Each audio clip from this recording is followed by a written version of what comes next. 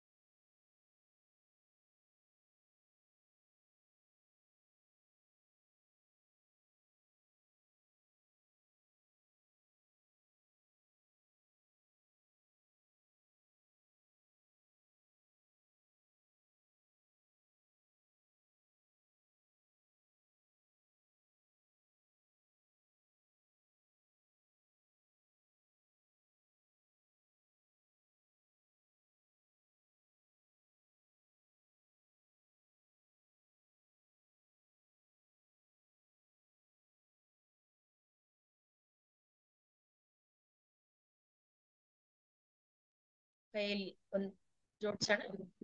ನಿಧಾನವಾಗಿ ನಮ್ಮ ಕಣ್ಣನ್ನ ಕ್ಲೋಸ್ ಮಾಡೋಣ ಮಾಸ್ಟರ್ಸ್. ಚೇರಲ್ಲಿ ಕೂತಿದ್ರೆ ಆಂಕಲ್ ಕ್ರಾಸ್ ಮಾಡ್ಕೊಳ್ಳೋಣ, ಕೈಯಲ್ಲಿ ಕೈ ಜೋಡ್ಸೋಣ, ನೆಮ್ಮದಿಯಾಗಿ ನಮ್ಮ ಕಣ್ಣನ್ನ ಕ್ಲೋಸ್ ಮಾಡೋಣ ಮಾಸ್ಟರ್ಸ್. ಸಾಧ್ಯವಾದಷ್ಟು ನಮ್ಮ ಬೆನ್ನು ನೇರ ಇರ್ಲಿ. ಸಹಜವಾಗಿರ್ತಕ್ಕಂಥ ನಮ್ಮ ಉಸಿರನ್ನ ಗಮನಿಸ್ತಾ ಬರೋಣ ಮಾಸ್ಟರ್ಸ್.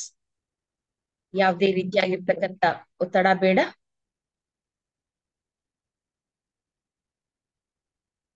ಯಾವುದೇ ರೀತಿಯಾಗಿರ್ತಕ್ಕಂಥ ಆಲೋಚನೆಗಳು ಕೂಡ ಬೇಡ.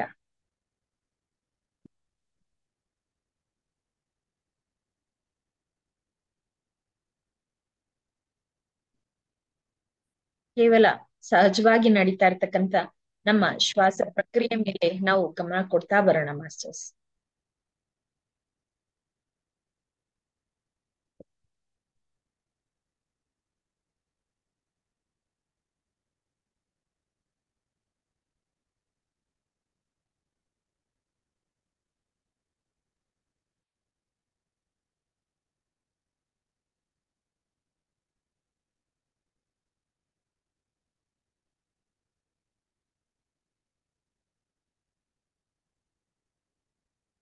ಸ್ಥಿರವಾಗಿ ಸುಖವಾಗಿ ಆಸನದಲ್ಲಿ ಕೂತ್ಕೊಳ್ತಾ ಇದೀವಿ ಮಾಸ್ಟರ್ಸ್.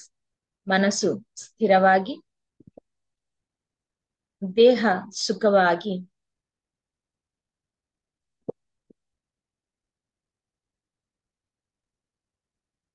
ಆನಂದವಾಗಿ ಧ್ಯಾನ ಸ್ಥಿತಿಯಲ್ಲಿ ನಾವು ಕೂತ್ಕೊಳ್ತಾ ಇದೀವಿ ಮಾಸ್ಟರ್ಸ್.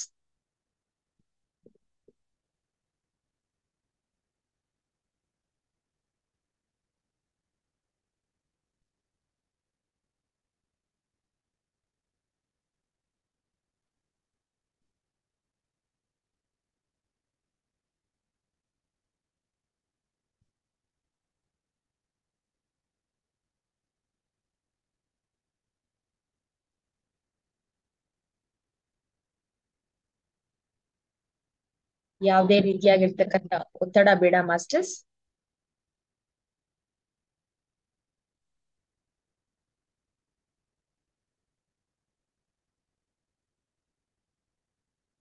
ಕೇವಲ ಸಹಜವಾಗಿ ಆಗ್ತಾ ಇರ್ತಕ್ಕಂಥ ಆ ಶ್ವಾಸ ಪ್ರಕ್ರಿಯೆ ಮೇಲೆ ನಾವು ಗಮನ ಕೊಡ್ತಾ ಬರೋಣ.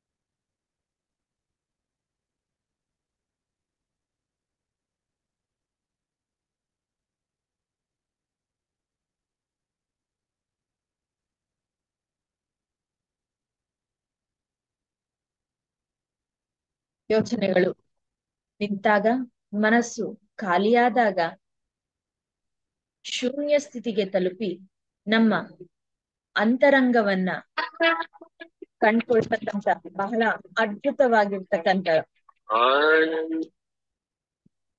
ನಮ್ಮ ಅಂತರಂಗವನ್ನು ಕಂಡ್ಕೊಳ್ತಕ್ಕಂಥ ಅದ್ಭುತವಾಗಿರ್ತಕ್ಕಂಥ ಈ ಧ್ಯಾನದ ಸ್ಥಿತಿಯಲ್ಲಿ ನಾವಿದ್ದೀವಿ ಮಾಸ್ಟರ್ಸ್.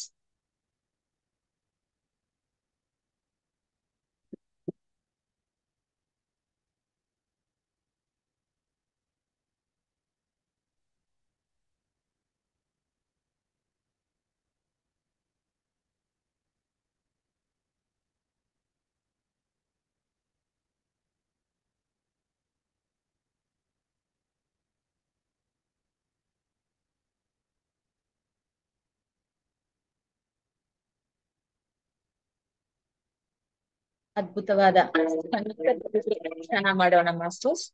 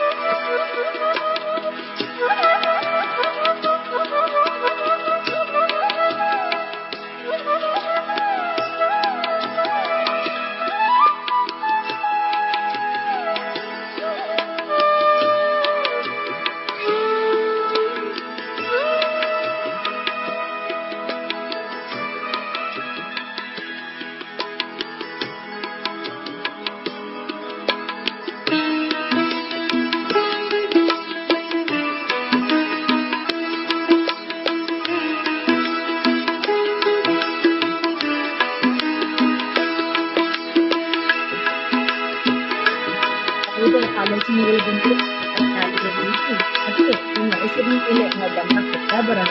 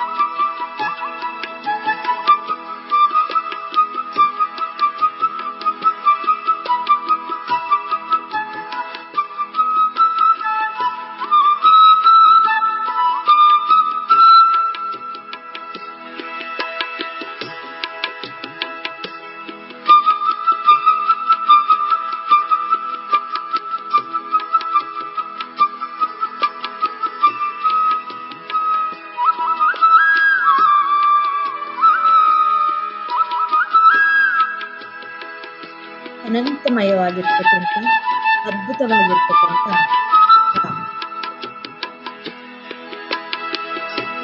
ಚೈತನ್ಯ ಶಾಂತಿಯಾಗಿ ನಮ್ಮೊಳಗಡೆ ಪ್ರವಾಹಿಸಿ ಬರೋಣ.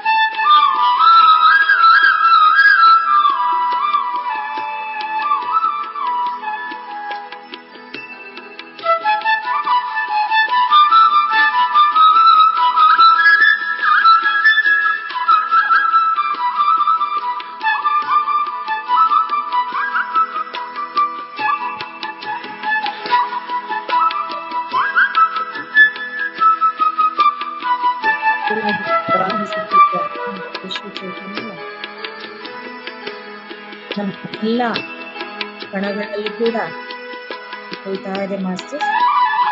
ಬಹಳ ಅದ್ಭುತ ಚೈತನ್ಯದಿಂದ ನಾವು ಹೋಗ್ತಾ ಇದೀವಿ. ಅದನ್ನ ಗಮನಿಸ್ತಾ ಬರೋಣ ಮಾಸ್ಟರ್ಸ್.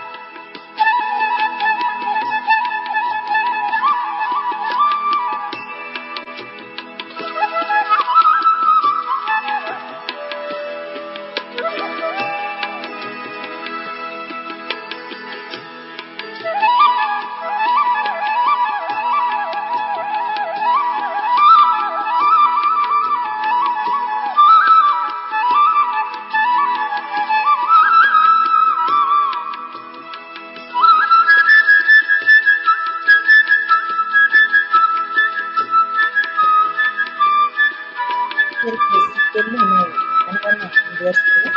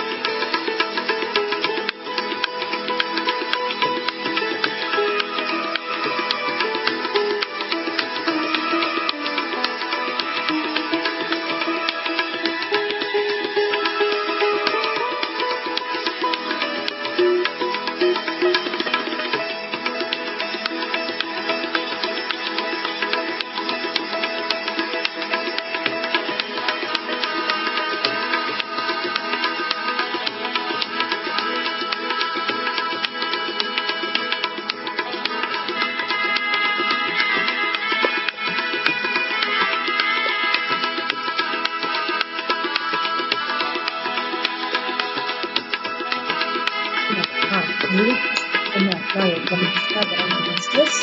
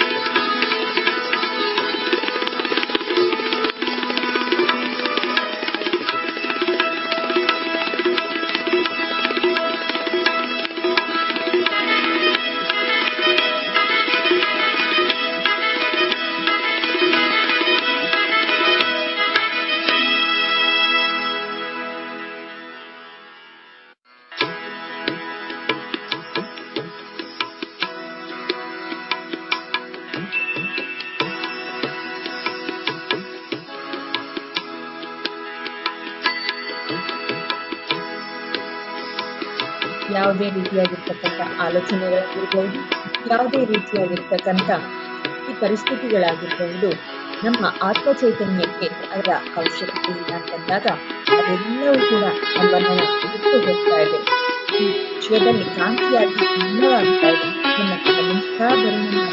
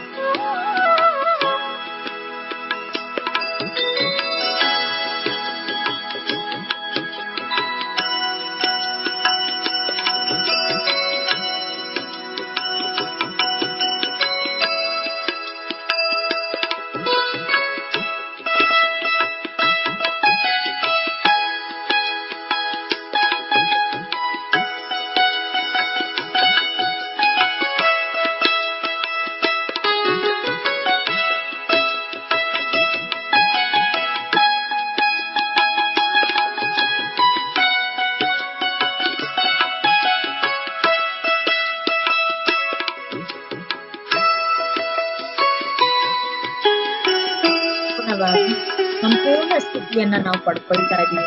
ಜಸ್ಟ್ ಅದನ್ನ ಗಮನಿಸ್ತಾ ಬರೋಣ.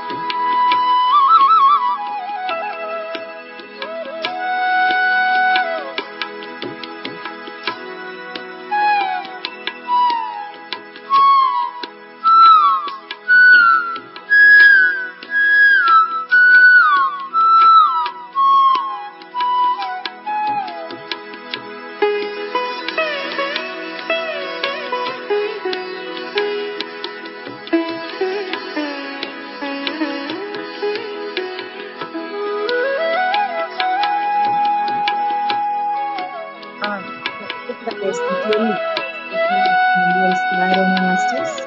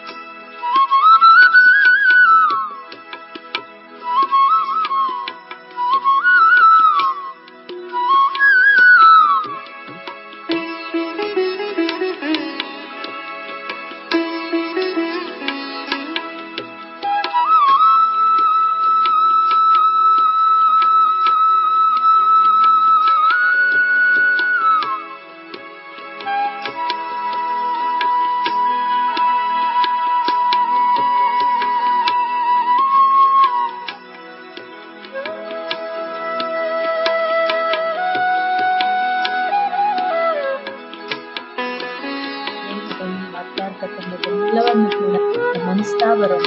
ಎಸ್.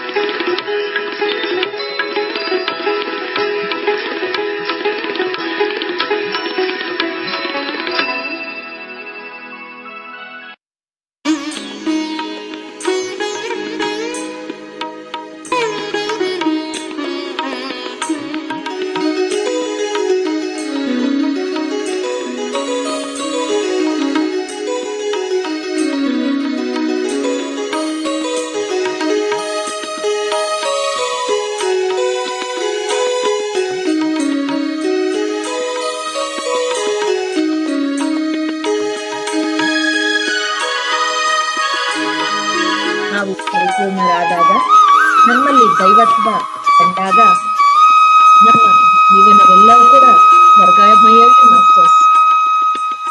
ವರ್ಗಮಯದ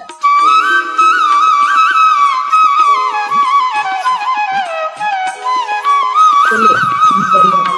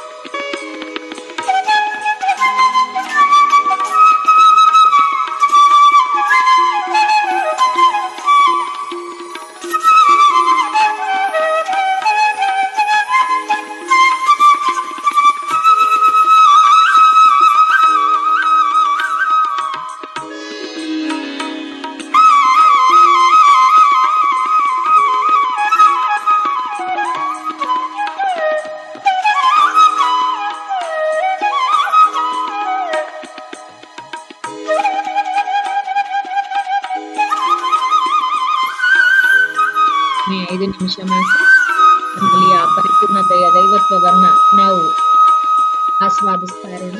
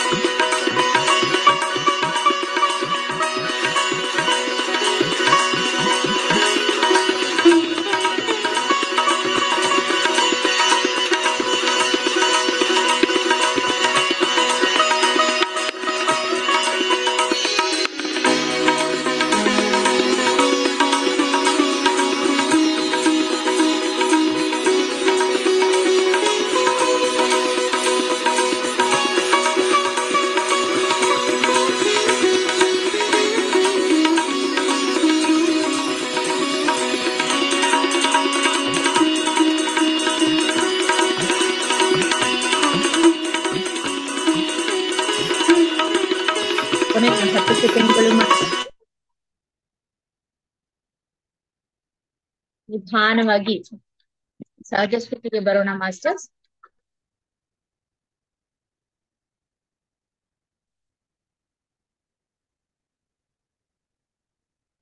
ನಿಧಾನವಾಗಿ ಸಹಜ ಸ್ಥಿತಿಗೆ ಬರೋಣ ಮಾಸ್ಟರ್ಸ್.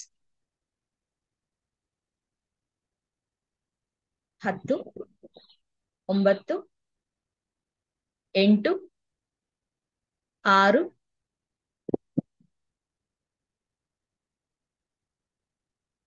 5, 4, 3, 2, 1. ಮಾಸ್ಟರ್ಸ್ ನಿಧಾನವಾಗಿ ನಮ್ಮ 2 ಕೈ ಹಸ್ತಗಳನ್ನ ನಮ್ಮ ಕಣ್ಣನ ಮೇಲೆ ಇರಿಸಿ ಹಾಗೆ 5 ಸೆಕೆಂಡ್ಗಳ ಕಾಲ ಇರೋಣ ಮಾಸ್ಟರ್ಸ್. 5, 4, 3, 2, 1. ನಿಧಾನವಾಗಿ 2 ಕೈ ಹಸ್ತಗಳನ್ನ ದೂರ ಸರಿಸ್ತಾ ನಮ್ಮ ಕಣ್ಣನ್ನ ಬಿಡೋಣ ಮಾಸ್ಟರ್ಸ್. ಅದ್ಭುತವಾಗಿ ಇಷ್ಟೊತ್ತು ಧ್ಯಾನ ಮಾಡಿರ್ತಕ್ಕಂತ ತಮ್ಮೆಲ್ಲರಿಗೂ, ಈ ಧ್ಯಾನಕ್ಕೆ ಅದ್ಭುತವಾಗಿ ಸಹಕಾರ ಮಾಡಿರ್ತಕ್ಕಂತ ಎಲ್ಲಾ ಪ್ರಕೃತಿ ಮತ್ತು ವಿಶ್ವ ಚೈತನ್ಯಕ್ಕೂ ಕೂಡ ನಮ್ಮ ಹೃದಯಪೂರ್ವಕ ಧನ್ಯವಾದಗಳನ್ನ ಚಪ್ಪಾಳೆ ಮುಖಾಂತರ ತಲುಪಿಸೋಣ ಮಾಸ್ಟರ್ಸ್. ಮಾಸ್ಟರ್ಸ್, ಬಹಳ ಅದ್ಭುತವಾಗಿರ್ತಕ್ಕಂಥ ಧ್ಯಾನವನ್ನ ನಾವು ಮಾಡ್ತೀವಿ. ಜ್ಞಾನವನ್ನ ನಾವೀಗ ಪಡ್ಕೊಳ್ತಕ್ಕಂಥ ಒಂದು ಸಮಯವಾಗಿದೆ. ಈ ಒಂದು ಮಹಾವತಾರ್ ಫೌಂಡೇಶನ್ ಚಾನೆಲ್ ನ ಎಲ್ಲರೂ ಲೈಕ್ ಮಾಡಿ, ಶೇರ್ ಮಾಡಿ ಹಾಗೂ ಸಬ್ಸ್ಕ್ರೈಬ್ ಮಾಡಿ ಅಂತ ಹೇಳಿ ವಿನಂತಿಸ್ಕೊಳ್ತಾ, ಇಂದಿನ ನಮ್ಮ ಮಾಸ್ಟರ್ ಸುರೇಂದ್ರ ಕುಮಾರ್ ಸರ್ ಈ ವೇದಿಕೆಯಲ್ಲಿ ಸಿದ್ಧರಾಗಿದ್ದಾರೆ ಮಾಸ್ಟರ್ಸ್. ಸುರೇಂದ್ರ ಕುಮಾರ್ ಸರ್ ಅವರು ಸರಿಸುಮಾರು 28 ವರ್ಷಗಳ ಕಾಲ ಕಾರ್ಪೊರೇಟ್ ಆಫೀಸ್ ಅಲ್ಲಿ ಎಲೆಕ್ಟ್ರಾನಿಕ್ ಇಂಜಿನಿಯರ್ ಆಗಿ ಕೆಲಸ ಮಾಡ್ತಾ 30 ವರ್ಷಗಳಿಂದ ಬ್ಯಾಂಗ್ಳೂರ್ನಲ್ಲೇ ವಾಸ್ತವ್ಯವಿರ್ತಕ್ಕಂಥದ್ದು ಅನ್ನೋದನ್ನ ನಾವು ವಾಸ್ತವ್ಯವಿದ್ದಾರೆ masters.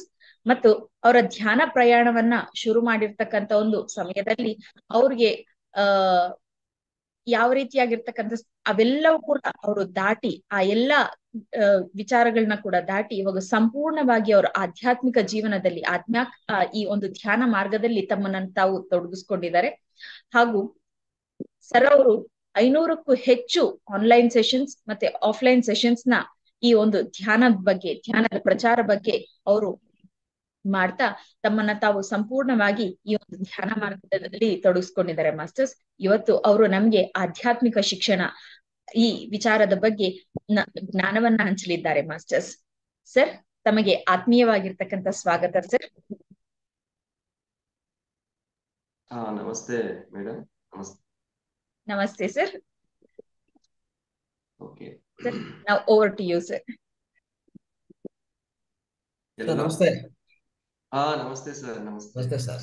Sorry, I could not join in the beginning. Okay. Little late I joined.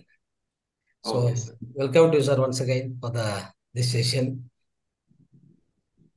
Thank you sir. Please continue sir. Yes sir. Yeah. Thank you. ಎಲ್ಲ ಆತ್ಮಬಂಧಿಗಳಿಗೆ ಆತ್ಮಪೂರ್ವಕ ಪ್ರಣಾಮಗಳು. ಮೊದಲನೇಗಾಗಿ ಬ್ರಹ್ಮರ್ಷಿ ಪಿತಾಮಹ ಪತ್ರಿಜಿಯವರಿಗೆ ಮತ್ತು ಗುರುಮಾತಾ ಸ್ವರ್ಣಮಾಲಾ ಪತ್ರಿಯಮ್ಮವರಿಗೆ ನನ್ನ ಪಾದಾಭಿವಂದನೆಗಳು. ಹಾಗೆ ಇಡೀ ಪ್ರಪಂಚದಲ್ಲಿರುವ ಎಲ್ಲಾ ಪಿರಮಿಡ್ ಮಾಸ್ಟರ್ಸ್ಗೆ, ಅಸ್ಟಲ್ ವರ್ಲ್ಡ್ಸ್ ಅಲ್ಲಿರುವ ಎಲ್ಲಾ ಪಿರಮಿಡ್ ಮಾಸ್ಟರ್ಸ್ಗೆ ನನ್ನ ವಂದನೆಗಳು. ಸೊ ಮಾಸ್ಟರ್ಸ್, ಇವತ್ತು ನನಗೆ ಅವಕಾಶ ಕೊಟ್ಟಿದ್ದಕ್ಕೆ ಈ ಮಹಾವತಾರ್ ಫೌಂಡೇಶನ್ ಅವರಿಗೆ, ಆ ತಂಡಕ್ಕೆ ಅನಂತ ಕೋಟಿ ಆತ್ಮಪೂರ್ವಕ ಪ್ರಣಾಮ ಸಲ್ಲಿಸ್ತಾ, ಇವತ್ತಿನ ಈ ಆಧ್ಯಾತ್ಮಿಕ ಶಿಕ್ಷಣ. ಸರ್, ಸ್ವಲ್ಪ ವಾಯ್ಸ್ ಯಾಕೋ ಲೋ ಇದೆಯಲ್ಲ ಸರ್? ಜಸ್ಟ್ ಚೆಕ್ ಮಾಡಿ. ವಾಯ್ಸ್ ಇಸ್ ಲೋ ಐತಿ. ಲೋ ಇದೆಯಾ ಸರ್? ಹೌದು ಸರ್. ಮೇಡಮ್, ನೇತ್ರ ಮೇಡಮ್, ಒಂದು ನಿಮಿಷ. ಸೊ ಈಗ ಕೇಳಿಸ್ತಾ ಇದೆ ಸರ್? ಆಧ್ಯಾತ್ಮಿಕ ವಿದ್ಯಾ ಸ್ವಲ್ಪ ಇಂಪ್ರೂವ್ ಆದ್ರೆ ಬೆಟರ್ ಅಂತ ಅನ್ಕೊಂಡೆ, ಬಟ್ ಎಸ್, ಎಲ್ಲರಿಗೂ ಇದೇ ತರಪ್ಪ.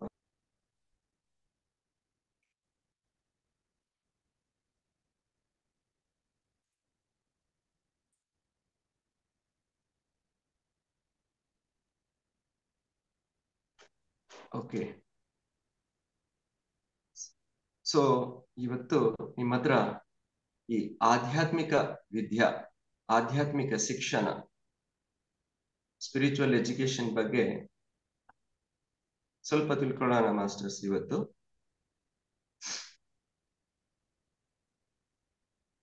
ಇದು ಈ ಆಧ್ಯಾತ್ಮಿಕ ಶಿಕ್ಷಣ ಬಗ್ಗೆ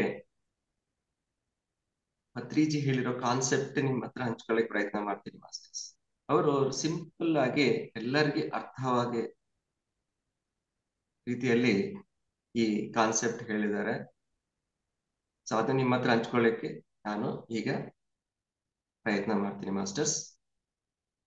ಇದು 5 ಫಿಂಗರ್ ಕಾನ್ಸೆಪ್ಟ್ ಅಂತೀವಿ ನಾವು. 5 ಫಿಂಗರ್ ಕಾನ್ಸೆಪ್ಟ್. ಈಗ ನಿಮ್ಗೆ ಕಾಣಿಸ್ತಾ ಇದೆಯಲ್ಲ ಕರಳುಗಳು ಎಲ್ಲರಿಗೆ? ಸೊ ಇದರಲ್ಲಿ ಇದೊಂದು ಅದ್ಭುತವಾದ ಕಾನ್ಸೆಪ್ಟ್. ಇದು ಸುಲಭವಾಗಿ ಎಲ್ಲರಿಗೆ ಅರ್ಥ ಆಗ್ಬೇಕಂತ ಭತ್ರೀಜಿಯವರ ಆಧ್ಯಾತ್ಮಿಕ ವಿದ್ಯೆಯ ಬಗ್ಗೆ ಈ 5 ಫಿಂಗರ್ ಕಾನ್ಸೆಪ್ಟ್ ಹಂಚಿದ್ದಾರೆ ಮಾಸ್ಟರ್ಸ್. ಸೊ ಈ 5 ಫಿಂಗರ್ಸ್ ಅಲ್ಲಿ ನಾವು ಇದು ಶರೀರ, ಮನಸ್ಸು, ಬುದ್ಧಿ, ಆತ್ಮ, ಸರ್ವಾತ್ಮ. ಶರೀರ, ಮನಸ್ಸು, ಬುದ್ಧಿ, ಆತ್ಮ, ಸರ್ವಾತ್ಮ. Body, mind, intellect, soul, all that is. ಈ ತರ ಕುಂಭಕರ್ಣ, ರಾವಣಾಸುರ, ವಿಭೀಷಣ, ಹನುಮಂತ, ಶ್ರೀರಾಮ. ಪೃಥ್ವಿ ತತ್ವ, ಆಪೋ ತತ್ವ, ಅಗ್ನಿ ತತ್ವ,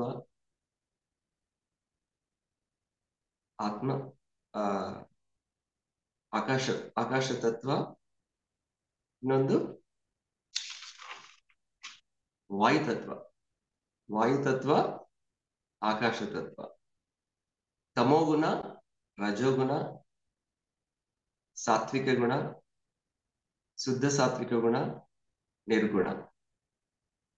ನೆಕ್ಸ್ಟ್ ಭುಕ್ತಿ, ರಕ್ತಿ, ಯುಕ್ತಿ, ಶಕ್ತಿ, ಮುಕ್ತಿ. ಇಷ್ಟಿದೆ ಮಾಸ್ಟರ್ಸ್.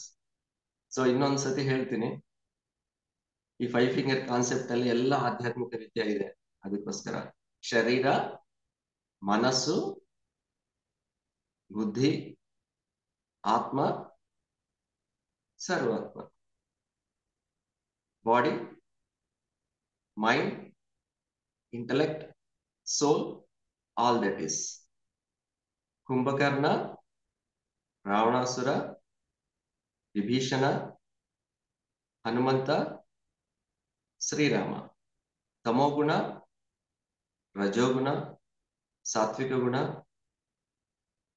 ಶುದ್ಧ ಸಾತ್ವಿಕ ಗುಣ, ನಿರ್ಗುಣ. ಭುಕ್ತಿ, ರಕ್ತಿ, ಯುಕ್ತಿ, ಶಕ್ತಿ, ಮುಕ್ತಿ. ಇಷ್ಟಿದೆ ಮಾಸ್ಟರ್ಸ್. ಇದ್ರ ಬಗ್ಗೆ ಇವತ್ತು ಈ ನೆಕ್ಸ್ಟ್ ಹಾಫ್ ಅನ್ ಅವರ್ ಅಲ್ಲಿ ಅರ್ಥ ಮಾಡ್ಕೊಳ್ಳೋಕೆ ಪ್ರಯತ್ನ ಮಾಡೋಣ ಮಾಸ್ಟರ್ಸ್. ತಮೋಗುಣ ನಾನು ಹೇಳಿದ್ರಲ್ಲ, ಇದೇನಿದು ತಮೋಗುಣ. ತಮೋಗುಣ ಅಂದ್ರೆ ಕುಂಭಕರ್ಣ ಮಾಸ್ಟರ್ಸ್. ಕುಂಭಕರ್ಣ ಬಗ್ಗೆ, ಈ ಕುಂಭಕರ್ಣ ಏನ್ ಮಾಡ್ತಾನೆ? 6 ತಿಂಗಳು ತಿನ್ನೋದು, 6 ತಿಂಗಳು ನಿದ್ದೆ ಮಾಡೋದು. ಇದು ಕುಂಭಕರ್ಣನ ಕೆಲಸ. ರಜೋಗುಣ ಅಂದ್ರೆ ಏನು ಮಾಸ್ಟರ್ಸ್? ಫಸ್ಟ್ ಏನು? ತಮೋಗುಣ ಅಂದ್ರೆ ಶರೀರ ಸ್ಥಿತಿಯಲ್ಲಿ ಇರ್ತಾರೆ. ತಮೋಗುಣವರು ಶರೀರ ಸ್ಥಿತಿ. ನೆಕ್ಸ್ಟ್ ರಜೋಗುಣ, ರಾವಣಾಸುರ ಏನ್ ಮಾಡ್ತಾನೆ? ಎಲ್ಲ ರಜೋಗುಣ ಅಂದ್ರೆ ಎಲ್ಲರಲ್ಲಿನೂ ಅವನು ತಗೊಂತಾ ಇರ್ತಾನೆ. ಎಲ್ಲಾನು ನನಗೆ ಬೇಕು ಅಂತ ಎಲ್ಲರಿಂದ ಪಡಿತಾ ಇರ್ತಾನೆ. ಎಲ್ಲ ಬೇರೆಯವರಿಂದ ತಗೊಳ್ಳೋದು ಎಲ್ಲ ಅಂದ್ರೆ ನನಗೆ ಬೇಕು ಎಲ್ಲ ಅಂತ. ಅದೇ ರಜೋಗುಣ ಅಂದ್ರೆ ಒಂದು ಪವರ್ ತೋರಿಸ್ತಾರೆ, ಇದು ರಜೋಗುಣ. ಸೊ ತಮೋಗುಣ ಅಂದ್ರೆ ಏನ್ ಮಾಸ್ಟರ್ಸ್? ಕುಂಭಕರ್ಣ ಶರೀರ ತಿನ್ನೋದು, ಮಲ್ಕೊಳ್ಳೋದು, ತಿನ್ನೋದು, ಸಾತ್ವಿಕ ಗುಣ ಮೂರನೇದೇನು? ಸಾತ್ವಿಕ ಗುಣ ಅಂತ ಹೇಳಿ. ಸಾತ್ವಿಕ ಗುಣ ಅಂದ್ರೆ ವಿಭೀಷಣ ಹೆಂಗೆ ಇರ್ತಾನೆ? ಸಾತ್ವಿಕ ಗುಣ ಅಂದ್ರೆ ಎಲ್ಲಿ ಒಳ್ಳೆ ಆಗಿ ಇರ್ತಾರೆ ಅವರು, ಯಾವಾಗ್ಲೂ ಅದೇ ಸ್ಥಿತಿಯಲ್ಲಿ ಒಳ್ಳೆ ಗುಡ್ ಪರ್ಸನ್ ಅಂತೀವಲ್ಲ, ಆ ತರ ಇರೋರ್ನು ನಾವು ಸಾತ್ವಿಕ ಗುಣ ಅಂತ ಹೇಳ್ತೀವಿ ಮಾಸ್ಟರ್. ನೆಕ್ಸ್ಟ್ ಶುದ್ಧ ಸಾತ್ವಿಕ, 4ನೇ ಶುದ್ಧ ಸಾತ್ವಿಕ ಅಂದ್ರೆ ಹನುಮಂತ ಅಂದ್ರೆ ಶ್ವಾಸಪುತ್ರ, ವಾಯುಪುತ್ರ, ಇವ್ರನ್ನು ಹನುಮಂತ ಅಂತ ಹೇಳ್ತೀವಿ ಮಾಸ್ಟರ್ಸ್. ನೆಕ್ಸ್ಟ್ ಏನು? ನಿರ್ಗುಣ. ನಿರ್ಗುಣ ಅಂದ್ರೆ ಶ್ರೀರಾಮ. ಇದು ಮಾಸ್ಟರ್ಸ್ ನಿರ್ಗುಣ ಅಂದ್ರೆ ಶ್ರೀರಾಮ. ಅಂದ್ರೆ ನಮ್ಮಲ್ಲಿ ಈ ಎಲ್ಲಾ ಗುಣಗಳಿದೆ ಮಾಸ್ಟರ್ಸ್. ಏನೇನಿದೆ? ತಮೋಗುಣ, ಒಂದ್ಸತಿ ತಮೋಗುಣ ಬರುತ್ತೆ, ಒಂದ್ಸತಿ ರಜೋಗುಣ ಬರುತ್ತೆ, ಒಂದ್ಸತಿ ಸಾತ್ವಿಕ ಗುಣ ಬರುತ್ತೆ, ಇನ್ನೊಂದ್ಸತಿ ಶುದ್ಧ ಸಾತ್ವಿಕ ಬರುತ್ತೆ, ಇನ್ನೊಂದ್ಸತಿ ನಿರ್ಗುಣ ಬರುತ್ತೆ. ಎಲ್ಲಾ ಗುಣಗಳಿದೆ ನಮ್ಮಲ್ಲಿ. ಕುಂಭಕರ್ಣ ತರ ಇರ್ತೀವಿ, ರಾವಣಾಸುರ ತರ ಇರ್ತೀವಿ, ವಿಭೀಷಣ ತರ ಇರ್ತೀವಿ, ಕೆಲವು ಟೈಮು ನಾವು ಈ ಹನುಮಂತರ ತರ ಇರ್ತೀವಿ, ಕೆಲವು ಟೈಮ್ ಶ್ರೀರಾಮ ತರನು ಇರ್ತೀವಿ ಮಾಸ್ಟರ್ಸ್.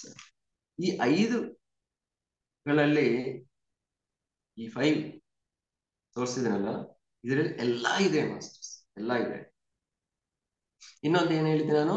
ಪೃಥ್ವಿ ತತ್ವ, ಆಪೋ ತತ್ವ, ಅಗ್ನಿ ತತ್ವ, ವಾಯು ತತ್ವ, ಆಕಾಶ ತತ್ವ. ಸೊ ಇಷ್ಟಿದೆ ಮಾಸ್ಟರ್ಸ್, ಸ್ವಲ್ಪ ಅರ್ಥ ಮಾಡ್ಕೊಳ್ಳಿ, ಪ್ರಯತ್ನ ಮಾಡ್ಬೇಕು. ಪೃಥ್ವಿ ತತ್ವ ಅಂದ್ರೆ ಅರ್ಥ, ಅದೇ ನಾವು 5 ಎಲಿಮೆಂಟ್ಸ್ ಅಂತೀವಲ್ಲ, ಪಂಚಭೂತಗಳಂತೀವಲ್ಲ, earth, water, fire, breath and sky. So ಪೃಥ್ವಿ ತತ್ವ, ಆಪೋ ತತ್ವ, ಅಗ್ನಿ ತತ್ವ, ವಾಯು ತತ್ವ, ಆಕಾಶ ತತ್ವ. ಸೊ ಶ್ರೀರಾಮ, ಈಗ ನಾನು ಹೇಳಿದ್ರಲ್ಲಿ ಇವರು ಶ್ರೀರಾಮ. ಶ್ರೀರಾಮ ಎಲ್ಲಿದ್ದಾರೆ? ಎಲ್ಲಾ ಕಡೆ ಇದ್ದಾರೆ. ಆಕಾಶ ಎಲ್ಲ ಇದೆ? ಎಲ್ಲಾ ಕಡೆ ಇದೆ. ಆಕಾಶ ಎಲ್ಲಾ ಕಡೆ ಇದೆ. ನಾವು ಎಲ್ಲಾ ಕಡೆ ಇದೀವಿ ಅಂದ್ರೆ ನಾವು ಎಲ್ಲಾ ಆಗಿದೀವಿ ಅಂತ ಅರ್ಥ ಮಾಸ್ಟರ್ಸ್. ಒಂದ್ ಕಡೆ ಶರೀರವಾಗಿದ್ದೀವಿ, ಒಂದ್ಸತಿ ಮನಸ್ಸಾಗಿದ್ದೀವಿ, ಒಂದ್ಸತಿ ಬುದ್ಧಿ ಆಗಿದ್ದೀವಿ, ಒಂದ್ಸತಿ ಆತ್ಮವಾಗಿದ್ದೀವಿ, ಇನ್ನೊಂದು ಸರ್ವಾತ್ಮವಾಗಿದ್ದೀವಿ. ಎಲ್ಲಾ ಕಡೆ ಇದೆ. ಇದು ನಮ್ಗೆ ಅರ್ಥ ಆಗ್ಬೇಕು. ಜ್ಞಾನ, ಆಧ್ಯಾತ್ಮಿಕ ವಿದ್ಯಾ ಅಂದ್ರೆ ಇದು ಮಾಸ್ಟರ್ಸ್. ಸಿಂಪಲ್ ಆಗಿ ನಾವು ಎಲ್ಲಾ ಕಡೆ ಇದೀವಿ. ಒಂದ್ಸತಿ ಶರೀರವಾಗಿರ್ತೀವಿ, ಒಂದ್ ಕಡೆ ಮನಸ್ಸು ಆಗಿರ್ತೀವಿ, ಒಂದ್ ಕಡೆ ಬುದ್ಧಿಯಾಗಿರ್ತೀವಿ, ಒಂದ್ ಕಡೆ ಆತ್ಮವಾಗಿರ್ತೀವಿ, ಒಂದ್ ಕಡೆ ಸರ್ವಾತ್ಮವಾಗಿರ್ತೀವಿ. ಆಕಾಶ ತತ್ವ. ನಾವು ಅಹಂ ಬ್ರಹ್ಮಾಸ್ಮಿ. ಅಹಂ ಬ್ರಹ್ಮಾಸ್ಮಿ ಅಂದ್ರೆ ನಾನು ಭಗವಂತ. ಸೊ ನಾನೇ ದೇವರು. ಸೊ ನಾನು ಎಲ್ಲ ಈ ಸೃಷ್ಟಿ ಅರ್ಥ ಅಂದ್ರೆ ನಾನು ಎಲ್ಲಾ ಕಡೆ ಇದ್ದೀನಿ ಅಂತ. ಆತ್ಮೇ ಪರಬ್ರಹ್ಮ. ಈ ಒಳಗಡೆ ಈ ಜೀವಾತ್ಮನೇ ಆ ಪರಬ್ರಹ್ಮ ಅಂತ. ಅಂದ್ರೆ ಈ ಸೃಷ್ಟಿ, ಸ್ಥಿತಿ, ಲಯ ಎಲ್ಲ ನಾನೇ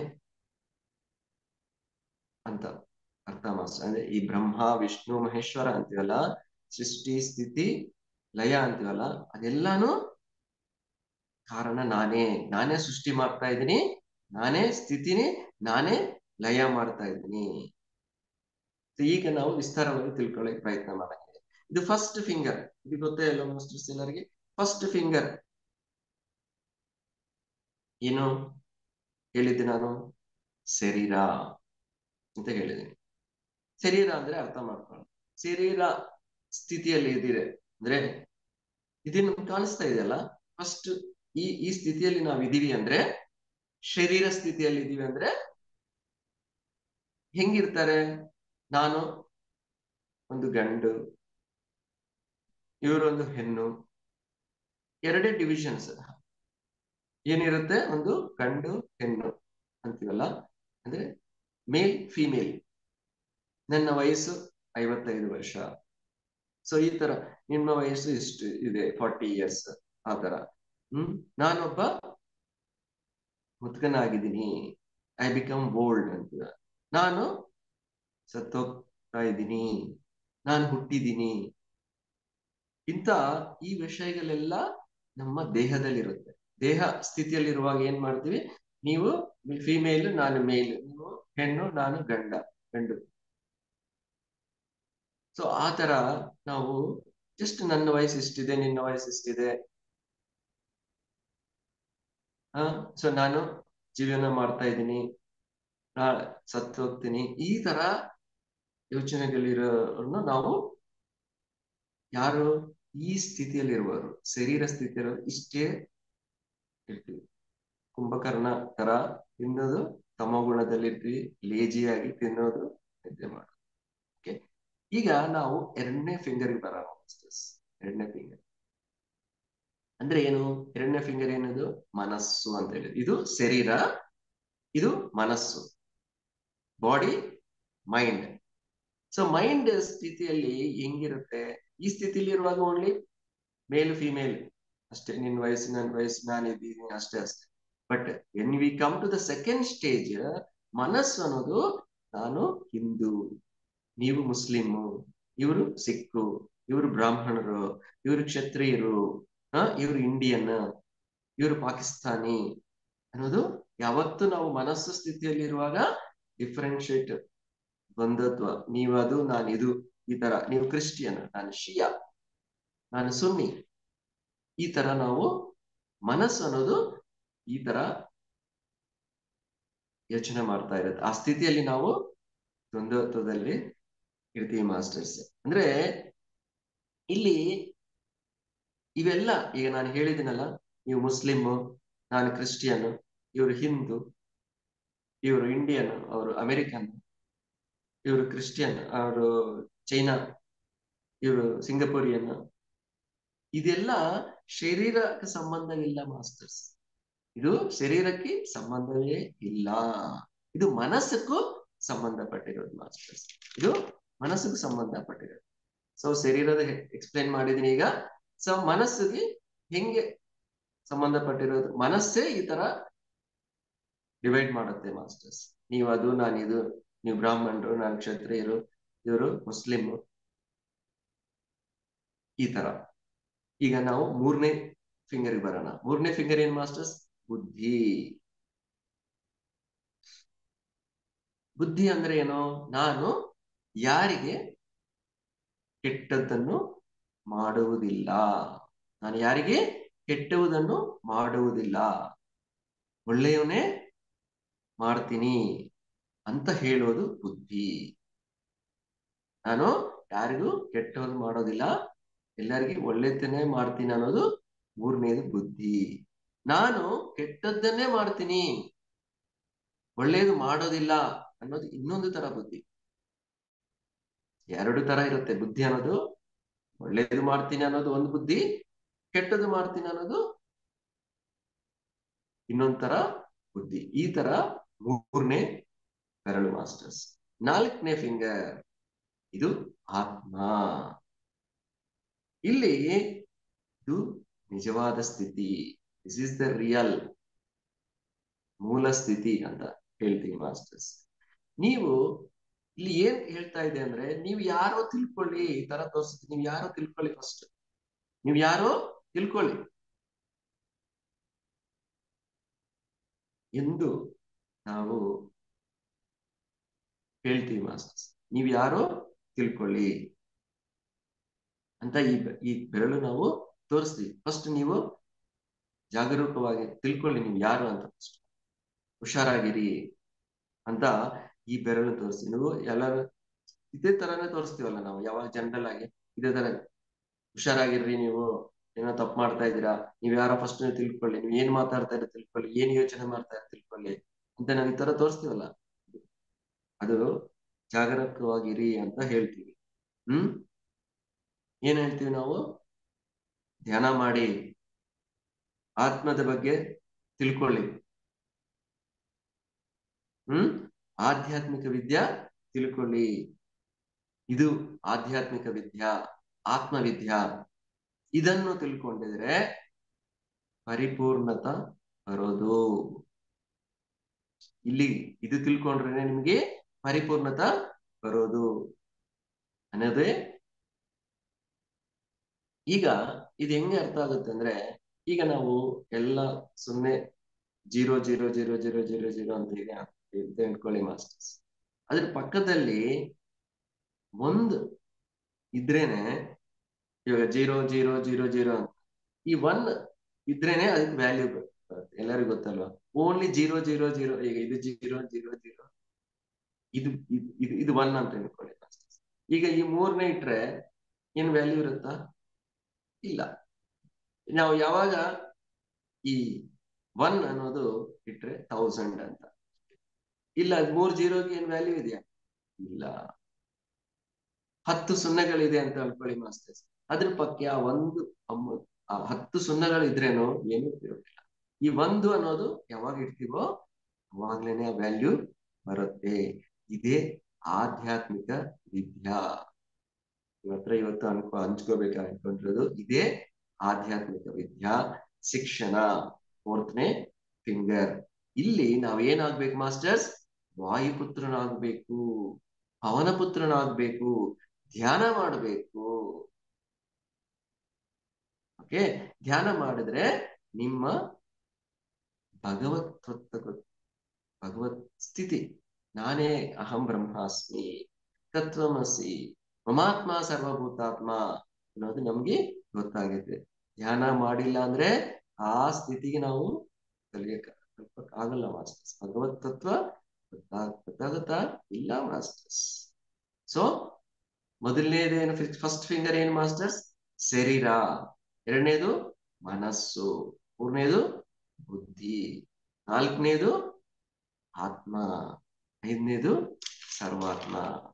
ಸೊ ಈಗ ನಾವು ಮಕ್ಕಳಾಗಿರುವಾಗ, ಅಂದ್ರೆ when we are in kids, ಮಕ್ಕಳಾಗಿರುವಾಗ ಸ್ಕೂಲ್ಗೆ ಹೋದ್ರೆ ಫಸ್ಟ್ ನಾವು ಟೀಚರ್ ಏನಾದ್ರೂ ನಮ್ಗೆ ಈ ವಾಶ್ರೂಮ್ಗೆ ಹೋಗ್ಬೇಕಂದ್ರೆ ಏನ್ ಹೇಳ್ತೀವಿ ನಾವು?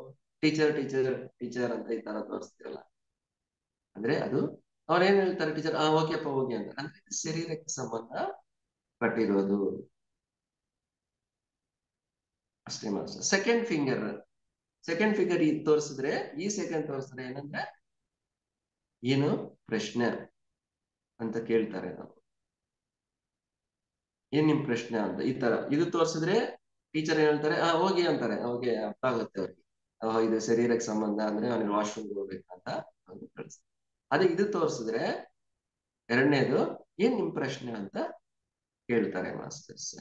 ಅದೇ ಈಗ ಈ 5ನೇ ಫಿಂಗರ್ ಈ ತರ ಇದೇನ್ ಮಾಸ್ಟರ್ಸ್?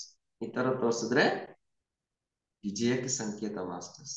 ವಿಜಯ, ಇದು ವಿಜಯ. ಅಂದ್ರೆ ಶ್ರೀರಾಮ ತರಹ ನಾವು ಎಲ್ಲರೂ ಆಗ್ಬೇಕು. ನಾವೆಲ್ಲರೂ ಈ ನಿರ್ಗುಣ ಸ್ಥಿತಿಗೆ ಹೋಗ್ಬೇಕು ಮಾಸ್ಟರ್. ತಮೋ ಗುಣದಿಂದ ನಿರ್ಗುಣ ಸ್ಥಿತಿಗೆ ಬರ್ಬೇಕು. ಇದೇ ಶ್ರೀರಾಮ. ನಿರ್ಗುಣ ಸ್ಥಿತಿಗೆ ರೀಚ್ ಆಗ್ಬೇಕು ಮಾಸ್ಟರ್ಸ್. ಆಕಾಶ ತತ್ವವನ್ನು ಸಂಪಾದನೆ ಮಾಡ್ಕೋಬೇಕು.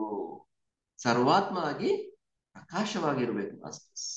ಇದು ನಮ್ಮ ಪ್ರಯಾಣ. ಇಲ್ಲಿಂದ ಮಾಸ್ಟರ್ಸ್ ಮೊದಲನೇ ಫಿಂಗರ್ ಶರೀರ ಸ್ಥಿತಿನಿಂದ ಸರ್ವಾತ್ಮ ಸ್ಥಿತಿಗೆ ನಮ್ಮ ಪ್ರಯಾಣ. ಸೊ ಇದು ಚೆನ್ನಾಗಿ ಅರ್ಥ ಮಾಡಿ. ಶರೀರ ತತ್ವನಿಂದ ಸರ್ವಾತ್ಮವರೆಗೆ, ತಮೋಗುಣನಿಂದ ನಿರ್ಗುಣವರೆಗೆ. ತಮೋಗುಣ, ರಜಗುಣ, ಸಾತ್ವಿಕ ಗುಣ, ಶುದ್ಧ ಸಾತ್ವಿಕ ಗುಣ, ನಿರ್ಗುಣ ಗುಣ. ಕುಂಭಕರ್ಣನಿಂದ ಶ್ರೀರಾಮ. ಇದು ಚೆನ್ನಾಗಿ, ಇದು ನಮ್ಮ ಪ್ರಯಾಣ ಮಾಸ್ಟರ್. ಇದೇ ಆಧ್ಯಾತ್ಮಿಕ ಪ್ರಯಾಣ, ಆಧ್ಯಾತ್ಮಿಕ ವಿದ್ಯಾ, ಆಧ್ಯಾತ್ಮಿಕ ಶಿಕ್ಷಣ, ಸ್ಪಿರಿಚುವಲ್ ಎಜುಕೇಶನ್. ಈ ಭೂಮಂಡಲದಲ್ಲಿರೋ ಪ್ರತಿ ಒಬ್ರು ಈ ಸ್ಕೂಲ್ಗೆ, ಇದು ಒಂದು ಸ್ಕೂಲು, ಭೂಮಿ ಅನ್ನೋದು ಪಾಠಶಾಲಾ. ಇಲ್ಲಿ ನಾವು ಈ ಸ್ಥಿತಿಯಲ್ಲಿ ಜನ್ಮ ತಗೊಂತೀವಿ ಮಾಸ್ಟರ್. ಶರೀರ ಸ್ಥಿತಿಯಲ್ಲಿ ತಮೋಗುಣದಲ್ಲಿ ಜನ್ಮ ತಗೊಂಡು ನಿರ್ಗುಣ ಸ್ಥಿತಿ, ಆ ಶ್ರೀರಾಮ ಸ್ಥಿತಿಗೆ, ಆಕಾಶ ತತ್ವ, ಆ ಸರ್ವಾತ್ಮ ಸ್ಥಿತಿ ರೀಚ್ ಆಗೋವರೆಗೂ ನಾವು ಭೂಮಿಯಲ್ಲಿ ಬರ್ತೇನೆ ಇರ್ಬೇಕು ಮಾಸ್ಟರ್. ಇಲ್ಲಿ ಬಂದು ಇಲ್ಲಿ ಈ ಸ್ಥಿತಿ, ಇದು ನಮ್ಮ ಪ್ರಯಾಣ. ಸ್ಟಾರ್ಟಿಂಗ್ ಇಲ್ಲಿಂದ ಇಲ್ಲಿಗೆ ರೀಚ್ ಆಗ್ತೀವಿ ಮಾಸ್ಟರ್ಸ್. ಅಂದ್ರೆ ಈ ಸಣ್ಣ ಬೆರಳಿದೆಯಲ್ಲ, ಇದು ನೋಡಿ ಮಾಸ್ಟರ್ಸ್, ಈಗ ಎಷ್ಟಿದೆ ಮಾಸ್ಟರ್? ಇದು ಸಣ್ಣ ಬೆರಳು, ಅಂದ್ರೆ ಸ್ಮಾಲ್. ಓಕೆ, ಸೊ ಇದರಿಂದ ನಾವು ಇದು 2ನೇದು. ಅಂದ್ರೆ ಮನಸ್ಸು, ಶರೀರ ಈ ತರ ನೋಡಿ ಮಾಸ್ಟರ್ಸ್. ಶರೀರ, ಮನಸ್ಸು. ಇಲ್ಲಿ ಏನಾಗ್ತಾ ಇದೆ? ಶರೀರ ಇದೆಷ್ಟಿದೆ? ಚಿಕ್ಕದಾಗಿದೆ. ಇದು ದೊಡ್ಡದಾಗಿದೆ ಅಲ್ವಾ? ಇದು ದೊಡ್ಡದಾಗಿದೆ, ಇದು ಚಿಕ್ಕದಾಗಿದೆ. ಅಂದ್ರೆ ಏನು? ಮನಸ್ಸು ಹೇಳಿದ ಪ್ರಕಾರ ಶರೀರ ಹೇಳುತ್ತೆ. ಅಂದ್ರೆ ಮನಸ್ಸು ಪ್ರಭಾವ ಶರೀರ ಮೇಲೆ ಇದೆ ಅಂತ ಅರ್ಥ. ಹಾಗೆ ಫಾರ್ ಎಕ್ಸಾಂಪಲ್, ಈಗ ನೀವು ಈ ಝೂಮ್ಗೆ ಇವತ್ತು ಎಲ್ಲ ಡೈಲಿ ನೀವು ಅಟೆಂಡ್ ಮಾಡ್ತಾ ಇದ್ದೀರಾ, ಬರ್ತಾ ಇದ್ದೀರಾ. ಏನಕ್ಕೆ ಬಂದಿದ್ದೀರಾ? ಇದು ಶರೀರ ಹೇಳಿದ್ರೆ ಬಂದಿದ್ದೀರಾ ನೀವು? ಇಲ್ಲ ಮಾಸ್ಟರ್ಸ್, ಇದು ಮನಸ್ಸು ಹೇಳಿದೆ, ಅದಕ್ಕೆ ನೀವು ಬಂದಿರೋದು. ಸೊ ಮೈಂಡ್ ಓವರ್ ಮ್ಯಾಟರ್ ಅಂತೀವಿ. ಮೈಂಡ್ ಓವರ್ ಮ್ಯಾಟರ್ ಅಂದ್ರೆ ಈ ಎರಡುಗಳನ್ನು ಏನು ರೆಪ್ರೆಸೆಂಟ್ ಮಾಡುತ್ತೆ ಅಂದ್ರೆ ಮೈಂಡ್ ಓವರ್ ಮ್ಯಾಟರ್. ಅಂದ್ರೆ ಮನಸ್ಸು ಪ್ರಭಾವ ಈ ಶರೀರ ಮೇಲೆ ಇದೆ. ಝೂಮ್ ಸೆಷನ್ಗೆ ಹೋಗ್ಬೇಕು, ಇದು ಅಟೆಂಡ್ ಆಗ್ಬೇಕು, ಇಲ್ಲಿ ಏನೋ ಮೆಡಿಟೇಷನ್ ಮಾಡಬೇಕು, ಸತ್ಸಂಗ ಹೇಳೋದು ಕೇಳಬೇಕು ಅಂತ ಹೇಳಿದ್ ಯಾರು? ಶರೀರ ಹೇಳಲ್ಲ, ಮನಸ್ಸು ಹೇಳುತ್ತೆ. ಅದಕ್ಕೋಸ್ಕರ ನಾವು ಇಲ್ಲಿ ಸೇರಿದೀವಿ ನಾವು. ಸೊ ಸೆಕೆಂಡ್ ಅಂಡ್ ಥರ್ಡ್, ಈಗ ನಾನು ಇದ್ರ ಬಗ್ಗೆ ಹೇಳಿದ್ದೀನಿ. ಶರೀರ, ಮನಸ್ಸು, ಈ ಎರಡು ಇದೆಯಲ್ಲ, ಸೆಕೆಂಡ್ ಅಂಡ್ ಥರ್ಡ್. ಈ ಎರಡಲ್ಲಿ ಯಾವುದು ದೊಡ್ಡದಾಗಿದೆ? ಇದು ದೊಡ್ಡದಾಗಿದೆ, ಇದು ಚಿಕ್ಕದಾಗಿದೆ. ಅಂದ್ರೆ ಮಧ್ಯದಲ್ಲಿ ಈ ಎರಡು ಬೆರಳುಗಳಲ್ಲಿ ಇದು ಬುದ್ಧಿ ಅಂತ ಹೇಳಿದ್ದೀನಲ್ಲ, ಶರೀರ, ಮನಸ್ಸು, ಬುದ್ಧಿ. ಸೊ ಇದು ಜಾಸ್ತಿ ದೊಡ್ಡದ, ಸ್ವಲ್ಪ ದೊಡ್ಡದ, ಸ್ವಲ್ಪನೇ. ಇಲ್ಲಿ ನೋಡಿ ಎಷ್ಟು ಡಿಫರೆನ್ಸ್ ಇದೆ, ಇಲ್ಲಿ ಸ್ವಲ್ಪ ಡಿಫರೆನ್ಸ್ ಇದೆ. ಸೊ ಮನಸ್ಸು, ಬುದ್ಧಿ ಅಂತೀವಿ. ಇಲ್ಲಿ ವಿಷಯ ಏನಂದ್ರೆ, ಬುದ್ಧಿ ಹೇಳ್ತಾ ಇರುತ್ತೆ, ಮನಸ್ಸು ಕೇಳಿಸ್ಕೋಬಹುದು ಮತ್ತು ಕೇಳಿಸೋದು ಇಲ್ಲ. ಅದಿಷ್ಟ, ಅವ್ರಿಷ್ಟ. ಗ್ಯಾರಂಟಿ ಮನಸ್ಸು ಬುದ್ಧಿನಿ ಕೇಳ್ಬೇಕಂತ ಏನಿಲ್ಲ, ಬಟ್ ಒಂದ್ಸತಿ ಕೇಳಿಸ್ಕೊಳುತ್ತೆ, ಒಂದ್ಸತಿ ಕೇಳಿಸ್ಕೊಳ್ಳೋದಿಲ್ಲ. ಮನಸ್ಸು ಹೇಳೋದು ಶರೀರ ಹೇಳುತ್ತೆ. ಯಾಕಂದ್ರೆ ತುಂಬಾ ಡಿಫ್ರೆನ್ಸ್ ಇದೆ ನೋಡಿ. ಮನಸ್ಸು ಹೇಳೋದು ಶರೀರ ಆಲ್ವೇಸ್ ಲಿಸನ್, ಬಟ್ ಬುದ್ಧಿ ಹೇಳೋದು ಮನಸ್ಸು ಒಂದ್ಸತಿ ಕೇಳಿಸ್ಕೊಳತ್ತೆ, ಇನ್ನೊಂದ್ಸತಿ ಕೇಳಿಸ್ಕೊಳಲ್ಲ. ಆತ್ಮ ಅನ್ನೋದು ನೋಡಿ, ಇದು ನಾಲ್ಕನೇದು ಆತ್ಮ. ಆತ್ಮ ಅನ್ನೋದು ಮನಸ್ಸಕ್ಕಂತ ಬುದ್ಧಿಗಂತ ಚಿಕ್ಕದಾಗಿದೆ. ಈಗ ನೋಡಿ, ಈಗ ಕರೆಕ್ಟ್ ಆಗಿ ನೋಡಿದ್ರೆ, ಈಗ ನೋಡಿದ್ರೆ ಇದು ಚಿಕ್ಕದಾಗಿದೆ, ಎರಡಕ್ಕೆ ನೋಡಿದ್ರೆ. ಸೊ ಕಡಿಮೆ ಆಗಿದೆ. ಸೊ ಈ ಆತ್ಮ ಅನ್ನೋದು ಈ ಮನಸ್ಸಿಗೆ, ಬುದ್ಧಿಗೆ ಬಂದಿಯಾಗಿದೆ ಮಾಸ್ಟರ್ಸ್. ಈ ತರ ಈಗ ನೋಡಿ, ಈ ತರ ಇದೆ, ಏನಿದೆ? ಇದು ಆತ್ಮ, ಇದು ಆತ್ಮ. ಇದೇನಾಗಿದೆ? ಈ ಎರಡು, ಈ ಮೂರಕ್ಕೆ ಬಂದಿ ಆಗಿದೆ ಮಾಸ್ಟರ್ಸ್. ಸೊ ಮನಸ್ಸು ಹೇಳಿದ ಮಾತು ಕೇಳುತ್ತೆ, ಅದು ಆತ್ಮ. ಬುದ್ಧಿ ಹೇಳೋದು ಮಾತ್ರ ಕೇಳುತ್ತೆ, ಆತ್ಮ. ಒಂದ್ಸತಿ ಬುದ್ಧಿ ಹೇಳೋದು ಕೇಳುತ್ತೆ, ಒಂದ್ಸತಿ ಮನಸ್ಸು ಹೇಳೋದು ಕೇಳುತ್ತೆ. ಯಾವುದು? ಈ ಆತ್ಮ. Fourth finger, third and second finger ಕಡಿಮೆ ಆಗಿದೆ. ಸೊ ಈ ತರ, ಈ ಬೆರಳುಗಳ ತರ ಇದಕ್ಕೆ ಅರ್ಥ ಇದೆ ಮಾಸ್ಟರ್ಸ್. ಸೊ ಈ ಕೈ ಅನ್ನೋದನ್ನು ಒಬ್ರು ತಯಾರು ಮಾಡಿದಾರಲ್ವಾ, ಅದಕ್ಕೆ ಒಂದು ಕಾರಣ ಇರುತ್ತೆ, ಎಲ್ಲದಕ್ಕೂ ಒಂದು ಕಾರಣ. ಸೊ ಈ ಸೃಷ್ಟಿಕರ್ತ ಇಷ್ಟು ಮಾಡಿದ್ದಾರೆ ಅಂದ್ರೆ ಈ ತರ ಮಾಡಿದ್ದಾರೆ ಮಾಸ್ಟರ್. ಸೊ ಈಗ ನಮ್ಮ ಜೀವನ, ಈ ಆಧ್ಯಾತ್ಮಿಕ ವಿದ್ಯೆ ಏನಂದ್ರೆ, ಸರ್ವಾತ್ಮ ನೋಡಿ ಎಲ್ಲಿದ್ದಾನೆ. ನಾವು ಆತ್ಮ ಏನಾಗಿದೆ? ಮನಸ್ಸಿಗೆ, ಬುದ್ಧಿಗೆ, ಮನಸ್ಸಿಗೆ ಬಂದಿಯಾಗಿದೆ, ಶರೀರಕ್ಕಾಗಿಲ್ಲ. ಯಾಕಂದ್ರೆ ಇವಾಗ ಈ ತರ ನೋಡಿ, ಶರೀರ ಎಷ್ಟಿದೆ, ಶರೀರ ಚಿಕ್ಕದಾಗಿದೆ, ಬುದ್ಧಿ ಅನ್ನೋದೇ, ಆತ್ಮ ಅನ್ನೋದು ಇಲ್ಲಿದೆ. ಸೊ ಈಗ ನಾವು ಅದಕ್ಕೆ ಕೈ ಎತ್ತಿ ಅಂದ್ರೆ ಎತ್ತೀವಿ, ತಿರುಗಿಸಿ ಅಂದ್ರೆ ತಿರುಗಿಸ್ತೀವಿ, ಬಟ್ ಮನಸ್ಸನ್ನು ಕಂಟ್ರೋಲ್ ಮಾಡಿ ನೀವು ನೋಡೋಣ, ಆಗೋದಿಲ್ಲ. ಏನಕ್ಕೆಂದ್ರೆ ಆತ್ಮ ಕೆಳಗಡೆ ಇದೆ, ಬುದ್ಧಿಯ, ಮನಸ್ಸನ್ನು ದೊಡ್ಡದಾಗಿದೆ, ಬುದ್ಧಿಯನ್ನು ದೊಡ್ಡದಾಗಿದೆ. ಸೊ ಅದಕ್ಕೋಸ್ಕರನೇ ಅಂದ್ರೆ ಆಗತ್ತೆ. ಯಾವಾಗ ಆಗತ್ತೆ? ಅಭ್ಯಾಸ ಮಾಡಬೇಕು ಮಾಸ್ಟರ್ಸ್. ಅದೇ ಇದೇ ನಮ್ದು ಗೇಮ್, ಆಟ ಅಂತ ಹೇಳ್ತೀವಿ ನಾವು. ನಾವು ಈ ಭೂಮಿಯಲ್ಲಿ ಬಂದಿರೋದು ಏನಕ್ಕೆಂದ್ರೆ, ಈ ಮನಸ್ಸು ಫಸ್ಟ್ ಸ್ಟಾರ್ಟಿಂಗ್ ಅಲ್ಲಿ ಇದೆ ರೂಲ್.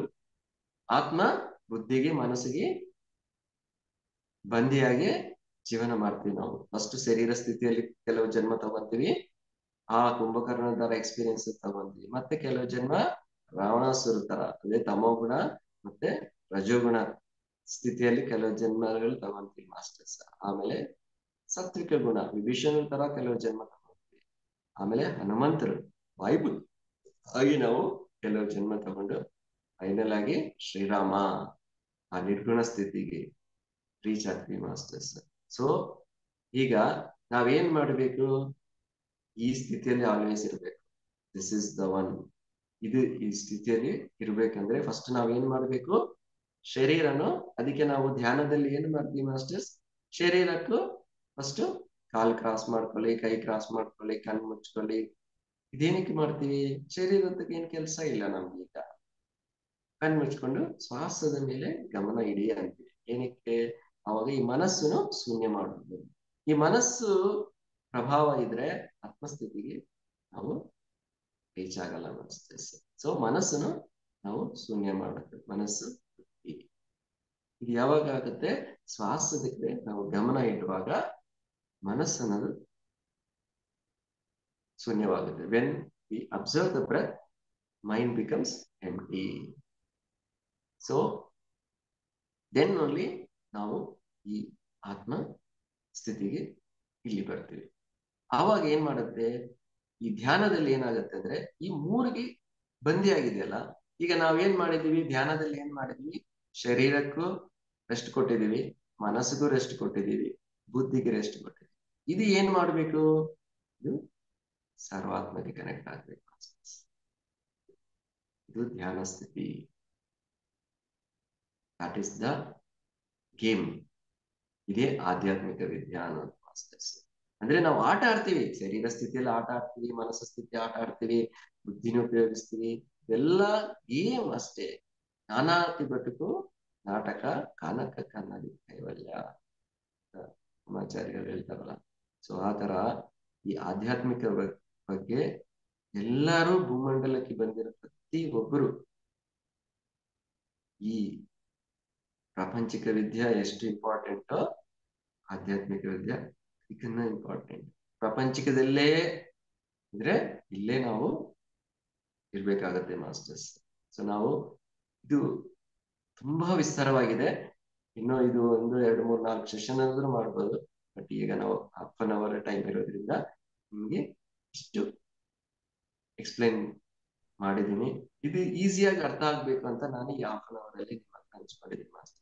ಸೊ ನಮ್ಮ ಗುರಿ ಏನು, ಇದು ಈ ಸ್ಥಿತಿಗೆ ಪವನಪುತ್ರರಾಗ್ಬೇಕು, ವಾಯುಪುತ್ರರಾಗ್ಬೇಕು. ಶರೀರ ಮನಸ್ಸು ಬುದ್ಧಿನ ಈ ರೆಸ್ಟ್ ಕೊಡ್ಬೇಕು ಮಾಸ್ಟರ್ಸ್. ಯಾವಾಗ್ಲೂ ನಾವು ಈ ಸರ್ವಾತ್ಮ ಕನೆಕ್ಟ್ ಆಗಿ ನಾವು ಆ ಶ್ರೀರಾಮ ಎನ್ ಇವರ್. ಸೊ ಕುಂಭಕರ್ಣ ಜಯಂತ ತಗೊಂಡು ಶ್ರೀರಾಮ ಆಗ್ನ ಮಾಸ್ಟರ್ಸ್. ಇದೇ ಆಧ್ಯಾತ್ಮಿಕ ವಿದ್ಯಾ. ಥ್ಯಾಂಕ್ ಯು ಮಾಸ್ಟರ್ಸ್, ನನಗೆ ಅವಕಾಶ ಕೊಟ್ಟಿದ್ದಕ್ಕೂ ಮಹಾವತಾರ್ ಫೌಂಡೇಶನ್ ಅವರಿಗೆ ಅನಂತ ಕೋಟಿ ಆತ್ಮಪೂರ್ವಕ ಪ್ರಣಾಮ ಸಲ್ಲಿಸ್ತಾ ನನಗೆ ಇವತ್ತಿನ ಕಾರ್ಯಕ್ರಮ ಮುಗಿಸ್ತಾ ಇದ್ವಿ. Thank you masters. ಹೃದಯದ ಧನ್ಯವಾದಗಳು ಸರ್.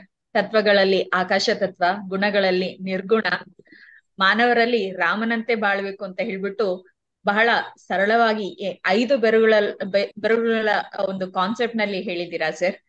ನಿಜವಾಗ್ಲು ಈ ವಾಯುಪುತ್ರ ಅಂದ್ರೆ ನಮ್ಮ ಈ ಉಸಿರನ್ನ ನಾವು ಗಮನಿಸಿದಾಗ ಈ ಮನಸ್ಸು ಮತ್ತೆ ಈ ಒಂದು ಶರೀರ ಧರ್ಮ ಮತ್ತೆ ಈ ಬುದ್ಧಿಯನ್ನ ನಾವು ಝೀರೋ ಸ್ಟೇಟ್ಗೆ ತಂದು ನಾವು ಆ ರಾಮನಂತೆ ಆಗ್ಲಿಕ್ಕೆ ಬಹಳ ಸುಲಭವಾಗಿರ್ತಕ್ಕಂಥ ಮಾರ್ಗ ಈ ಧ್ಯಾನ ಮಾರ್ಗ ಅನ್ನೋದನ್ನ ತಿಳಿಸ್ತಾ, ಇದೇ ಆಧ್ಯಾತ್ಮಿಕ ಶಿಕ್ಷಣ, ಇದುವೇ ಆಧ್ಯಾತ್ಮಿಕ ಪ್ರಯಾಣ ಅಂತ ಹೇಳ್ಬಿಟ್ಟು ತುಂಬಾ ಸರಳವಾಗಿ ನಮ್ಗೆಲ್ಲರಿಗೂ ಕೂಡ ಅರಿವು ಮೂಡಿಸ್ರಿ ಸರ್.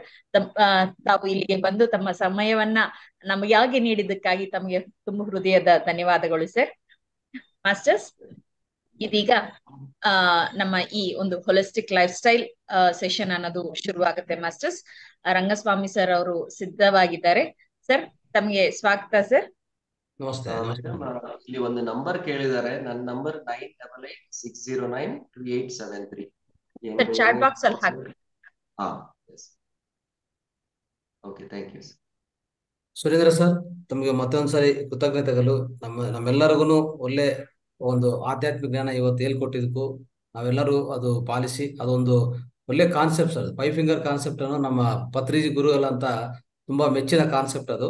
ಸೊ ನೀವು ಇವತ್ತು ತುಂಬಾ ವಿವರವಾಗಿ ಕೂಲಂಕಷವಾಗಿ ಹೇಳ್ಕೊಟ್ಟಿದ್ದಕ್ಕೂ ತಮ್ಮ ಪತ್ತೆ ಕೃತಜ್ಞತೆ sir. Once again thank you very much sir. Thank you. Yes sir. Right. So my dear masters, my dear God's, my dear friends, ನಮಸ್ತೆ ಟು ಆಲ್. ಸೊ ಇವತ್ತು ನಾವು ಹೋಲಿಸ್ಟಿಕ್ ಲೈಫ್ ಸ್ಟೈಲ್ ಅಲ್ಲಿ, ಅಂದ್ರೆ ನಮ್ಮ ಸಮಗ್ರ ಜೀವನ ಶೈಲಿಯಲ್ಲಿ ನಿರ್ವಿಷೀಕರಣ ಏಕೆ ಅಂದ್ರೆ ಡಿಟಾಕ್ಸಿಫಿಕೇಶನ್ ಫ್ರೆಂಡ್ಸ್. ಸೊ ಡಿಟಾಕ್ಸಿಫಿಕೇಶನ್ ಅನ್ನೋದು ನೀವೆಲ್ಲರೂ ಕೇಳಿರ್ತೀರಿ ಆಲ್ರೆಡಿ. ಈ ಡಿಟಾಕ್ಸಿಫಿಕೇಶನ್ ಅನ್ನೋದು ಒಂದು ಇಂಪಾರ್ಟೆಂಟ್ ಪ್ರಾಸೆಸ್ ಆಗಿದೆ. ಅಂದ್ರೆ ನಿರ್ವಿಷೀಕರಣ ಯಾಕೆ ಮಾಡ್ಕೋಬೇಕು. ಸೊ ನಾವು ಪ್ರತಿದಿನ ನಾವು ಎಷ್ಟೋ ಆಹಾರ ಅಂದ್ರೆ ಏನೇನು ಆಹಾರ ಬೆಳಗ್ಗೆಯಿಂದ ನೈಟ್ ವರೆಗೂ ಊಟ ಮಾಡ್ತೀವಿ, ತಿಂಡಿ ಮಾಡ್ತೀವಿ, ಮತ್ತೆ ನೈಟ್ ಡಿನ್ನರ್ ಮಾಡ್ತೀವಿ, ಎಲ್ಲ ಮಾಡ್ತಾ ಇರ್ತೀವಿ. ಬಟ್ ಅದರಿಂದ ನಮ್ಮ ಒಳಗಡೆ, ನಮ್ಮ ಸಿಸ್ಟಮ್ ಅಂದ್ರೆ ನಮ್ಮ ದೇಹ ಒಳಗಡೆ ಏನಾಗ್ತದೆ, ನಾವು ಏನೇನು ತಿಂತೀವೋ ಅದು ಜೀರ್ಣವಾಗಿ ಅದರಿಂದ ಒಳ್ಳೆ ವಿಟಮಿನ್ಸು ಮತ್ತೆ ಅದರಿಂದ ಬರುವಂತ ಪ್ರೋಟೀನ್ಸು, ಅದರಿಂದ ನ್ಯೂಟ್ರಿಯೆಂಟ್ಸು ಒಳಗಡೆ ನಮ್ಮ ದೇಹ ಒಳಗಡೆ ಎಲ್ಲ ಜೀರ್ಣ ಆದ್ಮೇಲೆ ನಮ್ಮ ದೇಹಕ್ಕೆ ಸಿಗತ್ತೆ. ಅಂದ್ರೆ ನಮ್ಮ ದೇಹದಲ್ಲಿ ರಕ್ತ ಒಳಗಡೆ ಎಲ್ಲ ಸೇರತ್ತೆ. ಸೊ ಇದೆಲ್ಲ ಆಗ್ತಾ ಇರುವಾಗ ಜೊತೆಗೆ ಅಂದ್ರೆ ಜೀರ್ಣ ಆಗಿದ ಮೇಲೆ ಗ್ಲೂಕೋಸ್ ಅನ್ನೋದು ಒಂದು ಶಕ್ತಿ. ನಾನು ಆಲ್ರೆಡಿ ಈಗಾಗಲೇ ಪ್ರೀವಿಯಸ್ ಕ್ಲಾಸ್ ಅಲ್ಲಿ ಹೇಳಿದ್ದೀನಿ. ಸೊ ಯಾವಾಗ ಜೀರ್ಣ ಆಗುತ್ತೋ ಅದರಿಂದ ಬರೋದೇನು, ಅದರಿಂದ ನಮಗೆ ಗ್ಲೂಕೋಸ್ ಅಂತ ಒಂದು ಶಕ್ತಿ ರಿಲೀಸ್ ಆಗುತ್ತೆ. ಆ ಗ್ಲೂಕೋಸ್ ಅನ್ನೋದು ನಮ್ಮ ದೇಹ ರಕ್ತ ಒಳಗಡೆ ಸೇರಿ ಅಲ್ಲಿಂದ ಪ್ರತಿ ಅಂಗಕ್ಕೆ, ಪ್ರತಿ ಅವಯವಗೂ ಅದು ಸಪ್ಲೈ ಆಗುತ್ತೆ. ಸಪ್ಲೈ ಆದ್ಮೇಲೆ ಅವಾಗ ಪ್ರತಿ ಅವಯವ ಅನ್ನೋದು ಸೊ ಪರ್ಫೆಕ್ಟ್ ಆಗಿ ಕೆಲಸ ಮಾಡಿ ನಮ್ಗೆ ಅದೇನೇನು ಕಾರ್ಯ ನಿರ್ವಹಿಸ್ತದೆ. ಸೊ ಈ ತರ ನಮ್ಮ ಹೆಲ್ತ್ ಅನ್ನೋದು ಕರೆಕ್ಟ್ ಆಗಿ ಇಟ್ಕೊಂಡಕ್ಕೆ ನಮ್ಗೆ ಎಷ್ಟೋ ಅದರಿಂದ ಲಾಭ ಆಗತ್ತೆ. ಸೊ ಈ ತರ ಆಗ್ತಾ ಇರುವಾಗ ಈ ಗ್ಲೂಕೋಸ್ ಅನ್ನೋ ಶಕ್ತಿ ಜೊತೆಗೆ ನಾವು ಯಾವಾಗ ಜೀರ್ಣ ಆಗುತ್ತೋ ಗ್ಲೂಕೋಸ್ ಅನ್ನೋ ಶಕ್ತಿ ಜೊತೆಗೆ ನಮ್ಮ ದೇಹ ಒಳಗಡೆ ಇರುವಂತ ಈ ಜೀರ್ಣ ವ್ಯವಸ್ಥೆ ಒಂದು ಮೆಷಿನ್ ತರ ವರ್ಕ್ ಆಗುತ್ತೆ ಫ್ರೆಂಡ್ಸ್. ಅದೊಂದು ಮೆಷಿನ್ ಅಂತ ಹೇಳ್ಬೋದು. ಇನ್ನು ಹೇಳ್ಬೇಕಂದ್ರೆ ಒಂದು ಆಶ್ಚರ್ಯವಾದಂತ ಸರ್ ವಾಯ್ಸ್ ಬರ್ತಿಲ್ಲ ಸರ್. ಬರ್ತಾ ಇಲ್ಲಮ್ಮ, ಸೆಕೆಂಡ್.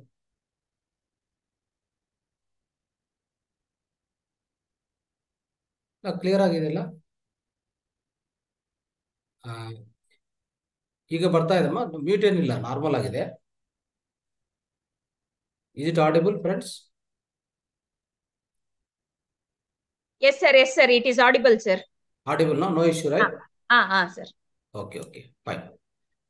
ಸೊ ಫ್ರೆಂಡ್ಸ್, ಸೊ ಈಗ ಈ ನಿರ್ವಿಷೀಕರಣ ನಾವು ಯಾಕೆ ಮಾಡ್ಕೋಬೇಕು ಅಂತ ನಾವು ಇವತ್ತು ನೋಡ್ತಾ ಇದೀವಿ. ಅಂದ್ರೆ ಡಿಟಾಕ್ಸಿಫಿಕೇಶನ್ ಅಂತ ಇಂಗ್ಲಿಷ್ ಅಲ್ಲಿ ಕರಿತೀವಿ.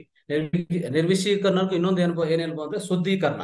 ಅಂದ್ರೆ ದೇಹದಲ್ಲಿ ಅವಾಗ ನಾವು ಶುದ್ಧೀಕರಣ ಮಾಡ್ಕೋಬೇಕು, ಇಲ್ಲ ನಿರ್ವಿಷೀಕರಣ ಅಂತ ಮಾಡ್ಕೋಬೇಕು. ಫ್ರೆಂಡ್ಸ್ ಏನಾಗ್ತದೆ, ನಾವು ಇದು ತುಂಬಾ ಒಂಥರ ನಾವು ಈ ಸಬ್ಜೆಕ್ಟ್ ಅಂದ್ರೆ ಈ ಪರ್ಟಿಕ್ಯುಲರ್ ನಿರ್ವಿಷೀಕರಣ ಅನ್ನೋದು ನಾವು ಯಾರು ಗಮನ ಕೊಡಲ್ಲ ನಮ್ಮ ಲೈಫಲ್ಲಿ. ಸೊ ನೀವೇ ಅರ್ಥ ಮಾಡ್ಕೊಳ್ಳಿ, ಯಾವಾಗ್ಲೂ ಬೆಳಗ್ಗೆ ತಿಂಡಿ ತಿಂತೀವಿ, ಮಧ್ಯಾಹ್ನ ಊಟ ಮತ್ತೆ ನೈಟ್ ಊಟ, ಈ ತರ 3 ಟೈಮ್ ನಾವು ಊಟ ಮಾಡಿ ಚೆನ್ನಾಗಿ ಡಿಫ್ರೆಂಟ್ ಪದಾರ್ಥಗಳೆಲ್ಲ ನಾವು ತಿಂತಾ ಇರ್ತೀವಿ. ಬಟ್ ಅದು ತಿಂದಿದ ಮೇಲೆ ನಮ್ಮ ದೇಹ ಒಳಗಡೆ ಫಸ್ಟ್ ಗ್ಲೂಕೋಸ್ ರಿಲೀಸ್ ಆಗುತ್ತೆ, ಅದೆಲ್ಲ ನಿಮ್ಗೆ ಗೊತ್ತು. ಅಂದ್ರೆ ಜೀರ್ಣ ಆಗಿದ ತಕ್ಷಣ ಅದು ನೀವು ತಿನ್ನೋ ಪದಾರ್ಥ ಮೇಲೆ ಡಿಪೆಂಡ್ ಆಗುತ್ತೆ. ಫಾರ್ ಎಕ್ಸಾಂಪಲ್, ನಾನು ಮುಂಚೆ ಎಲ್ಲ ಹೇಳ್ಕೊಡ್ತಾ ಇದೀವಿ, ನಾರ ಪದಾರ್ಥ ಅಂದ್ರೆ ಮಿಲ್ಲೆಟ್ಸು ಮತ್ತೆ ಜವಾ ಗೋಧಿ ಮತ್ತೆ ರಾಗಿ ಬಜ್ರ ಇಂಥದ್ದೇನಾದ್ರೂ ತಿಂದ್ರೆ ಏನಾಗ್ತದೆ, ಅದರಿಂದ ನಮ್ಗೆ ಗ್ಲೂಕೋಸ್ ಸ್ಲೋ ರಿಲೀಸ್ ಆಗುತ್ತೆ. ಅಂದ್ರೆ ನೆಮ್ಮದಿಯಾಗಿ ರಿಲೀಸ್ ಆಗುತ್ತೆ. ಗ್ಲೂಕೋಸ್ ಸಡನ್ ಆಗಿ ರಿಲೀಸ್ ಆಗಲ್ಲ. ಸೊ ಗ್ಲೂಕೋಸ್ ಯಾವಾಗ ಸಡನ್ ಆಗಿ ರಿಲೀಸ್ ಆಗುತ್ತೋ ಬ್ಲಡ್ ಒಳಗಡೆ, ಅದುವೇ ನಮ್ಗೆ ಪ್ರತಿ ಕಾಯಿಲೆಗೂ ಅದೇ ಕಾರಣ. ಅಂದ್ರೆ ಈಗ ಗ್ಲೂಕೋಸ್ ಸಡನ್ ಆಗಿ ರಿಲೀಸ್ ಆಗೋದು ಯಾವಾಗ, ನಾವು ಏನ್ ಪದಾರ್ಥ ತಿಂದ್ರೆ ಗ್ಲೂಕೋಸ್ ಸಡನ್ ಆಗಿ ರಿಲೀಸ್ ಆಗುತ್ತಂದ್ರೆ, ಒಂದು ಅರ್ಥ ಮಾಡ್ಕೊಳ್ಳಿ, ಯಾವಾಗ್ಲೂ ವೈಟ್ ರೈಸ್ ಅಂದ್ರೆ ಪಾಲಿಸ್ಡ್ ಭತ್ತ ಏನ್ ತಿಂತೀವಿ ಅಂದ್ರೆ ವೈಟ್ ಪಾಲಿಶ್ ರೈಸ್ ತಿಂತೀವಲ್ಲ, ಅದು ಯಾವಾಗ್ಲೂ ಈಗ ಈ ಕಾಲದಲ್ಲಿ ಈ ವೈಟ್ ರೈಸ್ ತಿನ್ನೋದು ಅನ್ನೋದು ತುಂಬಾ ಕಾಮನ್ ಆಗ್ಬಿಟ್ಟಿದೆ. ಪ್ರತಿಯೊಬ್ರು ವೈಟ್ ರೈಸ್ ಅನ್ನೋದು ಪ್ರತಿದಿನ ತಿಂತಾ ಇದ್ದಾರೆ. ಅದರಿಂದ ಬರುವಂತ ಕೆಟ್ಟ ಪರಿಣಾಮ ಏನದಪ್ಪ ಅಂದ್ರೆ, ಇಮಿಡಿಯೇಟ್ ಗ್ಲೂಕೋಸ್ ಅನ್ನೋದು ನಮ್ಮ ಆ ದೇಹ ಒಳಗಡೆ ರಕ್ತ ಒಳಗಡೆ ಇಮಿಡಿಯೇಟ್ ಸೇರುತ್ತೆ. ವಿತಿನ್ 20-30 ಮಿನಿಟ್ಸ್ ಅಲ್ಲೇ, ಅಂದ್ರೆ ಒಂದು 1 ಅವರ್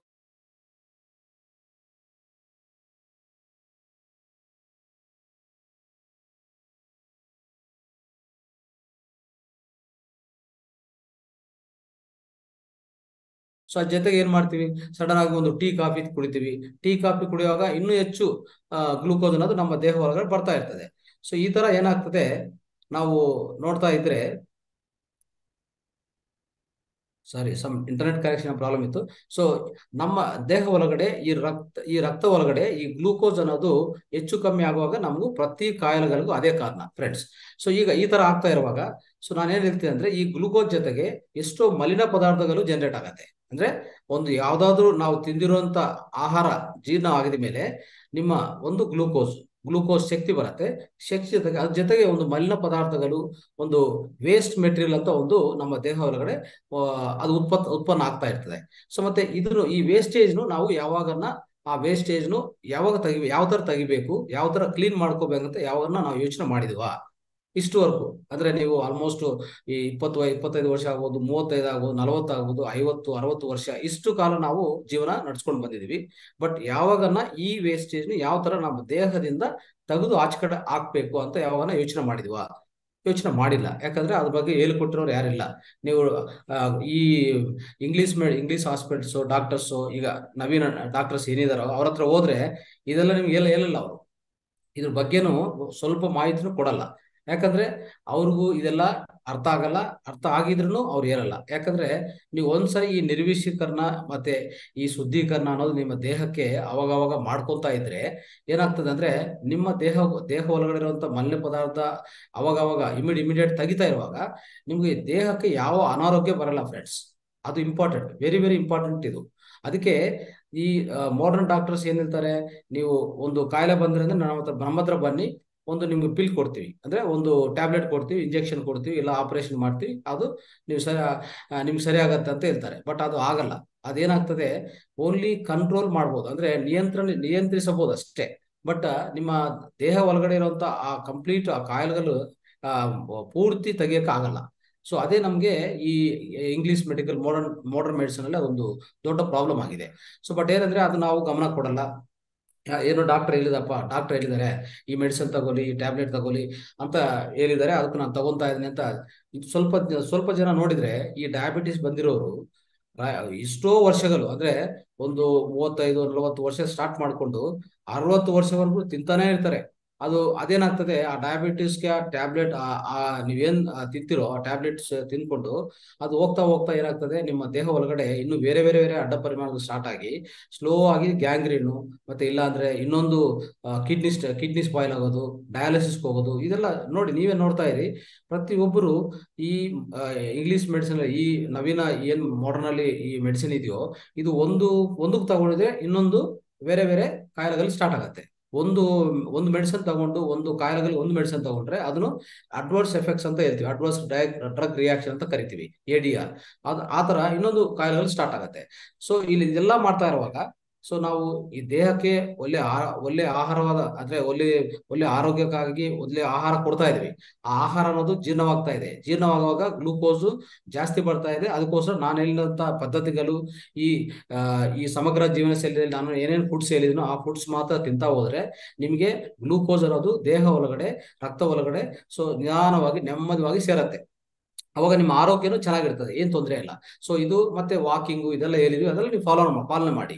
ಅದ್ ಜೊತೆಗೆ ಈ ವೇಸ್ಟ್ ಮಲಿನ ಪದಾರ್ಥ ಏನು ಒಳಗಡೆ ನಿಮ್ಮ ದೇಹ ಒಳಗಡೆ ಉತ್ಪನ್ನ ಆಗತ್ತೋ ಅದು ಅವಾಗ ಕ್ಲೀನ್ ಮಾಡ್ತಾ ಹೋಗಿ.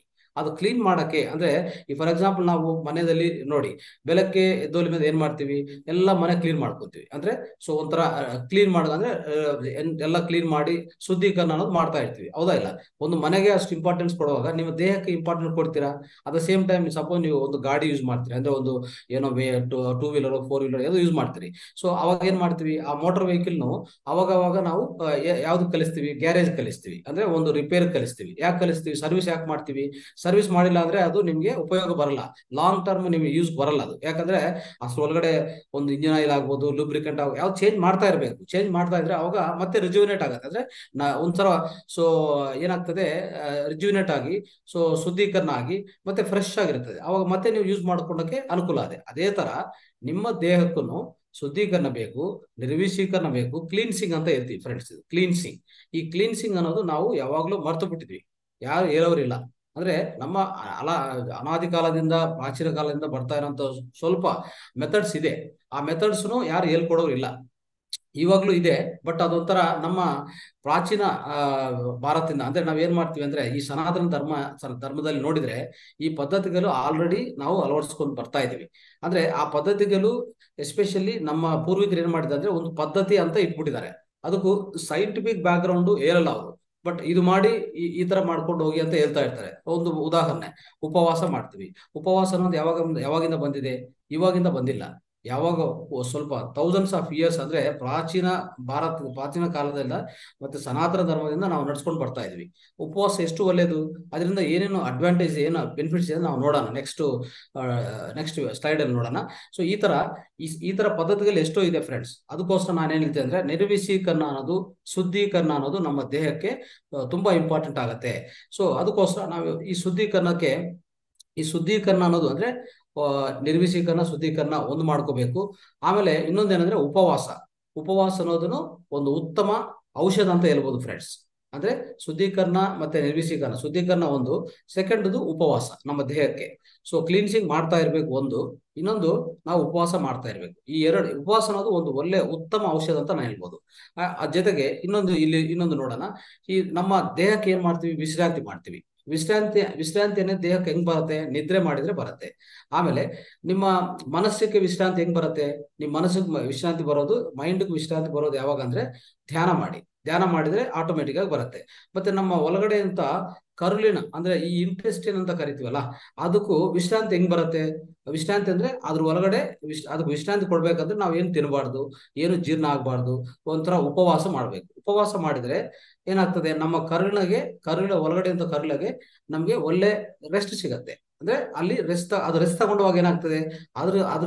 ಅದರಂತ ಸ್ವಚ್ಛತಾ ಮತ್ತೆ ಅದರಲ್ಲಿರುವಂತ ಈ ಕೆಪಾಸಿಟಿ ಎಲ್ಲ ಇನ್ಕ್ರೀಸ್ ಆಗ್ತಾ ಇರ್ತದೆ. ಒಂಥರ ಮತ್ತೆ ಎಫಿಷಿಯಂಟ್ ಆಗ್ತಾ ಇರ್ತದೆ. ಡೇ ಟು ಡೇ ಅದು ರೆಸ್ಟ್ ತಗೊಳ್ಳುವಾಗ ಇನ್ನೂ ಹೆಚ್ಚಾಗಿ ಕೆಲಸ ಮಾಡಕ್ಕೆ ರೆಡಿ ಇರುತ್ತೆ. ಅದಕ್ಕೋಸ್ಕರ ಉಪವಾಸ ಅನ್ನೋದು ಕೊಡ್ಬೇಕು. ಸೊ ಇದೆಲ್ಲ ಸೇರಿ ಅಂದ್ರೆ ದೇಹಕ್ಕೆ ವಿಶ್ರಾಂತಿ, ಮನಸ್ಸಿಗೆ ಧ್ಯಾನ, ಮತ್ತೆ ನಿಮ್ಮ ಒಳಗಡೆ ಅಂತ ಜೀರ್ಣ ವ್ಯವಸ್ಥೆಗೆ ವಿಶ್ರಾಂತಿ ಕೊಡಕ್ಕೆ ನೀವು ಉಪವಾಸ ಮಾಡಿದ್ರೆ, ಇದೆಲ್ಲ ಸೇರಿ ಏನಾಗ್ತದೆ ಅಂದ್ರೆ ನಿಮಗೆ ಸಂಪೂರ್ಣ ಆರೋಗ್ಯ, ಅಂದ್ರೆ ಸಮಗ್ರ ಜೀವನ ಶೈಲಿಯಲ್ಲಿ ಸಂಪೂರ್ಣ ಆರೋಗ್ಯ ಸಿಗಕ್ಕೆ ತುಂಬಾ ಅನುಕೂಲ ಆಗತ್ತೆ ಅಂತ ನಾನು ಹೇಳ್ತಾ ಇದ್ದೀನಿ. ನೆಕ್ಸ್ಟ್ ಫ್ರೆಂಡ್ಸ್, ಈ ಆಯುರ್ವೇದದಲ್ಲಿ, ಅಂದ್ರೆ ನಮ್ಮ ಆಯುರ್ವೇದ ಅನ್ನೋದು ಸನಾತನ ಧರ್ಮ, ನಮ್ಮ ಅಥರ್ವ ವೇದದಿಂದ ಬಂದಿರುವಂತ ಆಯುರ್ವೇದ ನಿಮ್ಗೆಲ್ಲರೂ ಗೊತ್ತಾಗಿರ್ಬೋದು. ಸೊ ಆಯುರ್ವೇದ ಅನ್ನೋದು ಅಥರ್ವ ವೇದದಿಂದ ಬಂದಿರೋದು. ಸೊ ಇದು ನಮ್ಮ ಪ್ರಾಚೀನ ಭಾರತದಲ್ಲಿ ನಮ್ಮ ಪ್ರಾಚೀನ ಕಾಲದಿಂದ ಎಷ್ಟೋ ಇದು ಒಂದು ದೊಡ್ಡ ಚಿಕಿತ್ಸಾ ಮತ್ತೆ ಮೆಡಿಕಲ್ ಸಿಸ್ಟಮ್ ಅಂತ ನಾವ್ ಹೇಳ್ಬೋದು. ಇದು one of the oldest medical system ಅಂತ ನಾವ್ ಹೇಳ್ಬೋದು. ಅಂದ್ರೆ ಎಷ್ಟು ಓಲ್ಡ್ ಅಂದ್ರೆ ನಿಮ್ಗೆ ಆಲ್ಮೋಸ್ಟ್ ಇದು ಬ್ರಹ್ಮ ರಚಿಸಿದ್ದಾರೆ ಅಂತ ಹೇಳ್ತಾರೆ. ಬ್ರಹ್ಮದಿಂದ ಬಂದಿದೆ ಈ ವಿದ್ಯೆ ಅಂತ ಹೇಳ್ತಾರೆ. ಸೊ ಅಷ್ಟುನು ನಮ್ಮ ಅಥರ್ವ ವೇದ ನೀವು ನೋಡಿದ್ರೆ, ಅಥರ್ವ ವೇದದಲ್ಲಿ ಆಯುರ್ವೇದ ಎಷ್ಟೋ ವಿವರವಾಗಿ, ಎಷ್ಟೋ ಕೂಲಂಕಷವಾಗಿ ಕೊಟ್ಟಿದ್ದಾರೆ. ಓಕೆ, ಸೊ ಅದನ್ನ ನಾವು ಏನ್ ಮಾಡಿದ್ವಿ ಅಂದ್ರೆ ಮರ್ತು ಬಿಟ್ಟಿದೀವಿ, ಇನ್ನೊಂದರ ನೆಗ್ಲೆಕ್ಟ್ ಮಾಡಿದೀವಿ. ಸೊ ಈಗ ನೋಡಿ ನೀವು, ಏನಾದ್ರೂ ಕಾಯಿಲೆಗಳು ಬಂದ್ರೆ ಎಲ್ಲಿ ಹೋಗ್ತೀರಿ? ಸಡನ್ ಆಗಿ ಒಂದು ಮೆಡಿಕಲ್ ಡಾಕ್ಟರ್, ಇಂಗ್ಲಿಷ್ ಡಾಕ್ಟರ್ ಹತ್ರ ಹೋಗ್ತೀರಿ. ಅಷ್ಟೇ ಮಾಡೋದು, ನಿಮ್ಗೆ ಗೊತ್ತಿರೋದು ಅಷ್ಟೇ. ಅಂದ್ರೆ ಅವರೇ ಡಾಕ್ಟರ್, ಅವ್ರ ಹತ್ರ ಹೋಗ್ತೀರಿ. ಅವ್ರು ಮಾಡೋದು ನಿಮ್ಗೆ ಫಸ್ಟ್ ಮಾಡೋದೇ ಟೆಸ್ಟಿಂಗ್ಸ್. ಎಷ್ಟು ಟೆಸ್ಟಿಂಗ್ ಅಂದ್ರೆ, ಎಷ್ಟು ಡಯಾಗ್ನೋಸಿಸ್ ಅಪ್ಪ ಅಂದ್ರೆ ನೀವೇ ನಂಬಕ್ಕಾಗಲ್ಲ. ನಿಮ್ಮ ದುಡ್ಡೆಲ್ಲ ಅಲ್ಲೇ ಖರ್ಚಾಗತ್ತೆ. ಫಸ್ಟ್ ಹೋದ ತಕ್ಷಣ ನಿಮ್ಮ ಹಣ ಖರ್ಚಾಗೋದು ಅಲ್ಲೇ. ಅಂದ್ರೆ ಏನೇನ್ ಟೆಸ್ಟಿಂಗ್ ಅಂದ್ರೆ ಅವ್ರಿಗೆ ಗೊತ್ತಲ್ಲ, ಏನೇನೋ ಎಲ್ಲಾ testing ಬರ್ಕೊಡ್ತಾರೆ. Right from blood test, urine test, ಇನ್ನು ಬೇಕಾಗಿದ್ರೆ MRI ಅಂತ ಹೇಳ್ತಾರೆ, ಬ್ರೈನ್ ಸ್ಕ್ಯಾನ್ ಅಂತ, ಏನೇನೋ ಇಷ್ಟು ಟೆಸ್ಟಿಂಗ್ ಕೊಡುವಾಗ, ಅಂದ್ರೆ ಒಂದು ಡಾಕ್ಟರ್ ಆಗಿ, ಒಂದು ವೈದ್ಯರಾಗಿ ನಿಮ್ಮ ನೋಡಿದ ತಕ್ಷಣ, ನಿಮ್ಮ ಹತ್ರ ಮಾತಾಡಿದ ತಕ್ಷಣ ಫಸ್ಟ್ ನಿಮ್ಮ ಹತ್ರ ಮಾತಾಡ್ಬೇಕು. ಅಂದ್ರೆ ನೀವು ಏನ್ ಸಫರ್ ಆಗ್ತಾ ಇದ್ರಿ, ನಿಮ್ಗೆ ಏನೇನ್ ತೊಂದರೆಗಳಿದೆ ಅದೆಲ್ಲ ಲಿಸ್ಟ್ ಮಾಡ್ಕೋಬೇಕು. ಫಸ್ಟ್ ಮಾಡ್ಕೊಂಡು ನಿಮ್ಮ ಹತ್ರ ಪೂರ್ತಿ ಕೂಲಂಕಷವಾಗಿ ನಿಮ್ಮ ಹತ್ರ ಡಿಸ್ಕಸ್ ಮಾಡಿದ ತಕ್ಷಣ, ಮಾಡಿದ್ರೆ ಏನಾಗ್ತದೆ ಅಂದ್ರೆ ಒಂದು ಪ್ರೇಮಪೂರ್ವಕವಾಗಿ ವಿತ್ ಲವ್ ಅಂಡ್ ಅಫೆಕ್ಷನ್ ನಿಮ್ಮನ್ನು ಕೂರ್ಸ್ಕೊಂಡು, ಸೊ ಏನು ತೊಂದರೆ ಆಗಿಲ್ಲ, ನೀವು ಆರಾಮಾಗಿದ್ರಿ, ಕೂತ್ಕೊಳ್ಳಿ ಅಂತ ಹೇಳ್ಬಿಟ್ಟು ನಿಮ್ಮ ಹತ್ರ ಫಸ್ಟ್ ಆತರ ಮಾತಾಡುವಾಗ ಏನಾಗ್ತದೆ ಅಂದ್ರೆ 50% ಪ್ರಾಬ್ಲಮ್ ಅಲ್ಲೇ ಹೊರಟೋಗ್ತದೆ. ನಿಮ್ಗೆ ಏನೇ ಕಾಯಿಲೆ ಬರಲಿ, ಆ ಕಾಯಿಲೆಗಳು ಏನಾದ್ರೂ ಇರ್ಲಿ, ಏನೋ ಒಂದು ನಾನು ಹೇಳಿದ್ದೀನಿ ನಿಮ್ಗೆ, 95% ಈ ಕಾಯಿಲೆಗಳು ಬರೋದೆಲ್ಲಾನು ನಮ್ಮ ಮನಸ್ಸಿಂದ ಬರುತ್ತೆ. ಮನಸ್ಸನ್ನು ನಾವು, ಅಂದ್ರೆ ನಮ್ಮ ಮನೋಮಯ ಕೋಶ ಅಂತ ಹೇಳ್ತೀವಲ್ಲ, ನಮ್ಮ ಪ್ರಾಣಮಯ ಕೋಶ ಮತ್ತೆ ನಮ್ಮ ಇರುವಂತ ಅನ್ನಮಯ ಕೋಶ, ಪ್ರಾಣಮಯ ಕೋಶ, ಇದು ನಾವು ನಮ್ದು ಫಿಸಿಕಲ್ ಬಾಡಿ ಅನ್ನಮಯ ಕೋಶ. ಅದು ಇಮಿಡಿಯೇಟ್ ಇರೋದು ಪ್ರಾಣಮಯ ಕೋಶ. ಪ್ರಾಣಮಯ ಕೋಶದಲ್ಲಿ ಒಳ್ಳೆ ಪ್ರಾಣಶಕ್ತಿ ನಾವು ಮೇಂಟೈನ್ ಮಾಡ್ತಾ ಇರಬೇಕು. ಓಕೆ, ಅದೆಲ್ಲ ನಾನು ಪದ್ಧತಿಗಳು ಮುಂಚೆ ಕ್ಲಾಸಲ್ಲಿ ಹೇಳ್ಕೊಟ್ಟಿದ್ದೀನಿ. ಸೊ ಮೂರನೇದೇನಂದ್ರೆ ನಮ್ಮ ಮನೋಮಯ ಕೋಶ. ಮನೋಮಯ ಕೋಶನ್ ನಾವು ಕರೆಕ್ಟ್ ಆಗಿ ಇಟ್ಕೊಂಡಿದ್ರೆ, ಅಂದ್ರೆ ನಮ್ಮ ಡೇ ಟು ಡೇ ನಮ್ಮ ಥಿಂಕಿಂಗ್ ಆಗ್ಬೋದು, ಥಾಟ್ಸ್ ಆಗ್ಬೋದು, ನಾವು ಮಾಡೋ ಕೆಲಸಗಳಾಗ್ಬೋದು, ಮನಸ ವಾಚ ಕರ್ಮನ ಇದೆಲ್ಲಾನು ಕರೆಕ್ಟ್ ಆಗಿ ಶುದ್ಧೀಕರಣ ಮಾಡ್ಕೊಂಡಿದ್ರೆ ಅವಾಗ ಏನಾಗ್ತದೆ, ನಮ್ಮ ಮನೋಮಯ ಕೋಶ ಅವಾಗಲೇ ಅದು ಶುದ್ಧಿ ಆಗ್ತಾ ಇರ್ತದೆ. ಯಾವಾಗ ಮನೋಮಯ ಕೋಶ ಶುದ್ಧವಾಗಿದೆ, ಕ್ಲೀನ್ ಆಗಿದೆ ಅಂದ್ರೆ ನಮ್ಗೆ ಯಾವ ಕಾಯಿಲೆಗಳು ಬರಲ್ಲ ಫ್ರೆಂಡ್ಸ್. ಏನಾದ್ರೂ ಕಾಯಿಲೆಗಳು ಬಂದ್ರು ಆ ಕಾಯಿಲೆಗಳು ಹೋಗ್ಬಿಡ್ತದೆ. ಯಾಕಂದ್ರೆ ನಿಮ್ಮ ಮನಸ್ಸು ಶುದ್ಧಿ ಆಗಿದೆ. ಆ ಮನಸ್ಸು ಶುದ್ಧಿ ಮಾಡ್ಕೊಂಡಕ್ಕೆ ನಾವು ಮಾಡ್ತಾ ಇರೋದಂತ ಒಂದು ದೊಡ್ಡ ಕಾರ್ಯಕ್ರಮ ಏನಂದ್ರೆ, ದೊಡ್ಡ ವಿಧಾನ ಏನಂದ್ರೆ, ಒಳ್ಳೆ ವಿಧಾನ, ಅತಿ ಉತ್ತಮ ವಿಧಾನ ಅಂದ್ರೆ ಧ್ಯಾನ ಅಂತ ನಾವು ಈಗಾಗಲೇ ಎಲ್ಲ ತಿಳ್ಕೊಂಡಿದೀವಿ. ಅದು ನಾವು ಪ್ರಯತ್ನ ಮಾಡ್ತಾ ಇದೀವಿ, ನೀವೆಲ್ಲರೂ ಪಾಲಿಸ್ತಾ ಇದ್ದೀರ ಅಂತ ನಾನು ಅನ್ಕೊಂತಾ ಇದ್ದೀನಿ. ಓಕೆ ಫ್ರೆಂಡ್ಸ್, ನಾವು ಈಗ ಆಯುರ್ವೇದ ಅನ್ನೋದು ಏನಾಗ್ತದೆ, ಪ್ರತಿ ಪೇಷಂಟ್ ಹತ್ರ ಯಾವ್ದಾದ್ರು ಕಾಯಿಲೆಗಳು ಬಂದು ನಾವು ಒಂದು ಚಿಕಿತ್ಸಾಲಯಕ್ಕೆ ಹೋದ್ರೆ ಫಸ್ಟ್ ಏನ್ ಮಾಡ್ಬೇಕು ಅಂದ್ರೆ ನಿಮ್ಮನ್ನು ಚೆನ್ನಾಗಿ ಮಾತಾಡಿಸ್ಬೇಕು, ಪ್ರೇಮಪೂರ್ವಕ ಕೂರಿಸ್ಬೇಕು, ಮಾತಾಡಿಸ್ಬೇಕು. ಇದೆಲ್ಲ ಮಾಡುವಾಗ 50% ಹೊರಟೋಗ್ತದೆ. ನೆಕ್ಸ್ಟ್ 50% ಏನಪ್ಪಾ ಅಂದ್ರೆ, ನಿಮ್ಗೆ ಏನು ಸಿಂಪ್ಟಮ್ಸ್ ಇದೆ, ಏನು ಲಕ್ಷಣಗಳಿದೆ, ಆ ರೋಗ ಲಕ್ಷಣಗಳು ಏನಿದೆ ಅಂತ ನಿಮ್ಮ ಹತ್ರ ಒಂದ್ಸರಿ ಭೇಟಿಯಾಗಿ ಮಾತಾಡಿ, ನಿಧಾನವಾಗಿ ಮಾತಾಡಿದ ಮೇಲೆ ಆ ಲಕ್ಷಣಗಳು ಅದಕ್ಕೆ ಸಂಬಂಧಿತ ಏನ್ ಚಿಕಿತ್ಸೆ ಕೊಡ್ಬೋದು ಅಂತ ನೋಡ್ಬೋದು. ನಾವ್ ಯಾವಾಗ್ಲೂ ಒಂದೇ ಅರ್ಥ ಮಾಡ್ಕೊಳ್ಳಿ. ಸೊ ಇಲ್ಲಿ ಇಂಗ್ಲಿಷ್ ಮೆಡಿಸಿನ್ ಅಲ್ಲಿ ನೋಡಿದ್ರೆ ಪ್ರತಿ ಒಬ್ರಿಗೂ ಒಂದೇ ಟ್ಯಾಬ್ಲೆಟ್ ಕೊಡ್ತಾರೆ, ಅಂದ್ರೆ ಒಂದೇ ಇಂಜೆಕ್ಷನ್, ಒಂದೇ ಟ್ಯಾಬ್ಲೆಟ್. ಆ ತರ ವರ್ಕ್ ಆಗಲ್ಲ ಫ್ರೆಂಡ್ಸ್. ಏನಾಗ್ತದೆ, ನಿಮ್ಗೆ ಈ ಕಾಯಿಲೆಗಳು ಬರೋದು ಎಲ್ಲಿಂದ ಬಂದಿದೆ, ಏನ್ ರೀಸನ್ ಅಂದ್ರೆ, ಒಂದು ಆಕ್ಸಿಡೆಂಟ್, ಒಂದು ಡಿಪ್ರೆಷನ್, ಸ್ಟ್ರೆಸ್ ಆಗಿದೆಯಾ, ಒಂದು ಒತ್ತಡ ಆಗಿದೆಯಾ, ಇಲ್ಲ ಅಂದ್ರೆ ನಿಮ್ಗೆ ಏನಾದ್ರು ತೀವ್ರವಾದ ಮಾನಸಿಕ ಸಮಸ್ಯೆಗಳಿದೆಯಾ, ಇದೆಲ್ಲ ತಿಳ್ಕೊಂಡು ಅವಾಗ ನೀವು ಪರಿಹಾರ ಕೊಡ್ಬೇಕು. ಅದು ಬಿಟ್ಟು ಪ್ರತಿಯೊಬ್ಬರು ಯಾರು ಹೋಗ್ತಾರೆ, ಹೆಡ್ಡೇಕ್ ಅಂದ್ರೆ ಒಂದೇ ಟ್ಯಾಬ್ಲೆಟ್, ಮತ್ತೆ ಇನ್ನು ಜ್ವರ ಅಂದ್ರೆ ಒಂದೇ ಟ್ಯಾಬ್ಲೆಟ್. ಈ ತರ ವರ್ಕ್ ಆಗಲ್ಲ ಫ್ರೆಂಡ್ಸ್. ಯಾವಾಗ್ಲೂ ಅರ್ಥ ಮಾಡ್ಕೊಳ್ಳಿ, ಪ್ರತಿ ಒಬ್ಬರು ಈ ಭೂಮಿ ಮೇಲೆ ಪ್ರತಿ ಮನುಷ್ಯನು ಇನ್ನೊಂದು ಮನುಷ್ಯನಿಗೂ ವ್ಯತ್ಯಾಸ ಆಲ್ವೇಸ್ ಇದೆ. ಅಂದ್ರೆ ಒಂದು ಯುನಿಕ್, ಇನ್ನು ನಾವೇನ್ ಹೇಳ್ತೀವಿ ಅಂದ್ರೆ, ಮನುಷ್ಯನೇ ಪ್ರತಿಯೊಬ್ಬರು ಒಂದು ಯುನಿಕ್ ಅಂತ ಹೇಳ್ತೀವಿ, ಪ್ರತ್ಯೇಕ ವ್ಯಕ್ತಿ. ಓಕೆ, ಯಾರು ಸಿಮಿಲರ್ ಅಲ್ಲ, ಅಂದ್ರೆ ಒಬ್ಬರು ಇನ್ನೊಬ್ರು ಸೇಮ್ ಅಲ್ಲ. ಅದು ಅರ್ಥ ಮಾಡ್ಕೊಂಡು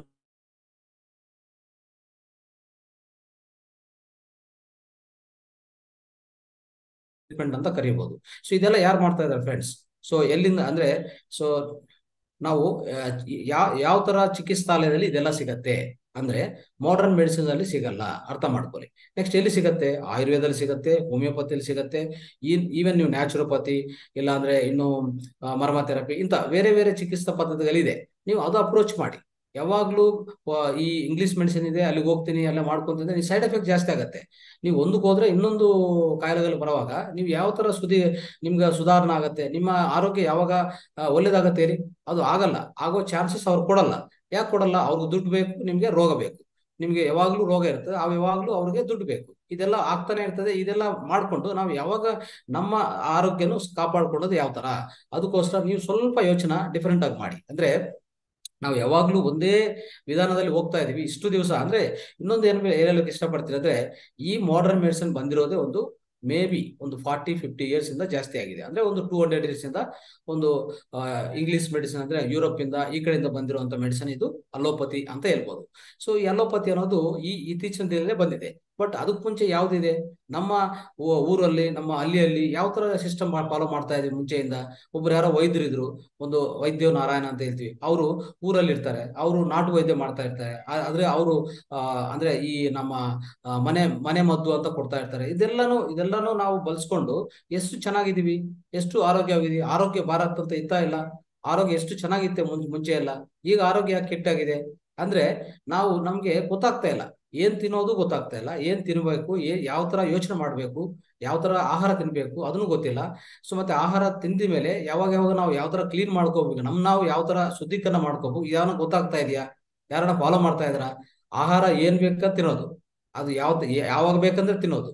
ಈಗ ಮಾಡರ್ನ್ ಪ್ರಪಂಚದಲ್ಲಿ ಏನಾಗಿದೆ ಅಂದ್ರೆ, ಏನ್ ಆಹಾರ ಬೇಕಂದ್ರೆ ತಿನ್ನೋದು, ಯಾವಾಗ ಬೇಕಂದ್ರೆ ತಿನ್ನೋದು, ಶುದ್ಧೀಕರಣ ಮಾಡ್ಕೊಳ್ಳೋದು ಗೊತ್ತಿಲ್ಲ.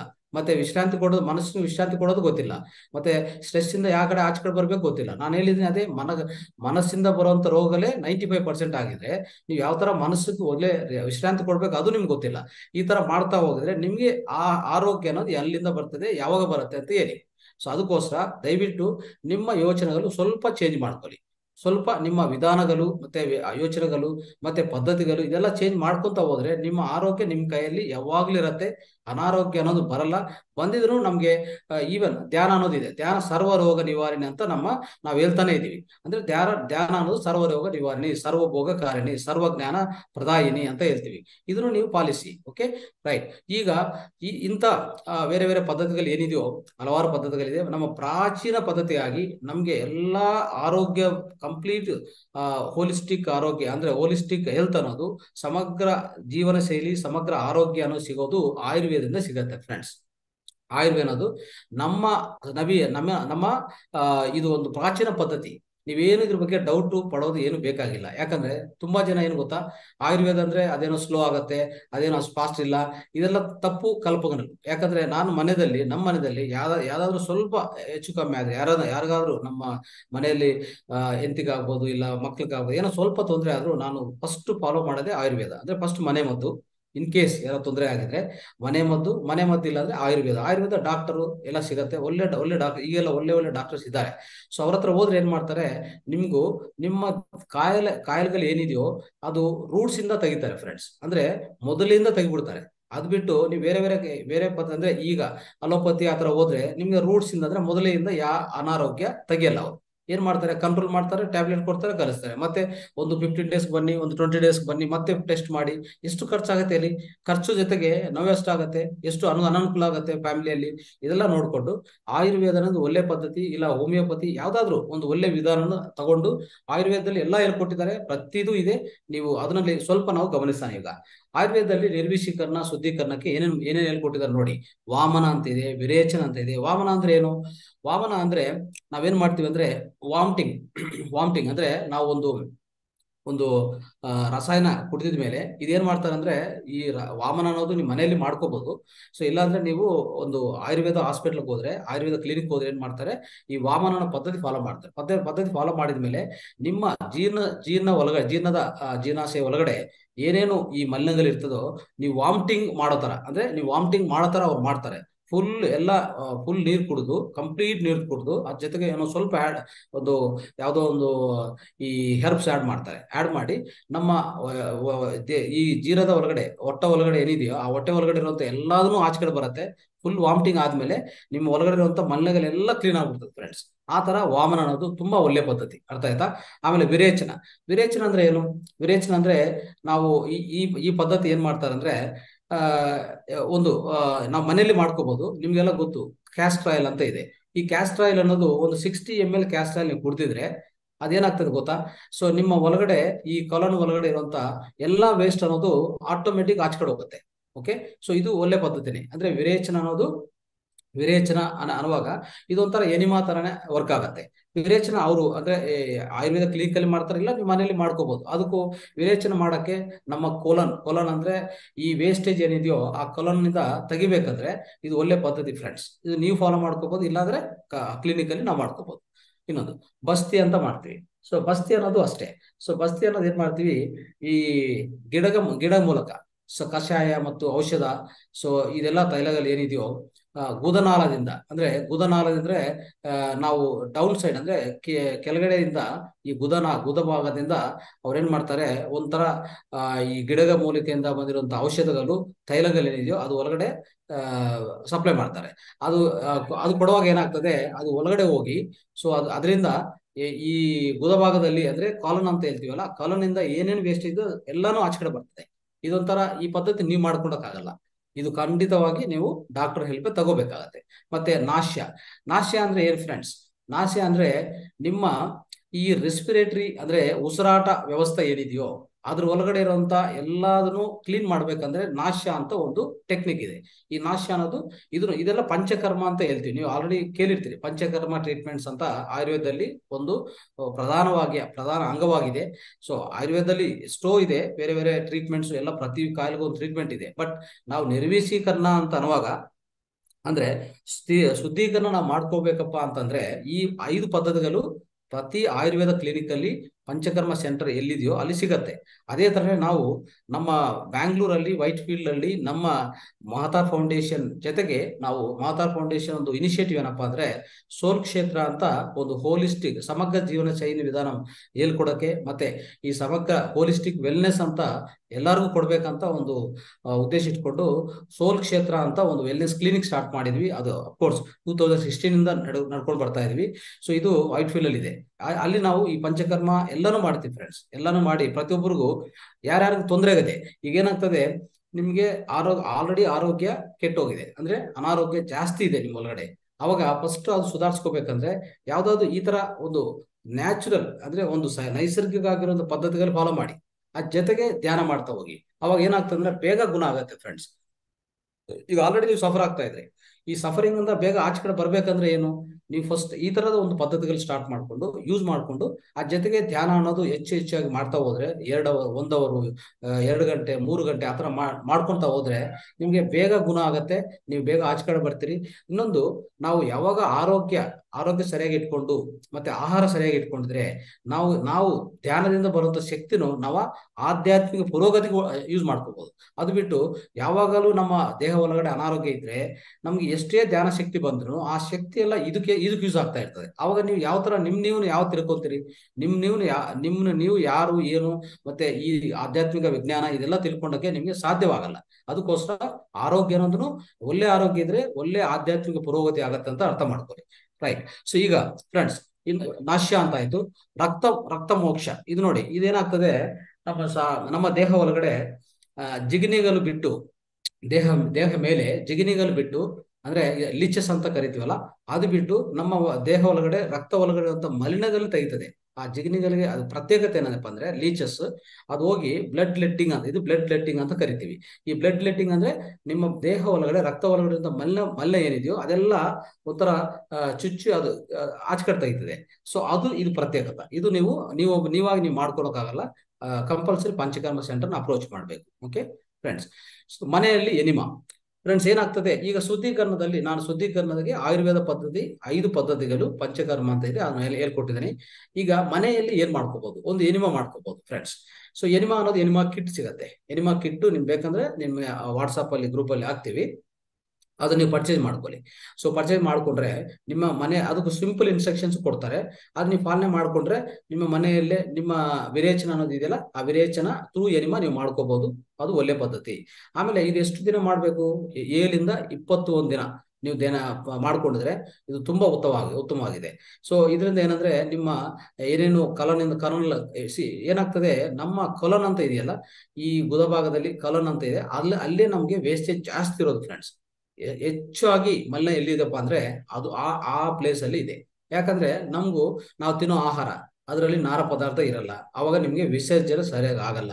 ಅವಾಗ ಏನಾಗ್ತದೆ, ಕ್ಲೀನ್ ಆಗಲ್ಲ. ನಮ್ ಏನ್ ವಿಸರ್ಜನೆ ಇದೆಯೋ ಅದು ಸರಿಯಾಗಿ ಆಗಲ್ಲ. ಅಂದ್ರೆ ಯಾವಾಗ ಪ್ರತಿದಿನ ನಾವು ಕ್ಲೀನ್ಸಿಂಗ್ ಮಾಡ್ಕೋಬೇಕಲ್ಲ. ನಾವು ಸ್ನಾನ ಹೆಂಗ್ ಮಾಡ್ತೀವಿ ದೇಹಕ್ಕೆ, ಸೊ ದೇಹಕ್ಕೆ ಸ್ನಾನ ಮಾಡ್ತೀವಿ, ಮನಸ್ಸಿಗೆ ವಿಶ್ರಾಂತಿ ಕೊಡ್ತೀವಿ, ಮನಸ್ಸಿಗೆ ಧ್ಯಾನ ಮಾಡ್ತೀವಿ, ಅದೊಂದು ಒಂಥರ ಕ್ಲೀನಿಂಗ್. ಸೊ ಈಗ ಅದೇ ತರ ನಮ್ಮ ಗುದಭಾಗದಲ್ಲಿ ಕೋಲನ್ ಅಂತ ಏನಿದೆಯೋ ಅದು ಕ್ಲೀನ್ ಮಾಡ್ಕೋಬೇಕಲ್ಲ. ಯಾವಾಗ್ಲೂ ಅದನ್ನ ರೆಗ್ಯುಲರ್ ಯೂಸ್ ಮಾಡ್ತಾ ಇದ್ರೆ ಅಲ್ಲಿ ಹೋಗಿ ಮಲಿನ ಎಲ್ಲ ಸೇರ್ಕೊಂತಾ ಇದೆ. ಸೇರ್ಕೊಂಡಂತ ಮಲ್ಲ ನೀವು ಕ್ಲೀನ್ ಮಾಡ್ತಾ ಇದ್ರಾ, ಸರಿಯಾಗಿ ಕ್ಲೀನ್ ಮಾಡ್ಕೊಂತಾ ಇದ್ರಾ, ಅದು ನಿಮ್ಗೆ ಗೊತ್ತಿಲ್ಲ. ಸೊ ನಿಮ್ಗೆ ಗೊತ್ತೇ ಇಲ್ಲ. ಅದು ಸರಿಯಾಗಿ ಕ್ಲೀನ್ ಮಾಡಲು ಏನಾಗ್ತದೆ, ಅದರಿಂದ ಬ್ಯಾಡ್ ಬ್ಯಾಕ್ಟೀರಿಯಾ ಜನರೇಟ್ ಆಗಿ ಕೆಟ್ಟ ಬ್ಯಾಕ್ಟೀರಿಯಾ ಮತ್ತೆ ಎಷ್ಟು ಗ್ಯಾಸ್ ಈ ಇತ್ತೀಚಿನ ದಿನಗಳಲ್ಲಿ ಎಷ್ಟು ಜನ ಸಫರ್ ಆಗ್ತಾ ಇದ್ದಾರೆ. ಆಸಿಡಿಟಿ, ಗ್ಯಾಸ್ಟ್ರಿಕ್ ಪ್ರಾಬ್ಲಮ್ಸ್ ಇದೆಲ್ಲ ಯಾಕೆ ಬರ್ತಾ ಇದೆ, ನೀವು ಕ್ಲೀನಿಂಗ್ ಅನ್ನೋದು ಸರಿಯಾಗಿಲ್ಲ ಅಂತ ಅರ್ಥ ಮಾಡ್ಕೊಳ್ಳಿ. ಆ ಕ್ಲೀನಿಂಗ್ ಸರಿಯಾಗಿಲ್ಲ ಅಂದ್ರೆ ನೀವು ನೋಡಿ, ಯಾವ್ದಾದ್ರು ಒಂದು ಕೆಟ್ಟ ಆಹಾರ ಒಂದ್ ಕಡೆ ಇಟ್ಟು ನೋಡಿ, ಅಲ್ಲಿಂದ ಸ್ಮೆಲ್ ಬರತ್ತಾ, ಅಲ್ಲಿಂದ ಎಷ್ಟು ಬ್ಯಾಡ್ ಬ್ಯಾಕ್ಟೀರಿಯಾ ಜನರೇಟ್ ಆಗುತ್ತೆ, ಎಷ್ಟು ಸ್ಮೆಲ್ ಬರುತ್ತೆ, ಅದರಿಂದ ಎಷ್ಟು ಕೆಟ್ಟ ಗ್ಯಾಸ್ ಅಂದ್ರೆ ವಾಯುಗಳು ಜನರೇಟ್ ಆಗುತ್ತೆ. ಇದನ್ನೆಲ್ಲ ಆಗ್ತಾ ಇರೋದು ನಮ್ಮ ದೇಹ ಒಳಗಡೆ ಪ್ರತಿದಿನ ಆಗ್ತಾ ಇದೆ, ನಿರಂತರ ಆಗ್ತಾ ಇದೆ. ಬಟ್ ನಾವು ಅದ್ರ ಬಗ್ಗೆ ಕೇರ್ ಮಾಡ್ತಾ ಇಲ್ಲ.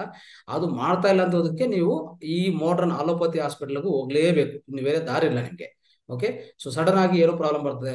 ಸ್ವಲ್ಪ ಜನ ಈ ಗ್ಯಾಸ್ಟ್ರಿಕ್ ಅಂದ್ರೆ ಒಂಥರ ಗ್ಯಾಸ್ಟ್ರಿಕ್ ಪ್ರಾಬ್ಲಮ್ನು ಚೆಸ್ಟ್ ಅಲ್ಲಿ ಗ್ಯಾಸ್ ಹೋಗಿ ಸೇರ್ಕೊಂತದೆ, ಅದು ಚೆಸ್ಟ್ ಅಲ್ಲಿ ಪೇನ್ ಬರುತ್ತೆ. ಅವಾಗ ಸಡನ್ ಆಗಿ ಏನಪ್ಪಾ ಹಾರ್ಟ್ ಪ್ರಾಬ್ಲಮ್ ಆಯ್ತು. ನೀವು ಮಾಡರ್ನ್ ಅಲೋಪತಿಗೆ ಹೋದ್ರೆ ಏನಾಗ್ತದೆ, ಗ್ಯಾಸ್ಟ್ರಿಕ್ ಅಲ್ಲ ಇದು, ನಿಮ್ಮ ಹಾರ್ಟ್ ಅಲ್ಲಿ ಈ ಪ್ರಾಬ್ಲಮ್ ಇದೆ, ಅದು ಇದೆ, ನಿಮ್ಗೆ ಇದು ಆಂಜಿಯೋಪ್ಲಾಸ್ಟಿ, ಅದು ಮಾಡ್ಬೇಕು ಇದು ಮಾಡ್ಬೇಕಂತ ಎಷ್ಟು ದುಡ್ಡು ಖರ್ಚಾಗತ್ತೆ. ಇದೆಲ್ಲಾನು ಅದಕ್ಕೆ ನಮ್ಮ ಆರೋಗ್ಯ ನಮ್ಮ ಕೈಯಲ್ಲಿರುವಾಗ ನಾವು ಯಾವಾಗಲೂ ಚೆನ್ನಾಗಿರ್ತೀವಿ. ಸೊ ಅದಕ್ಕೋಸ್ಕರ ಸ್ವಲ್ಪ ನಮ್ಮ ಪ್ರಾಚೀನ ಪದ್ಧತಿಗಳು ಮತ್ತೆ ಆಹಾರ ಬಗ್ಗೆ, ಆರೋಗ್ಯ ಬಗ್ಗೆ, ವ್ಯಾಯಾಮ, ಎಕ್ಸಸೈಸು, ಪ್ರಾಣಾಯಾಮ, ಧ್ಯಾನ ಇದೆಲ್ಲ ಮಾಡ್ತಾ ಇರಿ. ಒಂದೇ ಮಾಡಕ್ ಹೋಗಿ ಎಲ್ಲಾನು ಮಾಡ್ತಾ ಇದ್ರೆ ನಿಮ್ಗೆ ಆದ ಆರೋಗ್ಯನ ನಿಮ್ ಕೈಯಲ್ಲಿ ಯಾವಾಗ್ಲೂ ಇರ್ತದೆ ಫ್ರೆಂಡ್ಸ್. ಅದು ಅರ್ಥ ಮಾಡ್ಕೊಳ್ಳಿ. ಸೊ ಅದಕ್ಕೋಸ್ಕರ ಈ ಪರ್ಟಿಕ್ಯುಲರ್ಲಿ ನಮ್ಮ ಎನಿಮಾ ಅನ್ನೋದು ತುಂಬಾ ಚೆನ್ನಾಗಿ ಕೆಲಸ ಮಾಡ್ತದೆ. ಈ ವೇಸ್ಟೇಜ್ ರಿಮೂವ್ ಮಾಡಕ್ಕೆ ನಿಮ್ಗೆ ಒಳ್ಳೆ ಆರೋಗ್ಯ ತಂದುಕೊಡ್ತದೆ. ದಯವಿಟ್ಟು ಇದನ್ನು ನೀವು ಪಾಲಿಸಬೇಕಂತ ನಾನು ಹೇಳ್ತೀನಿ. Enema very important friends. Next, ನಿರ್ವಿಷೀಕರಣದಲ್ಲಿ ಇನ್ನೊಂದು ಪ್ರಧಾನ ಅಂಗವಾಗಿದೆ ಉಪವಾಸ ಫ್ರೆಂಡ್ಸ್. ಉಪವಾಸ ಅನ್ನೋದು ನಾನು ಒಂದು ಹೇಳ್ತೀನಿ, ಲಂಘನಂ ಪರಮ ಔಷಧಂ. ಉಪವಾಸವೇ ಅತ್ಯುತ್ತಮ ಔಷಧ ಆಗಿದೆ.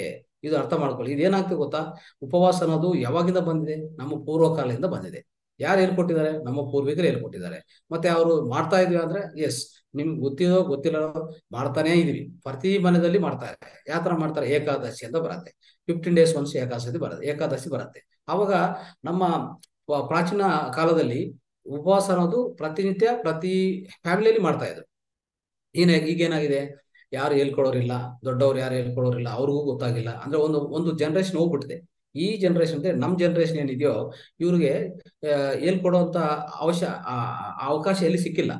ಮನೆಯಲ್ಲಿ ಹೇಳ್ಕೊಡೋರಿಲ್ಲ, ಶಾಲಾದಲ್ಲಿ ಹೇಳ್ಕೊಡೋರಿಲ್ಲ, ಮತ್ತೆ ಒಂದು ಚಿಕಿತ್ಸಾಲಯಕ್ಕೆ ಹೋದ್ರೆ ಅಲ್ಲಿ ಹೇಳ್ಕೊಡೋರಿಲ್ಲ.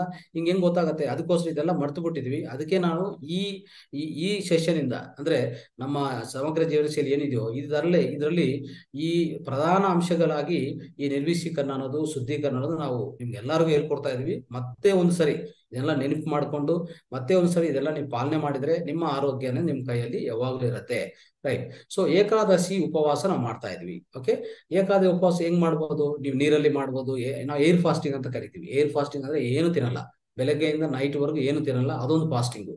ಆಮೇಲೆ ಇಲ್ಲಾಂದ್ರೆ ನಾವು ಓನ್ಲಿ ನೀರು ಕುಡಿತಾ ಇರ್ಬೋದು, ಇಲ್ಲಾಂದ್ರೆ ಜ್ಯೂಸ್ ಕುಡಿತಾ ಇರ್ಬೋದು. ಯಾವುದು ಸಾಲಿಡ್ ಪದಾರ್ಥ ಹೋಗ್ಬಾರ್ದು. ಅಂದ್ರೆ ಸೊ ಗಟ್ಟಿ ಪದಾರ್ಥ ಏನಿದೆ ಅದು ಯಾವುದು ತಿನ್ನಬಾರ್ದು ಫ್ರೆಂಡ್ಸ್. ಈ ಉಪವಾಸ ಇರುವಾಗ ಸಾಲಿಡ್ ಅಂತ ಯಾವ್ದು ತಗೋಬಾರ್ದು, ಲಿಕ್ವಿಡ್ ತಗೊಳ್ಳಿ.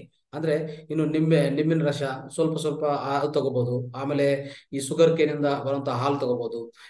ಈ ತರ ತಗೊಂಡು ನಾವು ನೀವು ಫುಲ್ ಓದಿದ್ರೆ ಎಲ್ಲ ನಿಮ್ಗೆ ಸಿಗತ್ತೆ. ಎಲ್ಲ ನಾನು ಡೀಟೇಲ್ ಆಗಿ ಹೇಳ್ಕೊಟ್ಟಿದ್ದೀನಿ.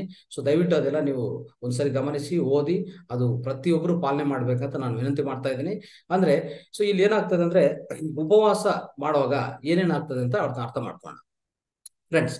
ಉಪವಾಸ ಅನ್ನೋದು ಎಷ್ಟು ಮುಖ್ಯವಾಗಿದೆ ಅಂದ್ರೆ ನಿಮ್ಗೆ ಹೇಳ್ಬೇಕಂದ್ರೆ 2016 ಒಂದು ವೈದ್ಯರಿಗೆ, ಅಂದ್ರೆ ಜರ್ಮನಿಯಲ್ಲಿ ಇರುವಂತ ಒಂದು ವೈದ್ಯರು, ಅವರು ಉಪವಾಸ ಮೇಲೆ ಅಂದ್ರೆ ಈ ಫಾಸ್ಟಿಂಗ್ ಅಂತ ಕರಿತೀವಲ್ಲ, ಫಾಸ್ಟಿಂಗ್ ಮೇಲೆ ಒಂದು ದೊಡ್ಡ ಒಂದು ಸೈಂಟಿಫಿಕ್ ರಿಸರ್ಚ್ ಮಾಡ್ತಾರೆ. ಸೊ ಅಷ್ಟು ರಿಸರ್ಚ್ ವಿಜ್ಞಾನ ಅನ್ನೋದು ಮಾಡಿದ್ಮೇಲೆ ಅವ್ರಿಗೆ ಏನ್ ಕೊಡ್ತಾರೆ ಗೊತ್ತಾ? ನೋಬೆಲ್ ಪ್ರೈಸ್ ಕೊಡ್ತಾರೆ. ನೋಡಿ, ಉಪವಾಸ ಅನ್ನೋದು ನಮ್ಮ ಪ್ರಾಚೀನ ಕಾಲದಿಂದ ಬರ್ತಾ ಇದೆ. ಸನಾತನ ಧರ್ಮದಲ್ಲಿ ಎಷ್ಟೋ ಹೇಳ್ಕೊಟ್ಟಿದ್ದಾರೆ. ಬಟ್ ನಮ್ಗೆ ಯಾರು ನೊಬೆಲ್ ಪ್ರೈಸ್ ಕೊಟ್ಟಿಲ್ಲ, ಅವ್ರು ಕೊಟ್ಟಿದ್ದಾರೆ. ಅಂದ್ರೆ ಒಂದು ವೈದ್ಯರು ಈ ಉಪವಾಸ ಅನ್ನೋದು ಈಗ ಉಪವಾಸದಿಂದ ಎಷ್ಟೋ ದೇಹಕ್ಕೆ ಒಳ್ಳೆಯದು ಅಂತ ಹೇಳ್ಬಿಟ್ಟು ಅವ್ರು ರಿಸರ್ಚ್ ಮಾಡಿ ಒಂದು 4-5 ವರ್ಷ ಅದ್ರ ಮೇಲೆ ನಮ್ಮ ಸನಾತನ ಧರ್ಮ ಮೇಲೆ ಅದನ್ನೆಲ್ಲಾನು ನೋಡ್ಕೊಂಡು ಅದ್ರ ಮೇಲೆ ಒಂದು ಒಳ್ಳೆ ಥೀಸಿಸ್ ಸಬ್ಮಿಟ್ ಮಾಡ್ತಾರೆ. ವೈಟ್ ಪೇಪರ್ ಸಬ್ಮಿಟ್ ಮಾಡಿ ಈಗ ಅವ್ರಿಗೆ 2016 ನಿಮ್ಗೆ ಅವ್ರಿಗೆ ನೋಬೆಲ್ ಪ್ರೈಸ್ ಸಿಗತ್ತೆ. ನೀವು ಅರ್ಥ ಮಾಡ್ಕೊಳ್ಳಿ, ನಾವು ಆತರ ಒಂದು ನೋಬೆಲ್ ಪ್ರೈಸ್ ಎಷ್ಟು ಬರಬೇಕು ನಮ್ಮ ಮುನಿಗರಿಗೆ, ನಮ್ಮ ಋಷಿಗಳು ಮತ್ತೆ ಮುನಿಗಳು ಮತ್ತೆ ನಮ್ಮ ಸಂತರು ಏನಿದಾರೋ ಅದಕ್ಕೆಲ್ಲಾನು ಎಷ್ಟು ನೋಬೆಲ್ ಪ್ರೈಸ್ ಕೊಡ್ಬೇಕಾಗತ್ತೆ ಇಲ್ಲಿ. ಅದಕ್ಕೋಸ್ಕರ ದಯವಿಟ್ಟು ಅರ್ಥ ಮಾಡ್ಕೊಳ್ಳಿ. ನಮ್ಮ ವೈದ್ಯ ಚಿಕಿತ್ಸೆ, ನಮ್ಮ ವಿಜ್ಞಾನ, ಆಧ್ಯಾತ್ಮಿಕ ವಿಜ್ಞಾನ ಇದೆಲ್ಲ ತುಂಬಾ ದೊಡ್ಡದು, ತುಂಬಾ ಒಳ್ಳೆಯದು ಫ್ರೆಂಡ್ಸ್. ಅದಕ್ಕೂ ಮಿಂಚಿ ಯಾವುದೂ ಇಲ್ಲ ಈ ಭೂಮಿ ಮೇಲೆ. ನಾವು ಯಾವುದು ಇಲ್ಲ ಅಂತ ತಿಳ್ಕೊಬೇಕು. ಓಕೆ, ಅಷ್ಟು ದೊಡ್ಡದಾಗಿದೆ. ಅಷ್ಟು ನಾವ್ ಹೇಳ್ಬೇಕಂದ್ರೆ ಅದು ಹೆಚ್ಚಾಗಿ ಅಷ್ಟು ಮಾಹಿತಿ ಕೊಟ್ಟಿದ್ದಾರೆ ನಮ್ಮ ಪೂರ್ವಿಕರು. ಸೊ ಎಲ್ಲ ಇದೆ ಸನಾತನ ಧರ್ಮದಲ್ಲಿ, ಎಲ್ಲ ಇದೆ. ನೀವು ಹೋದ್ರೆ ಸನಾತನ ಧರ್ಮದಲ್ಲಿ ಪ್ರತಿಯೊಂದಿದೆ. ಬಟ್ ನಾವು ನೆಗ್ಲೆಕ್ಟ್ ಮಾಡ್ಕೊಂಡಿದ್ವಿ, ಮರ್ತು ಬಿಟ್ಟಿದೀವಿ. ಈಗಾಗ್ಲೂ ಅಟ್ಲೀಸ್ಟ್ ನಮ್ಮ ಸೆಷನ್ ಇಂದ ಒಂದು ಒಳ್ಳೆ ಧ್ಯಾನ ಮಾಡ್ಕೊಳ್ಳಿ, ಒಳ್ಳೆ ಪ್ರಾಣಾಯಾಮ ಬಗ್ಗೆ ಎಲ್ಲದ್ರ ಬಗ್ಗೆ ಹೇಳ್ತಾ ಇದೆ. ಪ್ರತಿಯೊಂದು ಸಮಗ್ರ ಜೀವನಶೈಲಿ ಪ್ರತಿಯೊಂದು ಹೇಳ್ಕೊಡ್ತೀವಿ, ನೀವು ಅರ್ಥ ಮಾಡ್ಕೊಳ್ಳಿ. ಓಕೆ, ನೆಕ್ಸ್ಟ್ ಫ್ರೆಂಡ್ಸ್, ಈ ತರ ಅಂದ್ರೆ 2016 ಯಾಕಪ್ಪ ಅವ್ರಿಗೆ ಒಂದು ನೊಬೆಲ್ ಪ್ರೈಸ್ ಸಿಕ್ತು ಅಂತಂದ್ರೆ ಅವ್ರು ಏನ್ ಮಾಡಿದಾರೆ ಗೊತ್ತಾ? ಈ ಉಪವಾಸ ಅನ್ನೋದು ಏನು, ಅದರಿಂದ ಏನೇನಾಗ್ತದೆ ಸೈಂಟಿಫಿಕ್ ಆಗಿ ರಿಸರ್ಚ್ ಮಾಡಿದ್ದಾರೆ. ಏನ್ ಮಾಡ್ತದೆ ಉಪವಾಸ ಅಂದ್ರೆ ನಿಮ್ಮ ದೇಹ ಒಳಗಡೆ ನಿಮ್ಮ ನಿಮ್ಮ ಜೀರ್ಣ ವ್ಯವಸ್ಥೆ ಕೆಲಸ ಮಾಡ್ತಾನೆ ಇರ್ತದೆ. ಅವಾಗ ಅದರಿಂದ ಬರುವಂತ ಅದರಿಂದ ಮಲಿನ ಏನು ಅಂದ್ರೆ ಅಸಿಡಿಟಿ, ಒಳಗಡೆ ಆಮ್ಲಜನಕವಾಗಿ ನಮ್ಮ ದೇಹ ಯಾವಾಗ ಕನ್ವರ್ಟ್ ಆಗ್ತಾ ಬರ್ತದೋ ಒಳಗಡೆ ನಿಮ್ಮ ಎಷ್ಟೋ ಸೆಲ್ಸ್ ಅಂದ್ರೆ ಕೋಶಗಳೆಲ್ಲ ಸತ್ತು ಹೋಗ್ತಾ ಇರ್ತದೆ. ಯಾವಾಗವಾಗ ಇನ್ನೊಂದು ಅರ್ಥ ಮಾಡ್ಕೊಳ್ಳಿ, ಪ್ರತಿ ಒಂದು ದಿವಸ ನಾವು ನಮ್ಮ ದೇಹ ಒಳಗಡೆ 10 ಕೋಟಿ ಕೋಶಗಳು ಡೆತ್ ಆಗ್ತದೆ ಮತ್ತೆ ರೀಬಾರ್ನ್ ಆಗ್ತದೆ, ಅಂದ್ರೆ ಸತ್ತೋಗ್ತದೆ ಮತ್ತೆ ಹುಡ್ತಾ ಇರ್ತದೆ. ಸೊ ಅರ್ಥ ಮಾಡ್ಕೊಳ್ಳಿ, ಇದೊಂದು ನಾರ್ಮಲ್ ಎವ್ರಿ ಡೇ ಆಗುವಂತ ಪದ್ಧತಿ, ಪ್ರತಿ ದೇಹದಲ್ಲಿ ಆಗುವಂತ ಪದ್ಧತಿ ಫ್ರೆಂಡ್ಸ್. ಇದು ನೀವು ತುಂಬಾ ನೀಟಾಗಿ ನೆನ್ಪಿಟ್ಕೊಳ್ಳಿ. ಏಕೆಂದ್ರೆ ನಮ್ಮ ದೇಹ ಒಳಗಡೆ 1 ಟ್ರಿಲಿಯನ್ ಸೆಲ್ಸ್ ಇದೆ, 1 ಟ್ರಿಲಿಯನ್ ಕೋಶಗಳಿದೆ ಫ್ರೆಂಡ್ಸ್. ಅಷ್ಟು ಕೋಶಗಳಿಂದ ನಮ್ಮ ದೇಹ ನಿರ್ಮಿತ ಆಗತ್ತೆ, ಅರ್ಥ ಮಾಡ್ಕೊಳ್ಳಿ. ಸೊ ಈಗ ಈ ಉಪವಾಸ ಮಾಡಿದ್ರೆ ಏನಾಗ್ತದೆ ಅಂದ್ರೆ, ಈ ಯಾವ್ದಾವ್ದು ಈ ಕೋಶಗಳು ಪ್ರತಿದಿನ ಸತ್ತು ಹೋಗ್ತದಲ್ಲ, ಮತ್ತೆ ಪ್ರತಿದಿನ ಹುಟ್ಟಬೇಕಲ್ಲ, ಅಂದ್ರೆ 10 ಕೋಟಿ ಸತ್ತೋದ್ಮೇಲೆ 10 ಕೋಟಿ ಹುಟ್ಟಿಲ್ಲ ಅಂದ್ರೆ ಏನಾಗ್ತದೆ, ನಿಮ್ಮ ದೇಹಕ್ಕೆ ಅನಾರೋಗ್ಯ ಬರುತ್ತೆ ಅಷ್ಟೇ, ವೆರಿ ಸಿಂಪಲ್. ಅನಾರೋಗ್ಯ ಯಾಕೆ ಬರ್ತಾ ಇದೆ? ಪ್ರತಿ ದಿನ ನಮ್ಮ ದೇಹ ಒಳಗಡೆ ಸತ್ತೋಗುವಂತ 10 ಕೋಟಿ ಕಣಗಳು, 10 ಕೋಟಿ ಕೋಶಗಳು ಮತ್ತೆ 10 ಕೋಟಿ ಹುಟ್ಟಬೇಕು, ಹುಟ್ಟಲ್ಲ. ಯಾಕಂದ್ರೆ ಅದು ರೀಬಾರ್ನ್ ಆಗಲ್ಲ, ಅದು ಬರ್ತಾಗಲ್ಲ. ಯಾಕಂದ್ರೆ ನಿಮ್ಮ ದೇಹ ಒಳಗಡೆ ನಿಮ್ಮ ಆರೋಗ್ಯ ಸರಿ ಇಲ್ಲ, ಅಂದ್ರೆ ನಿಮ್ಮ ದೇಹ ಒಳಗಡೆ ಆಮ್ಲಜನಕ ಆಗಿದೆ, ಆರೋಗ್ಯ ಬ್ಲಡ್ ಎಲ್ಲ ಆಮ್ಲಜನಕ ಆಗಿದೆ. ಈಗ ಮತ್ತೆ ನಿಮ್ಗೆ 10 ಕೋಟಿ ಈ ಕಣಗಳು ಕೋಶಗಳು ಯಾವ ತರ ಉಟ್ಕೊಂಡ್ ಬರ್ತದೆ, ಅದು ಬರ್ತಾ ಆಗಲ್ಲ. ಅದಕ್ಕೋಸ್ಕರ ನಮಗೆ ಅನಾರೋಗ್ಯ ಅನ್ನೋದು ಬಂದ್ಬಿಡ್ತದೆ ಫ್ರೆಂಡ್ಸ್. ಸೊ ಈ ತರ ಈಗ ಏನಾಗ್ತಂದ್ರೆ, ಈ 10 ಕೋಟಿ ಏನು ಸತ್ತು ಹೋಗ್ತದೋ ಆ ಕಣಗಳು, ಓಕೆ, ಅದು ಒಳಗಡೆ ಕ್ಲೀನ್ಸಿಂಗ್ ಆಗ್ತಾ ಇರ್ಬೇಕು. ಆ ಕ್ಲೀನ್ಸಿಂಗ್ ಆಗಲ್ಲ, ಯಾಕಂದ್ರೆ ನಮಗೂ ಆ ಪದ್ಧತಿ ಗೊತ್ತಿಲ್ಲ, ಯಾವ ಕ್ಲೀನ್ಸಿಂಗ್ ಇಲ್ಲ. ನಾವು ತಿಂತಾನೇ ಇರ್ತೀವಿ 24 ಅವರ್ಸ್ ಅಲ್ಲಿ 3 ಸರಿ 4 ಸರಿ. ಇನ್ನು ಈಗ ಈ ಮಾಡರ್ನ್ ಅಲೋಪತಿ ಡಾಕ್ಟರ್ಸ್ ಹೇಳ್ತಾರೆ, ಯಾವಾಗವಾಗ ಒಂದು 2 ಅವರ್ಸ್ ಸರಿ ತಿನ್ನಿ, ಇದು ತಿನ್ನಿ, ಅದು ತಿನ್ನಿ ಅಂತ. ಅದಾಗತ್ತಾ? ಆತರ ಮಾಡ್ಬೇಕಾ? ಮಾಡಬಾರ್ದು. ಓಕೆ, ನಿಮ್ಮ ಸಿಸ್ಟಮ್ ಯಾವಾಗ್ಲೂ ಬಿಜಿ ಇರಬಾರ್ದು. ಆತರ ಆಗತ್ತೆ. ಫಾರ್ ಎಕ್ಸಾಂಪಲ್, ನಿಮ್ಮ ಮೋಟರ್ ವೆಹಿಕಲ್ ಯಾವಾಗ್ಲೂ ನೀವು ಆನ್ ಮಾಡಿದ್ರೆ ಏನಾಗ್ತದೆ, ಬೇಗ ಅದು ಬೋರ್ಗ್ ಬಂದ್ಬಿಡ್ತದೆ, ಬೇಗ ಅದರಲ್ಲಿ. ಸೊ ಅದ್ರ ಏನಾಗ್ತದೆ, ಡ್ಯಾಮೇಜ್ ಆಗುತ್ತೆ. ಅದಕ್ಕೋಸ್ಕರ ಸೊ ನಿಮ್ಮ ಆಹಾರ ಎಷ್ಟು ಬೇಕೋ ಅಷ್ಟು ತಗೊಳ್ಳಿ. ಸೊ ನಾವೇನ್ ಹೇಳ್ತೀವಿ, ಯುಕ್ತ ಆಹಾರ ಮಿತ ಆಹಾರ ಅಂತ ಹೇಳ್ತೀವಿ, ಹೌದಾ? ಯುಕ್ತ ಆಹಾರ ಏನ್ ಬೇಕೋ ಅದೇ ತಗೋಬೇಕು. ಯಾವ್ದು ರೈಟಿಯಸ್ ಫುಡ್ ಅಂತ ಹೇಳ್ತೀವಿ. ಸೊ ಮತ್ತೆ ರೈಟ್ ಫುಡ್ ಮತ್ತೆ ಲಿಮಿಟೆಡ್ ಫುಡ್ ಇದೆಲ್ಲ ತಗೋಬೇಕು. ಇದೆಲ್ಲ ತಗೊಂತಾ ಇದ್ರೆ ನಮ್ಮ ಆರೋಗ್ಯ ಚೆನ್ನಾಗಿರ್ತದೆ. ಅದಕ್ಕೋಸ್ಕರ ಏನಾಗಿದೆ ಫ್ರೆಂಡ್ಸ್, ಸೊ ದೇಹ ಒಳಗಡೆ ಈ ತರ ನಮ್ಮ ಏನ್ ಕಣಗಳು ಸತ್ತೋಗಿದೆಯೋ, ಆ ಸತ್ತೋಗಿದ ಕಣಗಳು, ಓಕೆ, ಅದು ಒಂದ್ ಕಡೆ ಒಂಥರ ಫಾರ್ಮ್ ಆಗಿ ಒಂಥರ ಟ್ಯೂಮರ್ ತರ ಫಾರ್ಮ್ ಆಗತ್ತೆ. ಟ್ಯೂಮರು ಮತ್ತೆ ಈ ತರ ಗಡ್ಡಗಳು ಸ್ಟಾರ್ಟ್ ಆಗಿ ಅದನ್ನೇ ನಾವು ಕ್ಯಾನ್ಸರ್ ಗಡ್ಡಗಳು ಅಂತ ಕರಿತೀವಿ. ಅಂದ್ರೆ ಕ್ಯಾನ್ಸರ್ ಯಾವ ತರ ಬರ್ತದೆ, ಈ ಕಣಗಳು ಸತ್ತೋಗಿರೋದು ಕ್ಲೀನ್ ಆಗಲ್ಲ ದೇಹ ಒಳಗಡೆ, ಹಂಗೆ ಒಂದ್ ಕಡೆ ಇಲ್ಲಿ ಅಲ್ಲಿ ಎಲ್ಲೆಲ್ಲೋ ಸ್ಪ್ರೆಡ್ ಆಗತ್ತೆ. ಪ್ರತಿ ಒಂದು ಭಾಗದಲ್ಲಿ ಸ್ಪ್ರೆಡ್ ಆಗ್ಬಿಟ್ಟು ಆ ಸತ್ತೋಗಿದ ಕಣಗಳು ಹಂಗೆ ಇದ್ಕೊಂಡು, ಬಿಕಾಸ್ ನಾವು ಕ್ಲೀನ್ ಮಾಡೋದು ಗೊತ್ತಿಲ್ಲ, ನಮ್ಮ ಮನೆ ಯೂಸ್ ಮಾಡ್ಕೊಳ್ಳೋದು ಗೊತ್ತು. ನಮ್ಮ ದೇಹ ನಮ್ಮ ಮನೆ, ಹೌದಾ? ಅಂದ್ರೆ ನಮ್ಮ ದೇಹ, ನಮ್ಮ ಆತ್ಮಕ್ಕೆ ಈ ದೇಹ ಏನು, ದೇವಾಲಯ ಹೆಂಗ್ ಇಟ್ಕೋಬೇಕು, ಪರಿಶುಭ್ರವಾಗಿ ಇಟ್ಕೋಬೇಕು. ದೇವ್ರು ಎಲ್ಲಿದ್ದಾರೆ? ನಮ್ಮ ಒಳಗಡಿದ್ದಾರೆ. ದೇವ್ರು ಎಲ್ಲಿದ್ದಾರೆ? ದೇವ್ರು ನಮ್ಮ ಒಳಗಡಿದ್ದಾರೆ. ದೇವಾಲಯ ಯಾವುದು? ನಮ್ಮ ದೇಹನ ಹೆಂಗ್ ಇಟ್ಕೋಬೇಕು, ಅತಿ ಶುಭ್ರವಾಗಿ ಇಟ್ಕೋಬೇಕು, ಹೌದಾ ಇಲ್ಲ? ಸೊ ಅದು ಇಟ್ಕೊಂತಾ ಇದೀವ. ನಮ್ಮ ದೇವಾಲಯ ಏನ್ ಮಾಡ್ತೀವಿ, ಬೆಳಗ್ಗೆ ಎದ್ದೊಳಿದ ಮೇಲೆ ಒಂದು ನಮ್ಮ ಅಂದ್ರೆ ಪೂಜಾರಿ ಅವ್ರು ಏನ್ ಮಾಡ್ತಾರೆ, ಒಳ್ಳೆ ಪರಿಶುಭ್ರ ಮಾಡ್ಕೊಂಡು ದೇವ್ರ ಸುತ್ತು ಮತ್ತೆ ಎಲ್ಲ ಗರ್ಭಗುಡಿ ಎಲ್ಲ ಕ್ಲೀನ್ ಮಾಡ್ತಾರೆ ಇಲ್ಲ? ಆತರ ನಾವು ಮಾಡ್ತಾ ಇದೀವ. ಮತ್ತೆ ದೇಹವೇ ದೇವಾಲಯ ಆದ್ಮೇಲೆ ಆ ದೇಹವೇ ದೇವಾಲಯನ್ನು ನಾವು ಕ್ಲೀನ್ ಮಾಡ್ತಾ ಇದೀವ? ಮಾಡಲ್ಲ. ಮಾಡ್ಕೊಂಡೋಗ್ ಗೊತ್ತಾಗಲ್ಲ. ಅದಕ್ಕೋಸ್ಕರ ಈ ಸತ್ತೋಗಿದ ಕಣಗಳು ನಾವೇನ್ ಮಾಡ್ತೀವಿ ಅಂದ್ರೆ, ಈ ಉಪವಾಸದಲ್ಲಿ ಏನಾಗ್ತದೆ, ನಮ್ಮ ಬಾಡಿನೇ ಅದು ಎಲ್ಲರೂ ತಿನ್ಬಿಡ್ತದೆ ಫ್ರೆಂಡ್ಸ್. ನೀವು ಉಪವಾಸದಲ್ಲಿ ಏನ್ ಮಾಡ್ತೀರಿ, ನಿಮ್ಮ ದೇಹಕ್ಕೂ ಯಾವುದು ಸಾಲಿಡ್ ಪದಾರ್ಥ ಕೊಡಲ್ಲ. ಅಂದ್ರೆ ನಿಮ್ಮ ದೇಹಕ್ಕೆ ಯಾವುದು ಸಾಲಿಡ್ ಕೊಡಲ್ಲ ಅಂದ್ರೆ ಗ್ಲೂಕೋಸ್ ಉತ್ಪನ್ನ ಆಗಲ್ಲ. ಗ್ಲೂಕೋಸ್ ಅಂದ್ರೆ ಶಕ್ತಿ ಉತ್ಪನ್ನ ಆಗಲ್ಲ. ಬಟ್ ನಿಮ್ಮ ದೇಹಕ್ಕೆ ಶಕ್ತಿ ಬೇಕಾ ಇಲ್ಲ? ಪ್ರತಿ ಅವಯವ ವರ್ಕ್ ಮಾಡ್ಬೇಕಂದ್ರೆ, ಆರ್ಗಾನ್ ವರ್ಕ್ ಮಾಡ್ಬೇಕಂದ್ರೆ ದೇಹಕ್ಕೆ ಶಕ್ತಿ ಬೇಕಲ್ಲ. ಅವತ್ತು ಮತ್ತೆ ನೀವು ಉಪವಾಸದಲ್ಲಿರುವಾಗ ಶಕ್ತಿ ಎಲ್ಲಿಂದ ಬರುತ್ತೆ? ಅದಕ್ಕೋಸ್ಕರ ಅವಾಗ ಏನಾಗ್ತದೆ, ನಾವು ಏನು ತಿನ್ನಲ್ಲ ಅಂದ್ರೆ ಏನು ಶಕ್ತಿ ಬರಲ್ಲ ಅಂದ್ರೆ, ನಮ್ಮ ದೇಹ ಒಳಗಡೆ ಈ ಸತ್ತೋಗಿದ ಕಣಗಳು ಏನಿದೆಯೋ ಅದನ್ನೇ ತಿಂತಾ ಬರತ್ತೆ. ನಮ್ಮ ದೇಹನೇ ತಿಂತದೆ. ಓಕೆ, ಆ ತಿನ್ನುವಾಗ ಅಂದ್ರೆ ಒಳಗಡೆ ನಮ್ಗೆ ಬ್ಯಾಕ್ಟೀರಿಯಾ ಫ್ರೆಂಡ್ಸ್, ನಾವು ಜೀರ್ಣ ಮಾಡ್ಕೊಂಡದ್ದು ನಾವು ಜೀರ್ಣ ಮಾಡ್ತಾ ಇಲ್ಲ, ಅಲ್ಲೇನ್ ಮೆಷಿನ್ ಇಲ್ಲ, ಅರ್ಥ ಮಾಡ್ಕೊಳ್ಳಿ. ನಾವು ಮೆಷಿನ್ ಅಂತ ಕರಿಬಹುದು, ಬಟ್ ಯಾರು ಜೀರ್ಣ ಮಾಡೋದು? ಬ್ಯಾಕ್ಟೀರಿಯಾ ಜೀರ್ಣ ಮಾಡೋದು, ಅರ್ಥ ಮಾಡ್ಕೊಳ್ಳಿ. ನಮ್ಮ ಭೂಮಿ ಒಳಗಡೆ ಒಂದು ಏನೋ ಸಸ್ಯ ಇಟ್ಟಿದ್ರೆ ಅದು ಯಾವ ತರ ಬೆಳೀತದೆ? ಯಾರು ಬೆಳೆಸೋರು? ಬ್ಯಾಕ್ಟೀರಿಯಾ, ಅರ್ಥ ಮಾಡ್ಕೊ. ಮೈಕ್ರೋ ಆರ್ಗಾನಿಸಮ್ ಅಂತ ಹೇಳ್ತಾ ಇರ್ತೀವಿ. ಸೂಕ್ಷ್ಮ ಅಂಶಗಳಿರ್ತದೆ, ಅದೆಲ್ಲಾನು ಬ್ಯಾಕ್ಟೀರಿಯಾ ಕೆಲಸ ಮಾಡೋದು. ಅದು ಸೇಮ್ ಅದೇ ತರಾನೇ ನಮ್ಮ ಜೀರ್ಣ ವ್ಯವಸ್ಥೆ ಒಳಗಡೆ ಯಾರು ಕೆಲಸ ಮಾಡೋದಪ್ಪ ಅಂದ್ರೆ, ಜೀರ್ಣ ಮಾಡೋದು ಎಲ್ಲ ಮಾಡೋದು, ಎಲ್ಲಾ ವಿಟಮಿನ್ಸ್ ಏನೇನು ಎಲ್ಲ ಜನರೇಟ್ ಮಾಡೋದು ಬ್ಯಾಕ್ಟೀರಿಯಾನೇ. ಅದಕ್ಕೋಸ್ಕರ ನಾವು ಗಟ್ ಬ್ಯಾಕ್ಟೀರಿಯಾ ಅಂತ ಕರಿತೀವಿ. ಈ ಪಾಸಿಟಿವ್ ಬ್ಯಾಕ್ಟೀರಿಯಾ ಅಂತ ಕರಿತೀವಲ್ಲ, ಅದು ತುಂಬಾ ಇಂಪಾರ್ಟೆಂಟ್ ಫ್ರೆಂಡ್ಸ್. ಅದೆಲ್ಲ ಹೆಂಗ್ ಮೇಂಟೈನ್ ಮಾಡ್ಬೇಕಂತ ನಾನು ಪ್ರೀವಿಯಸ್ ಕ್ಲಾಸ್ ಅಲ್ಲಿ ಹೇಳ್ಕೊಟ್ಟಿದ್ದೀನಿ. ಸೊ ಅದು ನೀವು ಪಾಲನೆ ಮಾಡಿ.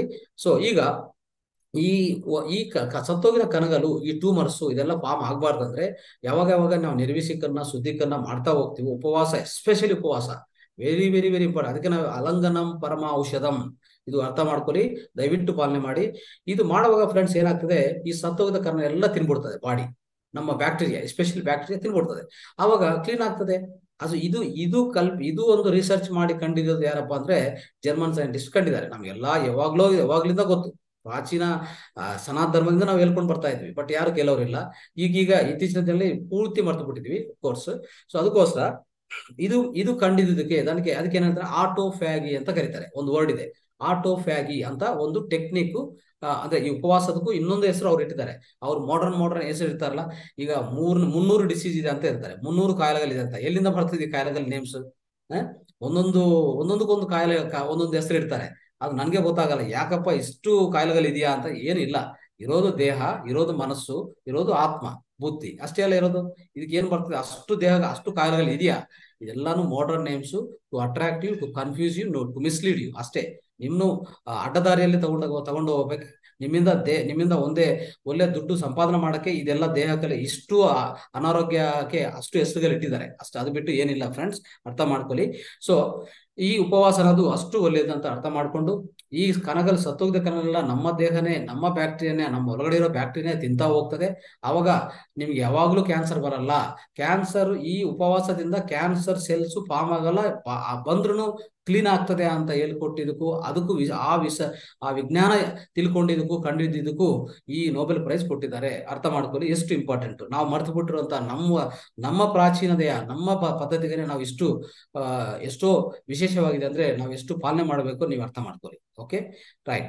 ಸೊ ಇದೆಲ್ಲ ನೀವು ಫ್ರೆಂಡ್ಸ್, ಇನ್ನೊಂದು ಈ ಉಪವಾಸ ಆಯ್ತು, ಅದೊಂದು ಒಳ್ಳೆ ಶುದ್ಧೀಕರಣ ಪದ್ಧತಿ, ಅರ್ಥ ಮಾಡ್ಕೊಳ್ಳಿ. ನೆಕ್ಸ್ಟ್ ಅಭ್ಯಂಗ ಸ್ನಾನ. ರೈಟ್, ಅಭ್ಯಂಗ ಸ್ನಾನ ಅದು ಫ್ರೆಂಡ್ಸ್ ಹೇಳ್ತಾ ಇದ್ದೀನಿ ಎಷ್ಟು ಒಳ್ಳೇದಂದ್ರೆ, ಅಭ್ಯಂಗ ಸ್ನಾನ ಅಂದ್ರೆ ಏನಂತ ಫಸ್ಟ್ ತಿಳ್ಕೊಳ್ಳೋಣ. ಈಗ ನೋಡಿ, ನಾವು ಪ್ರತಿದಿನ ಸ್ನಾನ ಮಾಡ್ತೀವಿ, ಆಯ್ತಾ? ನಮ್ಮ ದೇಹದ ಮೇಲೆ ಇರುವಂತ ಚರ್ಮ ಏನಿದೆಯೋ, ಚರ್ಮ ಅನ್ನೋದಕ್ಕೆ, ಆ ಚರ್ಮದಿಂದ ಎಷ್ಟೋ ಮಲಿನಗಳು ಆಚೆ ಕಡೆ ಬರ್ತಾ ಇರ್ತದೆ. ಅದು ನಿಮ್ಗೆ ಗೊತ್ತಿಲ್ಲ, ಅದು ನಮ್ಗೆ ಗೊತ್ತಾಗಲ್ಲ. ನಾವೇನ್ ಮಾಡ್ತೀವಿ ಸ್ನಾನ ಮಾಡ್ಬೇಕಂದ್ರೆ, ಅಂದ್ರೆ ಈಗ 2 ಪದ್ಧತಿಗಳು ತಿಳ್ಕೊಂಡಿದ್ವಿ ಫ್ರೆಂಡ್ಸ್. ಒಂದು ಆಯುರ್ವೇದ ಪದ್ಧತಿ ಯಾವ ತರ ಕ್ಲೀನ್ ಮಾಡ್ಕೋಬೇಕು, ಕ್ಲೀನ್ಸಿಂಗ್ ಮಾಡ್ಕೋಬೇಕು, ಶುದ್ಧೀಕರಣ ಅದು ತಿಳ್ಕೊಂಡಿದ್ವಿ. ಆಮೇಲೆ ನೆಕ್ಸ್ಟ್ ಉಪವಾಸ ಅನ್ನೋದು ಏನಂತ ಅದು ತಿಳ್ಕೊಂಡಿದ್ವಿ, ಅದೊಂದು ಲಂಘನಂ ಪರಮ ಔಷಧಂ. ಈಗ ಅಭ್ಯಂಗ ಸ್ನಾನ ಅನ್ನೋದನ್ನು ಒಂಥರ ಒಳ್ಳೆ ಔಷಧ ತರ, ನಮ್ಗೆ ಇದು ಒಳ್ಳೆ ಔಷಧ. ಯಾವ ತರಪ್ಪ ಅಂದ್ರೆ, ನಾವು ಸ್ನಾನ ಮಾಡ್ತೀವಿ, ಸ್ನಾನ ಏನ್ ಮಾಡ್ತೀವಿ, ಸೋಪ್ ಯೂಸ್ ಮಾಡ್ತೀವಿ. ಇತ್ತೀಚಿನ ದಿನದಲ್ಲಿ ಪ್ರತಿಯೊಬ್ಬರು ಸೋಪ್ ಯೂಸ್ ಮಾಡೋದು. ಏನ್ ಸೋಪಪ್ಪ ಅಂದ್ರೆ ಎಲ್ಲಾನು ಮಾಡರ್ನ್, ಈಗ ಏನ್ ಸಿಗ್ತದೋ ಎಲ್ಲ. ಎಷ್ಟು ಸೋಪ್ ಇದೆ? 200 ಸೋಪ್ಸ್ ಇದೆ, ಈಗ 200 ವೆರೈಟೀಸ್ ಇದೆ. ಬಟ್ ಅದರಿಂದ ನಿಮ್ಮ ಚರ್ಮಕ್ಕೂ ಆರೋಗ್ಯ ಸಿಗತ್ತಾ? ನಿಜವಾಗಿ ನೀವು ಕ್ಲೀನ್ ಮಾಡ್ಕೊಂತ ಇದ್ರೆ ಕರೆಕ್ಟ್ ಆಗಿ? ಇಲ್ಲ, ಅದು ಆಗಲ್ಲ. ಯಾಕಂದ್ರೆ ಯಾವಾಗ ನೀವು ಸೋಪ್ ಯೂಸ್ ಮಾಡ್ತಿರೋ, ಸೋಪಲ್ಲಿ ಏನಿದೆ, ಕೆಮಿಕಲ್ಸ್ ಯೂಸ್ ಮಾಡ್ತಾರೆ. ಅಂದ್ರೆ ಒಂಥರ ಒಂದು ಒಳ್ಳೆ ಫೋಮ್, ಅಂದ್ರೆ ಒಂಥರ ಅದು ಚೆನ್ನಾಗೆ ಬರ್ಬೇಕಂದ್ರೆ, ಆ ಫೋಮ್ ಬರ್ಬೇಕಂದ್ರೆ ಏನ್ ಮಾಡ್ತಾರೆ, ಕೆಮಿಕಲ್ಸ್ ಇದೆ ಒಳಗಡೆ. ಆ ಕೆಮಿಕಲ್ಸ್ ಯೂಸ್ ಮಾಡಿ ನೀವು ಸ್ನಾನಕ್ಕೆ ಸೋಪ್ ಯೂಸ್ ಮಾಡುವಾಗ ನಿಮ್ಮ ದೇಹ ಮೇಲೆ, ಚರ್ಮ ಮೇಲೆ ಎಷ್ಟು ರಂಧ್ರಗಳಿದೆ ಗೊತ್ತಾ? ಎಷ್ಟು ಹೋಲ್ಸ್ ಇದೆ ಗೊತ್ತಾ? ಕ್ರೋರ್ಸ್ ಆಫ್ ಹೋಲ್ ಇದೆ. ಇದರಿಂದ ಏನ್ ಬರ್ತದಪ್ಪ ಅಂದ್ರೆ, ಅದ್ರ ಒಳಗಡೆ ಅದರಿಂದ ಆಚೆ ಕಡೆ ಬರೋದು ಮಲಿನಗಳು ಬರಕ್ಕೆ. ಅಂದ್ರೆ ಸ್ವೆಟ್ ಬರ್ಬೇಕಲ್ಲ, ಸ್ವೆಟ್ ಅಂದ್ರೆ ಒಂಥರ ಆ ಸ್ವೆಟ್ ಬರಬೇಕು, ಮಲ್ಲಿಗೆಲ್ಲ ಆಚೆ ಕಡೆ ಬರಬೇಕು. ಇದೆಲ್ಲ ಬರ್ತಾ ಇದೆಯಾ? ಬರಲ್ಲ. ಯಾಕಂದ್ರೆ ನಾವು ಸೋಪ್ ಯೂಸ್ ಮಾಡುವಾಗ ಈ ಕೆಮಿಕಲ್ಸ್ ಎಫೆಕ್ಟ್ ಇಂದ ಎಲ್ಲಾ ರಂಧ್ರಗಳು ಮುಚ್ಚೋಗ್ತದೆ. ಓಕೆ, ಅದು ದೊಡ್ಡ ಅಪಕಾರಿ. ಓಕೆ, ನಮ್ಮ ಆರೋಗ್ಯಕ್ಕೆ ಅನಾರೋಗ್ಯಕ್ಕೆ ತುಂಬಾ ಒಳ್ಳೆ ಒಂದು ಇಂಪಾರ್ಟೆಂಟ್ ಕಾರಣ ಅನ್ನೋದು ಅದು ಆಗ್ತದೆ. ದಯವಿಟ್ಟು ಅರ್ಥ ಮಾಡ್ಕೊಳ್ಳಿ. ಅವಾಗ ಏನ್ ಮಾಡ್ಬೇಕಪ್ಪ ಅಂದ್ರೆ, ನಾವು ನ್ಯಾಚುರಲ್ ಪೌಡರ್ಸ್, ಅಂದ್ರೆ ಈ ನಾವು ಮನೆಯಲ್ಲಿ ತಯಾರು ಮಾಡ್ಕೊಂಡದ್ದು ನಮ್ಮ ಪೂರ್ವಿಕರೆಲ್ಲ ಯೂಸ್ ಮಾಡ್ತಾ ಇರಲ್ಲ, ಅಂತ ಪೌಡರ್ಸ್ ಯೂಸ್ ಮಾಡಿ. ಆ ಪೌಡರ್ಸ್ ಯೂಸ್ ಮಾಡ್ಕೊಂಡು ಸ್ನಾನ ಮಾಡಿ. ಅವಾಗ ಈ ರಂಧ್ರಗಳು ಯಾವುದು ಮುಚ್ಚೋಗಲ್ಲ, ರಂಧ್ರಗಳು ಚೆನ್ನಾಗಿ ವರ್ಕ್ ಮಾಡ್ತದೆ. ಆಮೇಲೆ ನಾವು ಫಿಸಿಕಲ್ ಎಕ್ಸಸೈಸು, ಇಲ್ಲಾಂದ್ರೆ ಯೋಗಾಸನಾಸೋ, ಇಲ್ಲಾಂದ್ರೆ ವಾಕಿಂಗ್ ಮಾಡುವಾಗ ಒಳ್ಳೆ ಈ ಚಮಟ, ಅಂದ್ರೆ ನಾವು ಈ ಸ್ವೆಟ್ ಅಂತ ಹೇಳ್ತೀವಲ್ಲ, ಆ ಸ್ವೆಟ್ ಆಚೆ ಕಡೆ ಬರುವಾಗ ನಮ್ಮ ದೇಹ ಒಳಗಡೆ ಅಂತ ಸ್ವಲ್ಪ ಮಲಿನಗಳು ಕ್ಲೀನ್ ಆಗ್ತಾ ಬರ್ತದೆ ಫ್ರೆಂಡ್ಸ್. ಇದು ಇಂಪಾರ್ಟೆಂಟ್.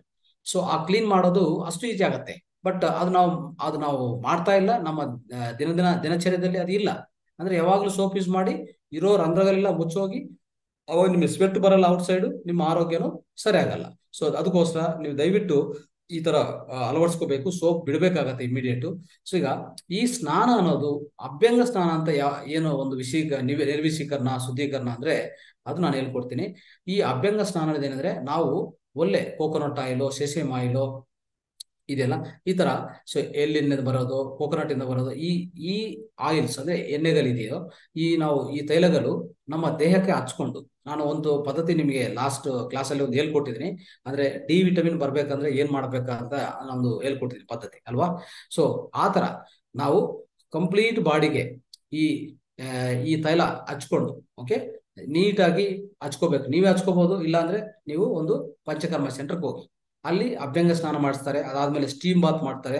ಸೊ ಏನಾಗ್ತದಪ್ಪ ಅಂದ್ರೆ ಈ ತೈಲ ಹಚ್ಕೊಂಡು ಪೂರ್ತಿ ದೇಹ, ಇಡೀ ದೇಹಕ್ಕೆ ತೈಲ ಹಚ್ಕೊಂಡ್ರೆ, ಸೊ ತೈಲ ಅನ್ನೋದು ನೀಟಾಗಿ ಒಳಗಡೆ ಅಬ್ಸರ್ವ್ ಆಗುತ್ತೆ. ಅರ್ಥ ಆಯ್ತಾ? ನೀಟಾಗಿ ಒಂಥರ ಮೆಡಿಕೇಶನ್ ಆಯಿಲ್ ಅಂತ ಹೇಳ್ತೀವಿ. ಓಕೆ, ಅದೆಲ್ಲ ನೀಟಾಗಿ ಹಚ್ಕೊಂಡು ಸ್ವಲ್ಪ ಒಂದು ಹಾಫ್ ಅನ್ ಅವರ್ ವೆಯ್ಟ್ ಮಾಡಿ ಆಮೇಲೆ ಸ್ನಾನ ಮಾಡಿ. ಸ್ನಾನಕ್ಕೆ ನ್ಯಾಚುರಲ್ ಪೌಡರ್ಸ್ ಮಾತ್ರ ಯೂಸ್ ಮಾಡಿ, ಬೇರೆದು ಯಾವುದು ಯೂಸ್ ಮಾಡಕ್ ಹೋಗ್ಬಿಡಿ. ಅದು ವೆರಿ ಇಂಪಾರ್ಟೆಂಟ್. ನೋಡಿ ಇಲ್ಲಿ ನಮಗೆ ಇನ್ನೊಂದೇನಂದ್ರೆ ವಾತಾವರಣ ಯಾವ ತರ ಇದೆ. ವಾತಾವರಣ ಔಟ್ ಸೈಡು ತುಂಬಾ ಹಾಟ್ ಇದೆಯಾ, ತುಂಬಾ ಶೀತಲವಾಗಿದೆಯಾ? ಫಾರ್ ಎಕ್ಸಾಂಪಲ್ ಹಾಟ್ ಇದ್ರೆ, ಶಾಖವಿದ್ರೆ ಏನ್ ಮಾಡ್ಬೇಕು? ಎಳ್ಳನ್ನು ಯೂಸ್ ಮಾಡ್ಬೇಕು, ಅರ್ಲನ್ನು ಯೂಸ್ ಮಾಡ್ಬೇಕು, ಅಥವಾ ತೆಂಗಿನನ್ನು ಯೂಸ್ ಮಾಡ್ಕೊಳ್ಳಿ. ಫಾರ್ ಎಕ್ಸಾಂಪಲ್ ಶೀತವಾಗಿದೆ ವಾತಾವರಣ, ಯಾವಾಗ ಏನ್ ಮಾಡ್ಬೇಕು? ಈ ಬಾದಾಮಿ ಎಣ್ಣೆ, ರೈಟ್, ಬಾದಾಮಿ ಎಣ್ಣೆ, ಸಾಸಿವೆ ಎಣ್ಣೆ, ಇಲ್ಲಾಂದ್ರೆ ಹಸುವಿನ ತುಪ್ಪ, ಸೊ ಕುಸುಬೆ ಎಣ್ಣೆಯನ್ನು ಈ ತರ ನೀವು ಯೂಸ್ ಮಾಡ್ಕೋಬೇಕಾಗತ್ತೆ, ರೈಟ್. ಸೊ ಈ ಅಭ್ಯಂಗ ಅನ್ನೋದು ಪಂಚಕರ್ಮ ಕೇಂದ್ರದಲ್ಲಿ ಮಾಡ್ತಾರೆ. ಇಲ್ಲ ನೀವು ಮಾಡ್ಕೋಬಹುದು, ಬಟ್ ನಿಮಗೆ ಟೈಮ್ ಇಲ್ಲ, ನಮ್ಗೆ ಗೊತ್ತಾಗುತ್ತಾ ಇಲ್ಲ ಅಂದ್ರೆ ನೀವು ಪಂಚಕರ್ಮ ಸೆಂಟರ್ಗೆ ಹೋಗಿ. ಈಗ ನಾವು ಸೋಲ್ ಕ್ಷೇತ್ರ ಅಂತ ನಾವೇನು ಆಯುರ್ವೇದ ಕ್ಲಿನಿಕ್ ಇದೆಯೋ, ನಮ್ದು ಹೋಲಿಸ್ಟಿಕ್ ವೆಲ್ನೆಸ್ ಕ್ಲಿನಿಕ್, ಅದರಲ್ಲಿ ನಾವು ಈ ಪಂಚಕರ್ಮದಲ್ಲಿ ಈ ಅಭ್ಯಂಗ ಆಸನ ತುಂಬಾ ಇಂಪಾರ್ಟೆಂಟ್. ಏನೋ ಒಂದು 1300 1400 ಚಾರ್ಜ್ ಮಾಡ್ತಾರೆ. ಯಾವಾಗ ಮಾಡ್ಕೊಳ್ಳಿ? ಒಂದು ವೀಕ್ ಮಾಡ್ಕೊಳ್ಳಿ. ವೀಕ್ ಒಂದ್ಸರಿ ಮಾಡಿದ್ರೆ ತುಂಬಾ ಒಳ್ಳೇದು. ಅಂದ್ರೆ ಒಂದು ವೀಕ್ ಒಂದ್ಸರಿ ಮಾಡ್ಕೊಳ್ಳಿ, ಇಲ್ಲ 2 ವೀಕ್ಸ್ ಒಂದ್ಸರಿ ಮಾಡ್ಕೊಳ್ಳಿ, ಅಟ್ಲೀಸ್ಟ್ ಮಂತ್ಲಿ ಒಂದ್ಸರಿ ಮಾಡ್ಕೊಳ್ಳಿ. ಇಯರ್ಗೊಂದ್ಸರಿ ಮಾಡಲ್ಲ, ಅರ್ಥ ಮಾಡ್ಕೊಳ್ಳಿ. ಇಯರ್ಗೊಂದ್ಸರಿ ನಾವು ಮಾಡಲ್ಲ, ಅಷ್ಟು ನಾವು ಮರ್ತು ಬಿಟ್ಟಿದ್ವಿ ಫ್ರೆಂಡ್ಸ್. ಇದೆಲ್ಲ ಆರೋಗ್ಯ ಅನ್ನೋದು ನಿಮ್ ಕೈಯಲ್ಲಿದೆ, ಬೇರೆ ಕೈಯಲ್ಲಿ ಇಲ್ಲ. ಡಾಕ್ಟರ್ ಕೈಯಲ್ಲಿ ಇಲ್ಲೇ ಇಲ್ವಾ, ಅದು ಅರ್ಥ ಮಾಡ್ಕೊಳ್ಳಿ. ಅದಕ್ಕೋಸ್ಕರ ಇದೊಂದು ನೀವು ಪಾಲನೆ ಮಾಡಿ. ಸೊ ಇದೆಲ್ಲ ನಾನು ಹೇಳ್ಕೊಟ್ಟಿದ್ದೀನಿ. ಮಸಾಜ್ ಯಾವ ತರ ಮಾಡ್ಬೇಕು ನೋಡಿ. ಮಸಾಜ್ ಇನ್ನು ತಲ ಮಸಾಜ್ನು ಮಾಡ್ಬೇಕು ಫ್ರೆಂಡ್ಸ್. ಈ ಆಯಿಲ್ ಅನ್ನೋದು ನಿಮ್ಮ ಇಡೀ ದೇಹಕ್ಕೆ ಹಚ್ತಿರಲ್ಲ, ಅದೇ ತರ ತಲನು ಒಳ್ಳೆ ಮಸಾಜ್ ಮಾಡ್ಕೋಬೇಕು. ನೀವು ಮಾಡಿಲ್ಲ ಅಂದ್ರೆ ಅಫ್ಕೋರ್ಸ್ ನೀವು ಪಂಚಕರ್ಮ ಸೆಂಟರ್ ಅವ್ರು ಮಾಡ್ಕೊಡ್ತಾರೆ, ಏನ್ ತೊಂದರೆ ಇಲ್ಲ. ಆಮೇಲೆ ಈ ಮಸಾಜ್ ಅನ್ನೋದು ನೋಡಿ, ನೀವೇ ಮಾಡ್ಕೊಡುವಾಗ ಎಲ್ಲಿಂದ ಸ್ಟಾರ್ಟ್ ಆಗ್ಬೇಕಂದ್ರೆ ಪಾದಗಳಿಂದ ಸ್ಟಾರ್ಟ್ ಮಾಡ್ಬೇಕು. ಇದು ವೆರಿ ಇಂಪಾರ್ಟೆಂಟ್. ಜನ ಏನ್ ಮಾಡ್ತಾರೆ, ನಾವು ತಲೆಯಿಂದ ಸ್ಟಾರ್ಟ್ ಮಾಡಿ ಪಾದವರೆಗೂ ಹೋಗ್ತೀವಿ. ಆ ತರ ಅಲ್ಲ. ಮಸಾಜ್ ಮಾಡುವಾಗ ಫಸ್ಟ್ ಈ ನಿಮ್ಮ ಪಾದದಿಂದ ಸ್ಟಾರ್ಟ್ ಮಾಡ್ಕೊಂಡು ತಲವರೆಗೂ ಬರ್ಬೇಕು. ಓಕೆ, ಇದು ವೆರಿ ಇಂಪಾರ್ಟೆಂಟ್. ಓಕೆ, ಇದನ್ನು ಸ್ವಲ್ಪ ನೆನ್ಪಿಟ್ಕೊರಿ. ಸೊ ಆಮೇಲೆ ಈ ಮಸಾಜ್ ಅನ್ನೋದು ನೋಡಿ ಏನಾಗ್ತದೆ, ಈ ಕಷಾಯವನ್ನು ಅಂದ್ರೆ ಮಸಾಜ್ ಆಗ್ತದಲ್ಲ, ಮಸಾಜ್ ಆದ್ಮೇಲೆ ಏನ್ ಮಾಡ್ಬೇಕು? ಒಂದು ಶುಂಠಿ ಕಷಾಯ ಕುಡಿ.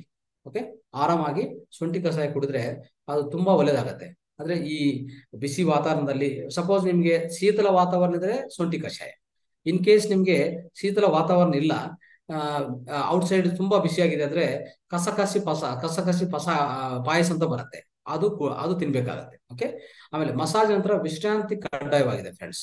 ಓಕೆ, ವಿಶ್ರಾಂತಿ ಅನ್ನೋದು ತುಂಬಾ ಇಂಪಾರ್ಟೆಂಟ್ ಆಗ್ತದೆ. ಓಕೆ, ಸೊ ಆಮೇಲೆ 10 ವರ್ಷ ಆಗಿಲ್ಲಂತ ಮಕ್ಕಳಿಗೆ ಮಸಾಜ್ ಮಾಡುವಾಗ ಬಾದಾಮಿ ಎಣ್ಣೆ ಯೂಸ್ ಮಾಡಿ, ಅಥವಾ ದೇಶಿ ಹಸು ತುಪ್ಪ ಅನ್ನೋದು ತುಂಬಾ ಒಳ್ಳೆಯದು.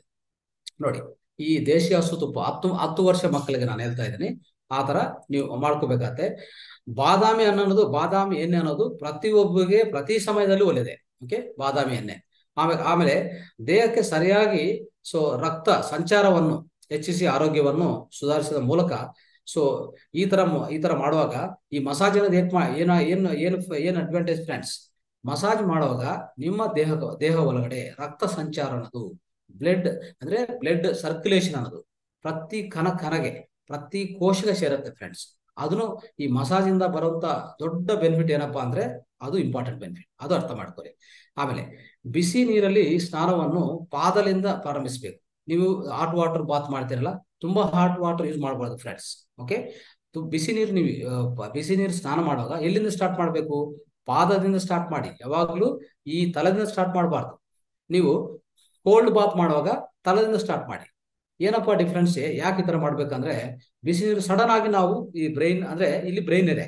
ಈ ಬ್ರೈನ್ ಅನ್ನೋದು ನಿಮ್ಗೆ ಗೊತ್ತಲ್ಲ, ಎಷ್ಟೋ ಸೋಫಿಸ್ಟಿಕೇಟೆಡ್ ಮೆಷಿನ್, ಅತಿ ಸುನ್ನಿತವಾಗಿರುವಂತ ಮೆಷಿನ್ ಇದು. ಓಕೆ, ಅದು ಆವಾಗ ಅದ್ರ ಮೇಲೆ ಸಡನ್ ಆಗಿ ನೀವು ಹಾಟ್ ವಾಟರ್ ಹಾಕಿದ್ರೆ ನಿಮ್ ಬ್ಲಡ್ ಪ್ರೆಷರ್ ಇನ್ಕ್ರೀಸ್ ಆಗುವಂತ ಚಾನ್ಸ್ ಇದೆ, ಆರೋಗ್ಯಕ್ಕೆ ಸರಿ ಇಲ್ಲ ಅದು. ಓಕೆ, ಇದನ್ನೆಲ್ಲ ನೀವು ಅರ್ಥ ಮಾಡ್ಕೊಳ್ಳಿ. ಸೊ ನೆಕ್ಸ್ಟ್, ಸ್ನಾನ ಮಾಡುವಾಗ ಇನ್ನೇನ್ ಮಾಡ್ಬೇಕು ಅಂತ. ಸೊ ನಾವು ಯಾವ ತರ ಉಜ್ಜಬೇಕು, ಯಾವ ತರ ಏನಂತ ಇಲ್ಲಿ ಹೇಳ್ಕೊಟ್ಟಿದ್ದಾರೆ, ಅದನ್ನು ಪಾಲನೆ ಮಾಡಿ. ಓಕೆ, ಸೊ ಈ ತರ ನಾವು ಏನ್ ಮಾಡ್ತೀವಿ ಫ್ರೆಂಡ್ಸ್, ಇದೆಲ್ಲಾನು ಚೆನ್ನಾಗಿ ಅಂದ್ರೆ ಒಂಥರ ನಾವು ಈ ಮಸಾಜ್ ಮಾಡಿದ್ರೆ, ಒಳ್ಳೆ ಮಸಾಜ್ ಮಾಡಿಸ್ಕೊಂಡ್ರೆ ಒಳ್ಳೆ ನಿದ್ದೆ ಬರುತ್ತೆ.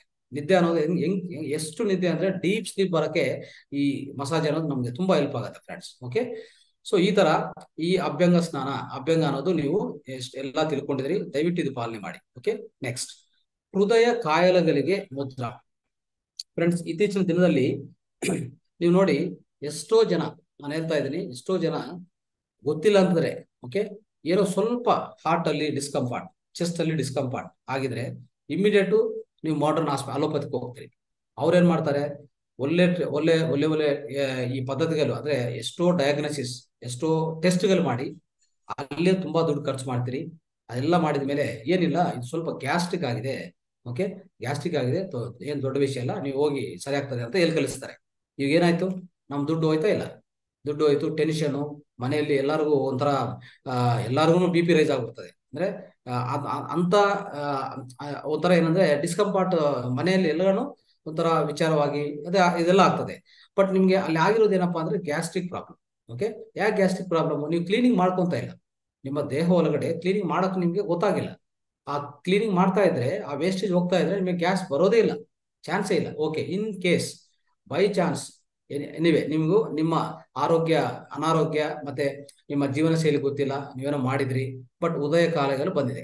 ಹೃದಯ ಕಾಯಿಲೆಗಳಂದ್ರೆ ಹೃದಯ ಒಳಗಡೆ ಪೇನ್ ಆಗೋದು, ಇಲ್ಲಾಂದ್ರೆ ಗ್ಯಾಸ್ಟ್ರಿಕ್ ತರ ಆಗೋದು, ಇದೆಲ್ಲ ಆಗ್ತಾ ಇರ್ತದೆ ಫ್ರೆಂಡ್ಸ್. ಸೊ ಆಲ್ಮೋಸ್ಟ್ ಇತ್ತೀಚಿನ ದಿನ ನೀವು ಅಬ್ಸರ್ವ್ ಮಾಡಿ, ಹಾರ್ಟ್ ಅಟ್ಯಾಕ್ಸ್ ಎಷ್ಟಪ್ಪ ಅಂದ್ರೆ 25 ವರ್ಷ 30 ವರ್ಷವರೆಗೂ ಹಾರ್ಟ್ ಅಟ್ಯಾಕ್ ಅಲ್ವಾ.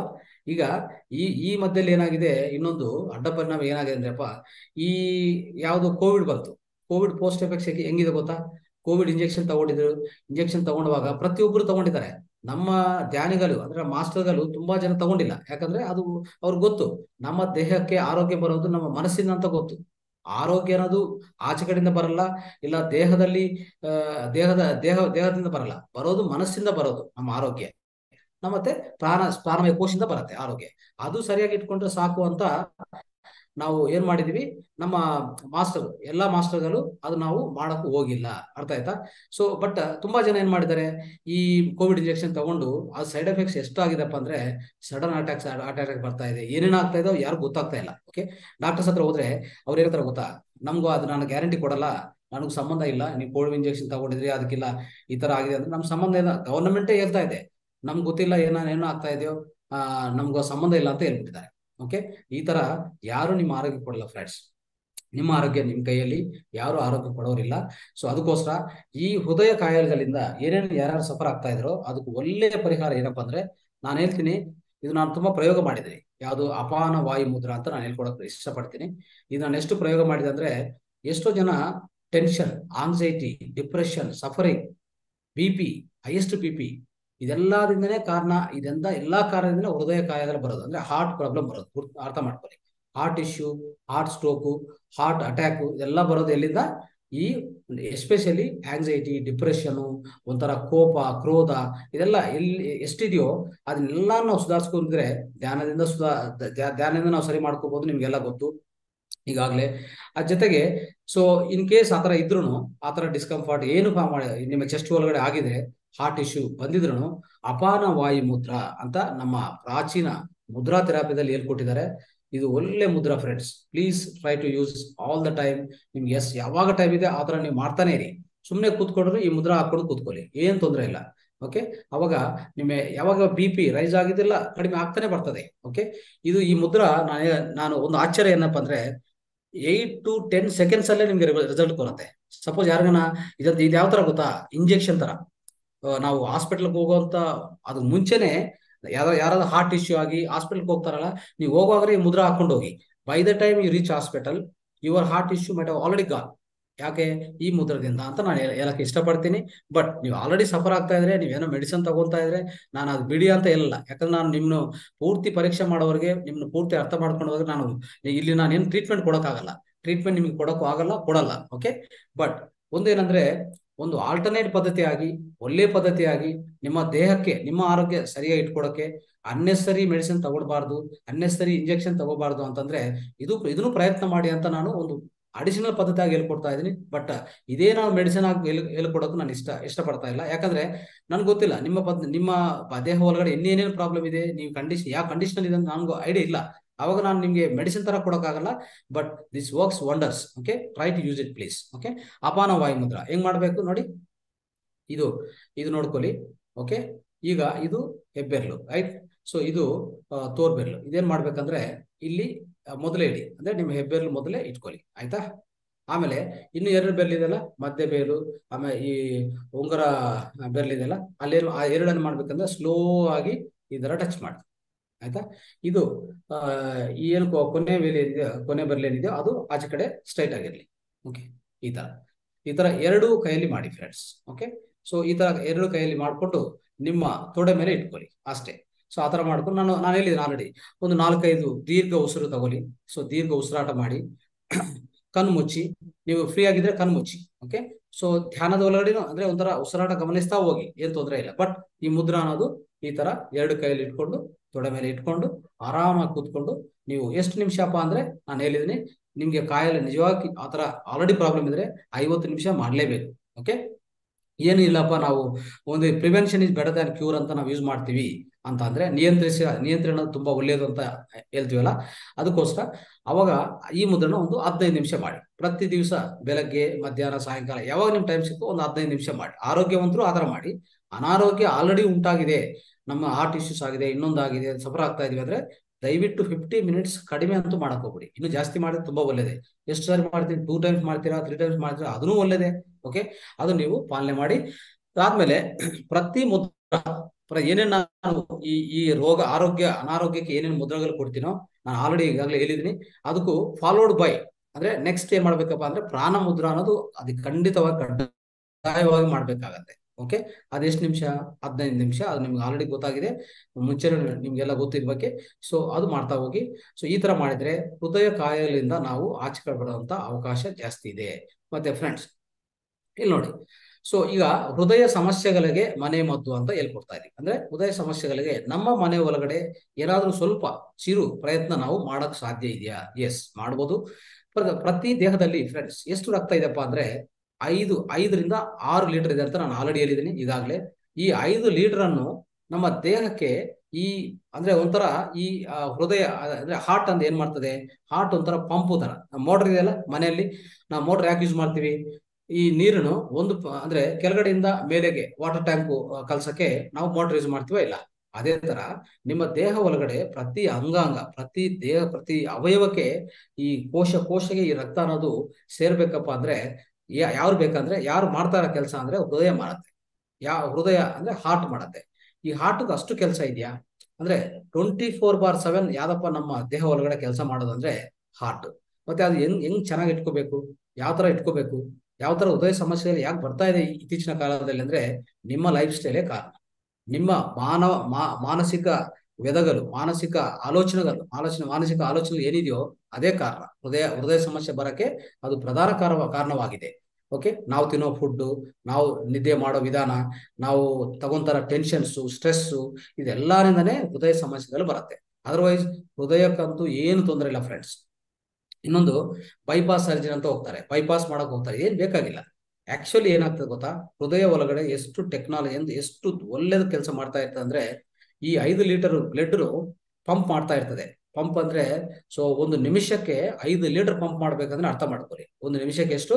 5 ಲೀಟರ್ ಇಡೀ ದೇಹಕ್ಕೆ ಸಪ್ಲೈ ಮಾಡಕ್ಕೆ ಇದು ಪ್ರಯತ್ನ ಮಾಡ್ತಾ ಇರ್ತದೆ. ಎಷ್ಟು ವರ್ಷ ಫ್ರೆಂಡ್ಸ್? ನಿಮ್ಗೆ 50 ವರ್ಷ ಅಂದ್ರೆ 50 ವರ್ಷದಲ್ಲಿ ಎಷ್ಟು ಕೆಲಸ ಮಾಡಿರ್ತದೆ? ಅದು ಎಷ್ಟೋ ಕೆಲಸ ಮಾಡಿದೆ. ಮತ್ತೆ ಅದಕ್ಕೂ ಸ್ಟ್ರೆಸ್ ಇಲ್ಲ, ಟೈರ್ ಆಗಲ್ಲ, ಅದಕ್ಕೆ ಅಲಸಟ ಬರಲ್ಲ ಅಂದ್ರೆ ಸೊ ಅದಕ್ಕೆ ಏನೂ ಇಲ್ಲ. ಓನ್ಲಿ ಒಂದು ಏನಂದ್ರೆ ನೀವು ನಿಮ್ಮ ಯೋಚನೆಗಳಿಂದ ನಿಮ್ಮ ಅನ್ನೆಸರಿ ಆಂಗ್ಸೈಟಿ ಮತ್ತೆ ಕೋಪ, ಕ್ರೋಧ ಇದೆಲ್ಲ ಮಾಡ್ಕೊಂಡಿಲ್ಲ ಅಂದ್ರೆ ಅದು ಆರಾಮಾಗಿ, ಹೆಲ್ತಿಯಾಗಿ, ಆರೋಗ್ಯವಾಗಿರ್ತದೆ. ನಿಮ್ಮ ಇಡೀ ಮೊದಲೇ ಶ್ವಾಸದಿಂದ ಕೊನೆ ಶ್ವಾಸವರೆಗೂ ನಿಮ್ ಜೊತೆಗಿರ್ತದೆ. ಅಂತ ಒಳ್ಳೆ ಅವಯವ ಏನಪ್ಪಾ ಅಂದ್ರೆ ಹೃದಯ. ನಾವು ಎಷ್ಟೋ ಅದಕ್ಕೂ ಥ್ಯಾಂಕ್ಸ್ ಹೇಳ್ಬೇಕು ಫ್ರೆಂಡ್ಸ್. ಎಷ್ಟು ಥ್ಯಾಂಕ್ಸ್ ಅಂದ್ರೆ ನಾವು ಆ ಕೃತಜ್ಞತಾ ಭಾವನದು ನಮ್ಮ ದೇಹ, ಫಸ್ಟ್ ಆಫ್ ಆಲ್ ನಮ್ಮ ದೇಹ ಕೊಟ್ಟಿದ್ದು ನಮ್ಮ ಅಂದ್ರೆ ಸುಪ್ರೀಂ ಇಂಟೆಲಿಜೆನ್ಸ್ ಪರಮಾತ್ಮ ಈ ದೇಹ ಕೊಟ್ಟಿದ್ದಾರೆ. ಈ ದೇಹ ಒಳಗಡೆ ಇರೋ ಪರಮಾತ್ಮ ಆಲ್ರೆಡಿ ಇದ್ದಾನೆ. ಓಕೆ, ಅದನ್ನ ದೇವರಂತ ಕರಿತೀವಿ ಅಲ್ವಾ. ದೇಹವೇ ದೇವಾಲಯವು, ನಮ್ಮ ದೇಹವೇ ದೇವಾಲಯವು, ಒಳಗಡೆ ಇರುವಂತ ಜೀವವೇ ದೇವರು ಅಲ್ವಾ. ಸೊ ಆದ್ರೂ ಒಳಗಡೆ ಇರುವಂತ ಈ ಅತ್ಯದ್ಭುತವಾಗ ಈ ಹೃದಯ ಅನ್ನೋದು ಎಷ್ಟು ಒಳ್ಳೇದಪ್ಪ ಅಂದ್ರೆ ಅದೊಂಥರ ಆಶ್ಚರ್ಯ. ನಮ್ಗೆ ಆಶ್ಚರ್ಯ. ನಾವೇ ಒಂದು ದಿವಸ ಕೆಲಸ ಮಾಡಿದ್ರೆ, ಸಪೋಸ್ ಮಾರ್ನಿಂಗ್ ಇಂದ ಈವ್ನಿಂಗ್ ವರೆಗೂ ಒಂದು ಜಾಬ್ಗೂ ಎಲ್ಲೋ ಹೋಗ್ತೀವಿ, ಒಂದು ಎಂಟು ಗಂಟೆ ನಾವು ಕೆಲಸ ಮಾಡಿದ್ರೆ 9ನೇ ಗಂಟೆ ಏನು ಮಾಡೋಕ್ಕಾಗಲ್ಲ. ಅವಾಗಲೇ ಟೈರ್ ಆಗ್ಬಿಡ್ತೀವಿ, ಒಂಥರ ಹುಷಾರಿಲ್ಲ, ಏನು ಎನರ್ಜಿ ಇಲ್ಲ, ಈ ತರ ಫೀಲ್ ಆಗ್ತೀವಿ, ಹೌದಾ ಇಲ್ವಾ. ಬಟ್ ಹೃದಯ ನೋಡಿ ಎಷ್ಟು ನಿಮ್ಗೆ ಒಂದು compassionate, you have to be so compassionate, you have to love your heart, right friends, my dear friends, you have to love your heart. ಅಷ್ಟು ಒಳ್ಳೆ ಕೆಲಸ ಮಾಡ್ತಾ ಇದೆ ನಮಗೋಸ್ಕರ. ಓಕೆ, ಬಟ್ ನೋಡಿ ಇಲ್ಲೆಲ್ಲ ನಾನು ಕಾರಣ ತೋರಿಸಿದ್ರಿ.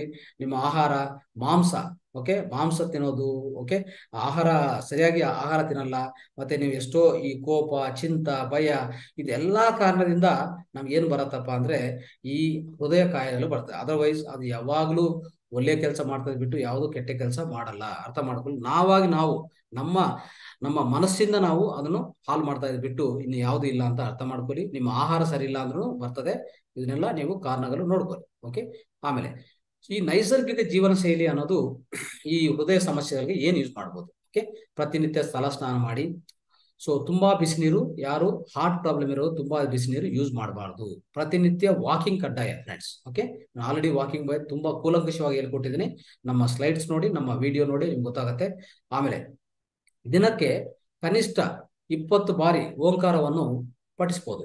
ತುಂಬಾ ಒಳ್ಳೆಯದು, ತುಂಬಾ ಪರಿಣಾಮಕಾರಿ ಇದು. ಅಂದ್ರೆ ಓಂಕಾರ ಹೇಳ್ತೀವಲ್ಲ, ಓಂಕಾರ ಅಂತ ಕಣ್ಣು ಮುಚ್ಕೊಳ್ಳಿ, ಆರಾಮಾಗಿ ದೀರ್ಘ ಶ್ವಾಸ ತಗೊಳ್ಳಿ 2-3 ಸರಿ. ಆಮೇಲೆ ನೀಟಾಗಿ ಆರಾಮಾಗಿ ಚಿನ್ಮುದ್ರ ಹಾಕೊಳ್ಳಿ, ಬೇಕಾದ್ರೆ ಚಿನ್ಮುದ್ರ ಹಾಕೊಂಡು, ಜ್ಞಾನ ಮುದ್ರ ಅಂತ ಹೇಳ್ತೀವಲ್ಲ, ಹಾಕೊಂಡು ಓ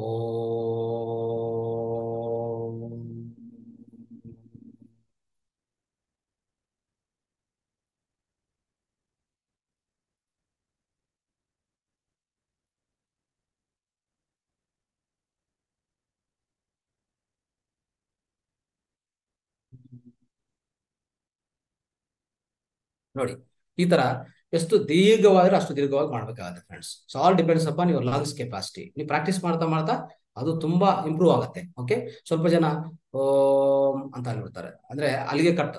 ಓಕೆ, ಅಂದ್ರೆ ನಿಮ್ಮ ಒಳಗಡೆ ನಿಮ್ಮ ಉಸಿರಾಟ, ನಿಮ್ಮ ಲಂಗ್ಸ್ ಕೆಪಾಸಿಟಿ ಇಲ್ಲ ಅಂತ ಅರ್ಥ. Okay, fine. ನೆಕ್ಸ್ಟ್ ಫ್ರೆಂಡ್ಸ್, ದಿನಕ್ಕೆ ಕನಿಷ್ಠ 3 ಗಂಟೆಗಳ ಕಾಲ ಧ್ಯಾನ ನಿಯಮಿತವಾಗಿದೆ, ಕಂಪಲ್ಸರಿ ಮಾಡಬೇಕು. ಯಾರು ಹಾರ್ಟ್ ಇಶ್ಯೂಸ್ ಇದೆಯೋ, ಹಾರ್ಟ್ ಅಟ್ಯಾಕ್ ಆಗಿದೆಯೋ, ಇಂಥವ್ರು ನಾನು ಹೇಳ್ತಾ ಇದ್ದೀನಿ.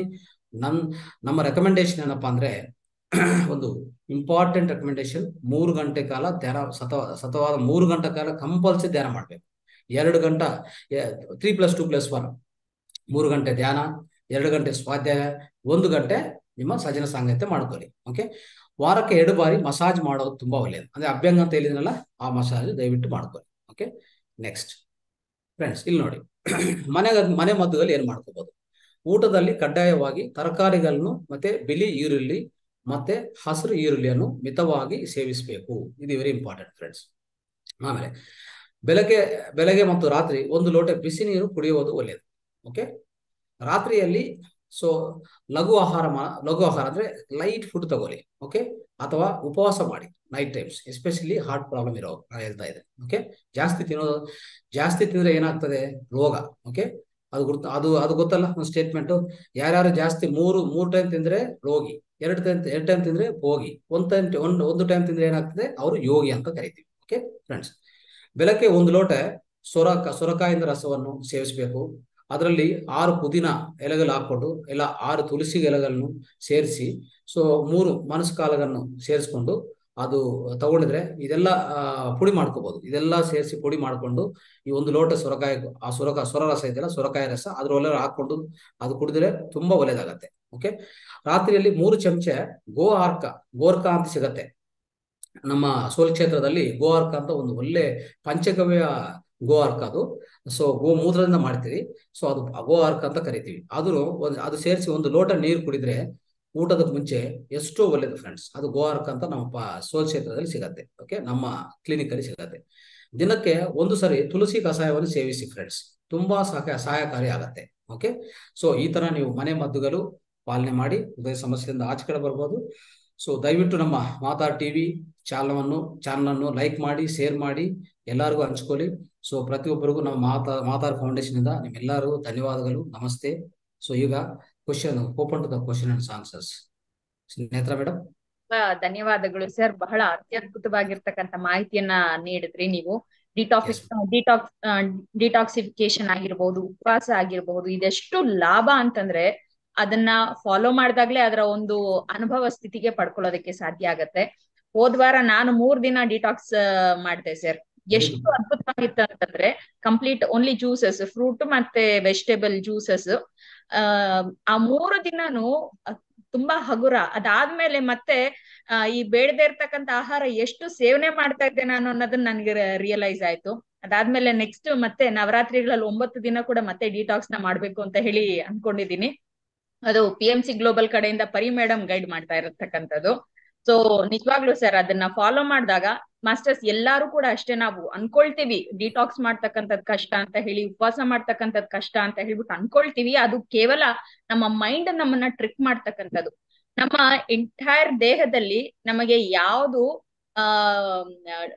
ಕಲ್ಪಿಟ್ ನಮ್ಮ ಇದ್ರಲ್ಲಿ ಅಂತಂದ್ರೆ, ನಾನು ಹಿಂಗೆ ಮಾತಾಡ್ಬಾರ್ದು, ಬಟ್ ಸ್ಟಿಲ್ ಯಾವ್ದು ಅಂತಂದ್ರೆ ನಮ್ ಮೈಂಡೇ ಮಾಸ್ಟರ್ಸ್. ಯಾಕೆ ನಮ್ ಮೈಂಡ್ ಅಂತಂದ್ರೆ ನಮ್ಗೆ ಯಾವ್ದು ಉಪಯೋಗ ಆಗುತ್ತೋ ಅದನ್ನ ಬೇಡ ಬೇಡ ಬೇಡ ಅಂತ ನಮ್ಮನ್ನ ದೂರ ಸರಿಸುತ್ತೆ.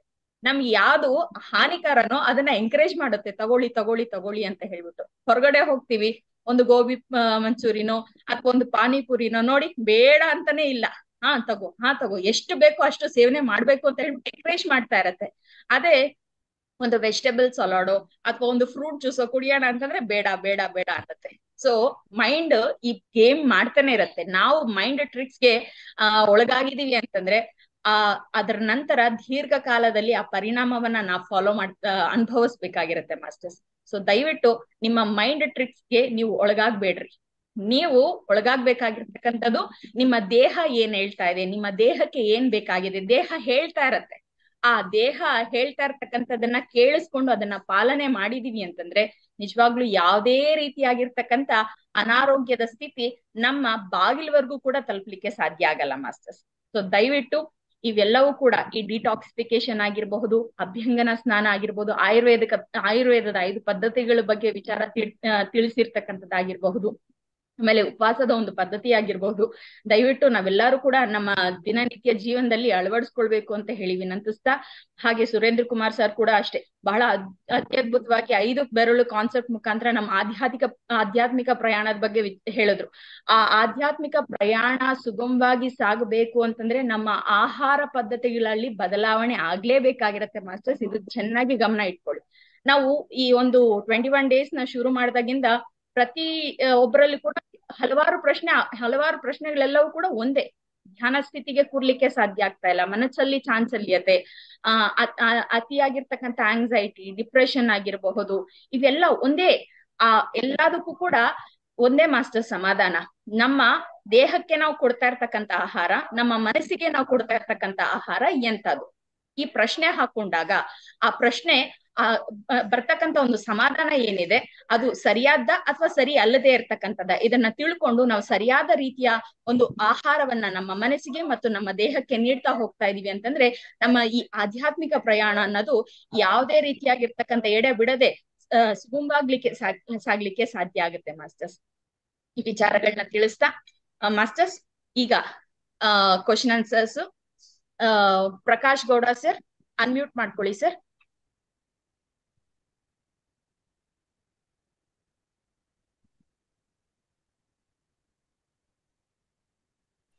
ಹರಿ ಓಂ. ನಮಸ್ತೆ. ನಮಸ್ತೆ. ನಿಮ್ಮ ಎಲ್ಲ ಮಾಸ್ಟರ್ಗಳಿಗೂ ನನ್ನ ಹೃದಯಪೂರ್ವಕ ಅನಂತ ಧನ್ಯವಾದಗಳನ್ನ ತಿಳಿಸಕ್ಕೆ ನಾನು ಇಷ್ಟಪಡ್ತೀನಿ. ಸುರೇಂದ್ರ ಕುಮಾರ್ ಮಾಸ್ಟರ್ ಮತ್ತೆ ನೇತ್ರ ಮಾಸ್ಟರ್ ಹಾಗೂ ರಂಗಸ್ವಾಮಿ ಮಾಸ್ಟರ್ ತುಂಬಾನೇ ಥ್ಯಾಂಕ್ ಯು ಸೋ ಮಚ್. ಇವತ್ತು ತುಂಬಾ ಅದ್ಭುತವಾಗಿ ಧ್ಯಾನವನ್ನು ನೀಡಿದ್ದೀರಾ. 3 ಮಾಸ್ಟರ್ಗೂ ನಾನು ಮತ್ತೆ ಒಂದ್ಸಲ ಥ್ಯಾಂಕ್ಸ್ ಹೇಳಕ್ ಇಷ್ಟಪಡ್ತೀನಿ. ರಂಗಸ್ವಾಮಿ ಅವರು ನಿಜವಾಗ್ಲೂ ಹೇಳ್ಬೇಕು ಅಂತಂದ್ರೆ ಎಷ್ಟು ನಿಸ್ವಾರ್ಥ ಭಾವನೆಯಿಂದ ಮನೋಭಾವದಿಂದ ಹೇಳ್ಕೊಡ್ತಾರೆ ಅಂದ್ರೆ, ನಿಜವಾಗ್ಲೂ ಒಂದು ಚಿಕ್ಕ ಮಗುಗೆ ನಾವ್ ಹೇಗೆ ಸ್ಕೂಲಲ್ಲಿ ಅಥವಾ ಮನೇಲಿ ಹೇಳ್ಕೊಡ್ತೀವೋ ಆ ತರ ಒಂದು ಜ್ಞಾನವನ್ನ ಹಂಚ್ತಾ ಇದ್ದಾರೆ. ನಿಜವಾಗ್ಲೂ ನಾನು ಎಷ್ಟೇ ಅವ್ರಿಗೆ ಥ್ಯಾಂಕ್ಸ್ ಹೇಳಿದ್ರು ಕಡಿಮೆ ಅಂತ ಅನಿಸ್ತಾ ಇದೆ ನಿಜವಾಗ್ಲೂ ಹೇಳ್ಬೇಕಂದ್ರೆ. ಈ ಎಷ್ಟೋ ಜನ ಮಿಸ್ ಮಾಡ್ಕೊಳ್ತಾ ಇದಾರಲ್ಲ ಇಂಥ ಒಂದು ಜ್ಞಾನವನ್ನ ಅಂತ ಹೇಳ್ಬಿಟ್ಟು ನನಗೆ ತುಂಬಾ ಎಷ್ಟೋ ಜನಕ್ಕೆ ಫಾರ್ವರ್ಡ್ ಮಾಡಿದೀನಿ, ಬಟ್ ಅಟೆಂಡ್ ಆಗಿಲ್ಲ. ನನಗೆ ಮಿಸ್ ಮಾಡ್ಕೊಳ್ತಾ ಇದಾರಲ್ಲ, ನಾನು ಯಾವಾಗಾದ್ರೂ ಈ ಸರ್ನ ಕರೆದ್ಬಿಟ್ಟು ಇನ್ನೊಂದ್ ಕಡೆ ಮಾಡಿಸ್ಬೇಕು ಅಂತ ಅನಿಸ್ತಾ ಇದೆ. ತುಂಬಾ ತುಂಬಾ ಥ್ಯಾಂಕ್ಸ್. ಮತ್ತೆ ಒಂದು ಒಂದು ಒಂದು ಸ್ವಲ್ಪ ರಿಕ್ವೆಸ್ಟ್ ಇತ್ತು. ಈ ಧ್ಯಾನ ಮಾಡುವಾಗ ಇವತ್ತು ನನಗೆ ಸ್ವಲ್ಪ ಮ್ಯೂಸಿಕ್ ಸ್ವಲ್ಪ ಜೋರ್ ಅನಿಸ್ತು. ಮತ್ತೆ ಇನ್ನೊಂದು ನೇತ್ರ ಮಾಸ್ಟರ್, ನೀವು ಮಧ್ಯ ಮಧ್ಯದಲ್ಲಿ ಮಾತಾಡ್ತಾ ಇರ್ತಿಲ್ಲ, ಅದು ಕೇಳಿಸ್ಲಿಲ್ಲ. ಪರವಾಗಿಲ್ಲ. ಬಟ್ ನನಗೆ ಒಂದು, ನೀವು ಮಾತಾಡ್ತಾ ಇರೋದು ನಿಮಗ್ ಡಿಸ್ಟರ್ಬ್ ಆಗಲ್ವಾ ಅದು ಧ್ಯಾನ ಮಾಡ್ಬೇಕಾದ್ರೆ? ಅದೊಂದು ಪ್ರಶ್ನೆ. ನೀವು ಮಧ್ಯ ಮಧ್ಯ ಮಾತಾಡ್ತಾ ಇರ್ತಿರಲ್ಲ, ಅದು ಹೇಗೆ ಕಾನ್ಸಂಟ್ರೇಷನ್ ಕಂಟಿನ್ಯೂಷನ್ ಆಗುತ್ತೆ? 1 hour ಮಾಡಿದ್ರು ಕೂಡ ಎವ್ರಿ 15 minutes 10 minutes ಮಾತಾಡ್ತೀರಾ. ಸೊ ಅದು ನಿಮ್ಗೆ ಡಿಸ್ಟರ್ಬ್ ಆಗಲ್ವಾ ಅಂತ ಒಂದ್ ಪ್ರಶ್ನೆ. ಮತ್ತೆ ಇನ್ನೊಂದು ಸೆಕೆಂಡ್ ಒಂದು ಜಸ್ಟ್ ಕನ್ಫರ್ಮೇಶನ್, ಇದು ಈ ಫಾಸ್ಟಿಂಗ್ ಬಗ್ಗೆ ಈ ನೊಬೆಲ್ ಪ್ರಶಸ್ತಿ ಪಡೆದವರು ಜಪನೀಸ್ ಸೆಲ್ ಬಯಾಲಜಿಸ್ಟ್ ಅಂತ ಹೇಳ್ಬಿಟ್ಟು ಯೋಶಿನಾರಿ ಓಹೋಸೋಮಿ ಅಂತ, ಜರ್ಮನ್ ಅವ್ರಲ್ಲ ಅಂತ ನನ್ಗೆ ಅನಿಸ್ತಲ್ಲ. ನನ್ಗೆ ಗೊತ್ತಿರೋ ಪ್ರಕಾರ ಇವರು Japanese cell biologist sir. S, okay, thank you ma'am. ಅದೇ ಮೇಡಮ್ ನಿಮ್ನ ಪ್ರಶ್ನೆ ಕೇಳ್ಬೇಕಾಯ್ತು. ನಿಮಗೆ ಡಿಸ್ಟರ್ಬ್ ಆಗಲ್ವಾ 10 ನಿಮಿಷಕ್ಕೂ ಮಾತಾಡ್ತಾ ಇರ್ತೀರಲ್ವಾ? ಸೊ ಅದು ಹೇಗ್ ಕಾನ್ಸಂಟ್ರೇಷನ್ ಬರುತ್ತೆ ಅದು? ಆಕ್ಚುಲಿ ಇವತ್ತು ಮ್ಯೂಸಿಕ್ ಜಾಸ್ತಿ ಆಗಿರ್ತ, ನಾನು ಅಲ್ಲಿಗೂ ನಂದು ಆಕ್ಚುಲಿ 100% ವಾಲ್ಯೂಮ್ ಅಲ್ಲಿ ಇರ್ತಿತ್ತು ಯಾವಾಗ್ಲೂ ಕೂಡ. ನಾನು 50%ಗೆ ರೆಡ್ಯೂಸ್ ಮಾಡಿದೆ, ಜಾಸ್ತಿ ಜೋರಾಗ ಕೇಳಿಸುತ್ತೆ ಅಂತ ಹೇಳಿ. ಬಟ್ ನೆಕ್ಸ್ಟ್ ಟೈಮ್ ಇಂದ ನಾನು ಇನ್ನ ಅದು ವಾಲ್ಯೂಮ್ ರೆಡ್ಯೂಸ್ ಮಾಡ್ತೀನಿ. ಆಮೇಲೆ ನಾನ್ ಧ್ಯಾನ ಇವಾಗ ಸುಮಾರು ಮಂದಿ ನಾವು ಹೊಸಬ್ರು ಬಂದಿದೀವಿ ಸರ್. ಸೊ ಹೊಸಬ್ರು ಈ ಧ್ಯಾನಕ್ಕೆ ಬರ್ತಾ ಇದ್ದವಾಗ ಆ ಒಂದು ಕಾನ್ಸಂಟ್ರೇಷನ್ ಅನ್ನೋದನ್ನ ಅವರು ಮತ್ತೆ ಆ ನಿದ್ರೆ ಮತ್ತಿಗೆ ಜಾರಬಾರ್ದು ಅನ್ನೋ ಒಂದು ಕಾರಣಕ್ಕೆ ಮಧ್ಯ ಮಧ್ಯದಲ್ಲಿ ನಾವು ಮಾತಾಡಿ ಅವ್ರಿಗೆ ಆ ಇನ್ಸ್ಟ್ರಕ್ಷನ್ಸ್ ನ ಕೊಡ್ತಾ ಇರ್ತಕ್ಕಂಥದ್ದು. ನಾನು ಮತ್ತೆ ವೈಯಕ್ತಿಕವಾಗಿ ನನ್ನ ಧ್ಯಾನ ಸಾಧನೆ ನಾನು ಮಾಡ್ಕೊಳ್ತಾ ಇರ್ತೀನಿ ಸರ್. ಸೊ ಹಂಗಾಗಿ ನಾನು ಒಂದು ಡಿಸ್ಟರ್ಬೆನ್ಸ್ ಆತರ ಅಂತ ಫೀಲ್ ಆಗಲ್ಲ ಸರ್. ಓಕೆ ಓಕೆ, ತುಂಬಾ ತುಂಬಾ ಥ್ಯಾಂಕ್ಸ್ ಒನ್ಸ್ ಅಗೇನ್. ಮತ್ತೆ ನನಗೆ ಬುಕ್ಸ್ ಬಗ್ಗೆ ಕೇಳಿದ್ದೆ ಮಾಸ್ಟರ್. ನನಗೆ ಲಿಸ್ಟ್ ಆಫ್ ಬುಕ್ಸ್ ಅದು ನಾನು ಅದನ್ನ ಕಳಿಸ್ಕೊಡ್ತೀನಿ ಸರ್. ಇವತ್ತು ಒಳಗಡೆ ನಿಮ್ಗೆ ಖಂಡಿತ ಅದು ತಲುಪುತ್ತೆ ಸರ್, ನಿಮ್ಮ ನಂಬರ್ಗೆ ತಲುಪುತ್ತೆ ಸರ್. ನಿಮ್ ಗ್ರೂಪ್ ಅಲ್ಲಿ ನಿಮ್ಮ ಗ್ರೂಪ್ ಅಲ್ಲಿ ಹಾಕಿ ಮೇಡಮ್, ಗ್ರೂಪ್ ಅಲ್ಲಿ ಹಾಕಿ. ಗ್ರೂಪ್ ಅಲ್ಲಿ ಹಾಕ್ತೀನಿ ಸರ್. ಗ್ರೂಪ್ ಅಲ್ಲಿ ಇದ್ದೀನಿ ಮೇಡಮ್. ಹಾ sir. Okay, thanks once again. And ಒಳ್ಳೇದಾಗ್ಲಿ. ತುಂಬಾ ಥ್ಯಾಂಕ್ಸ್.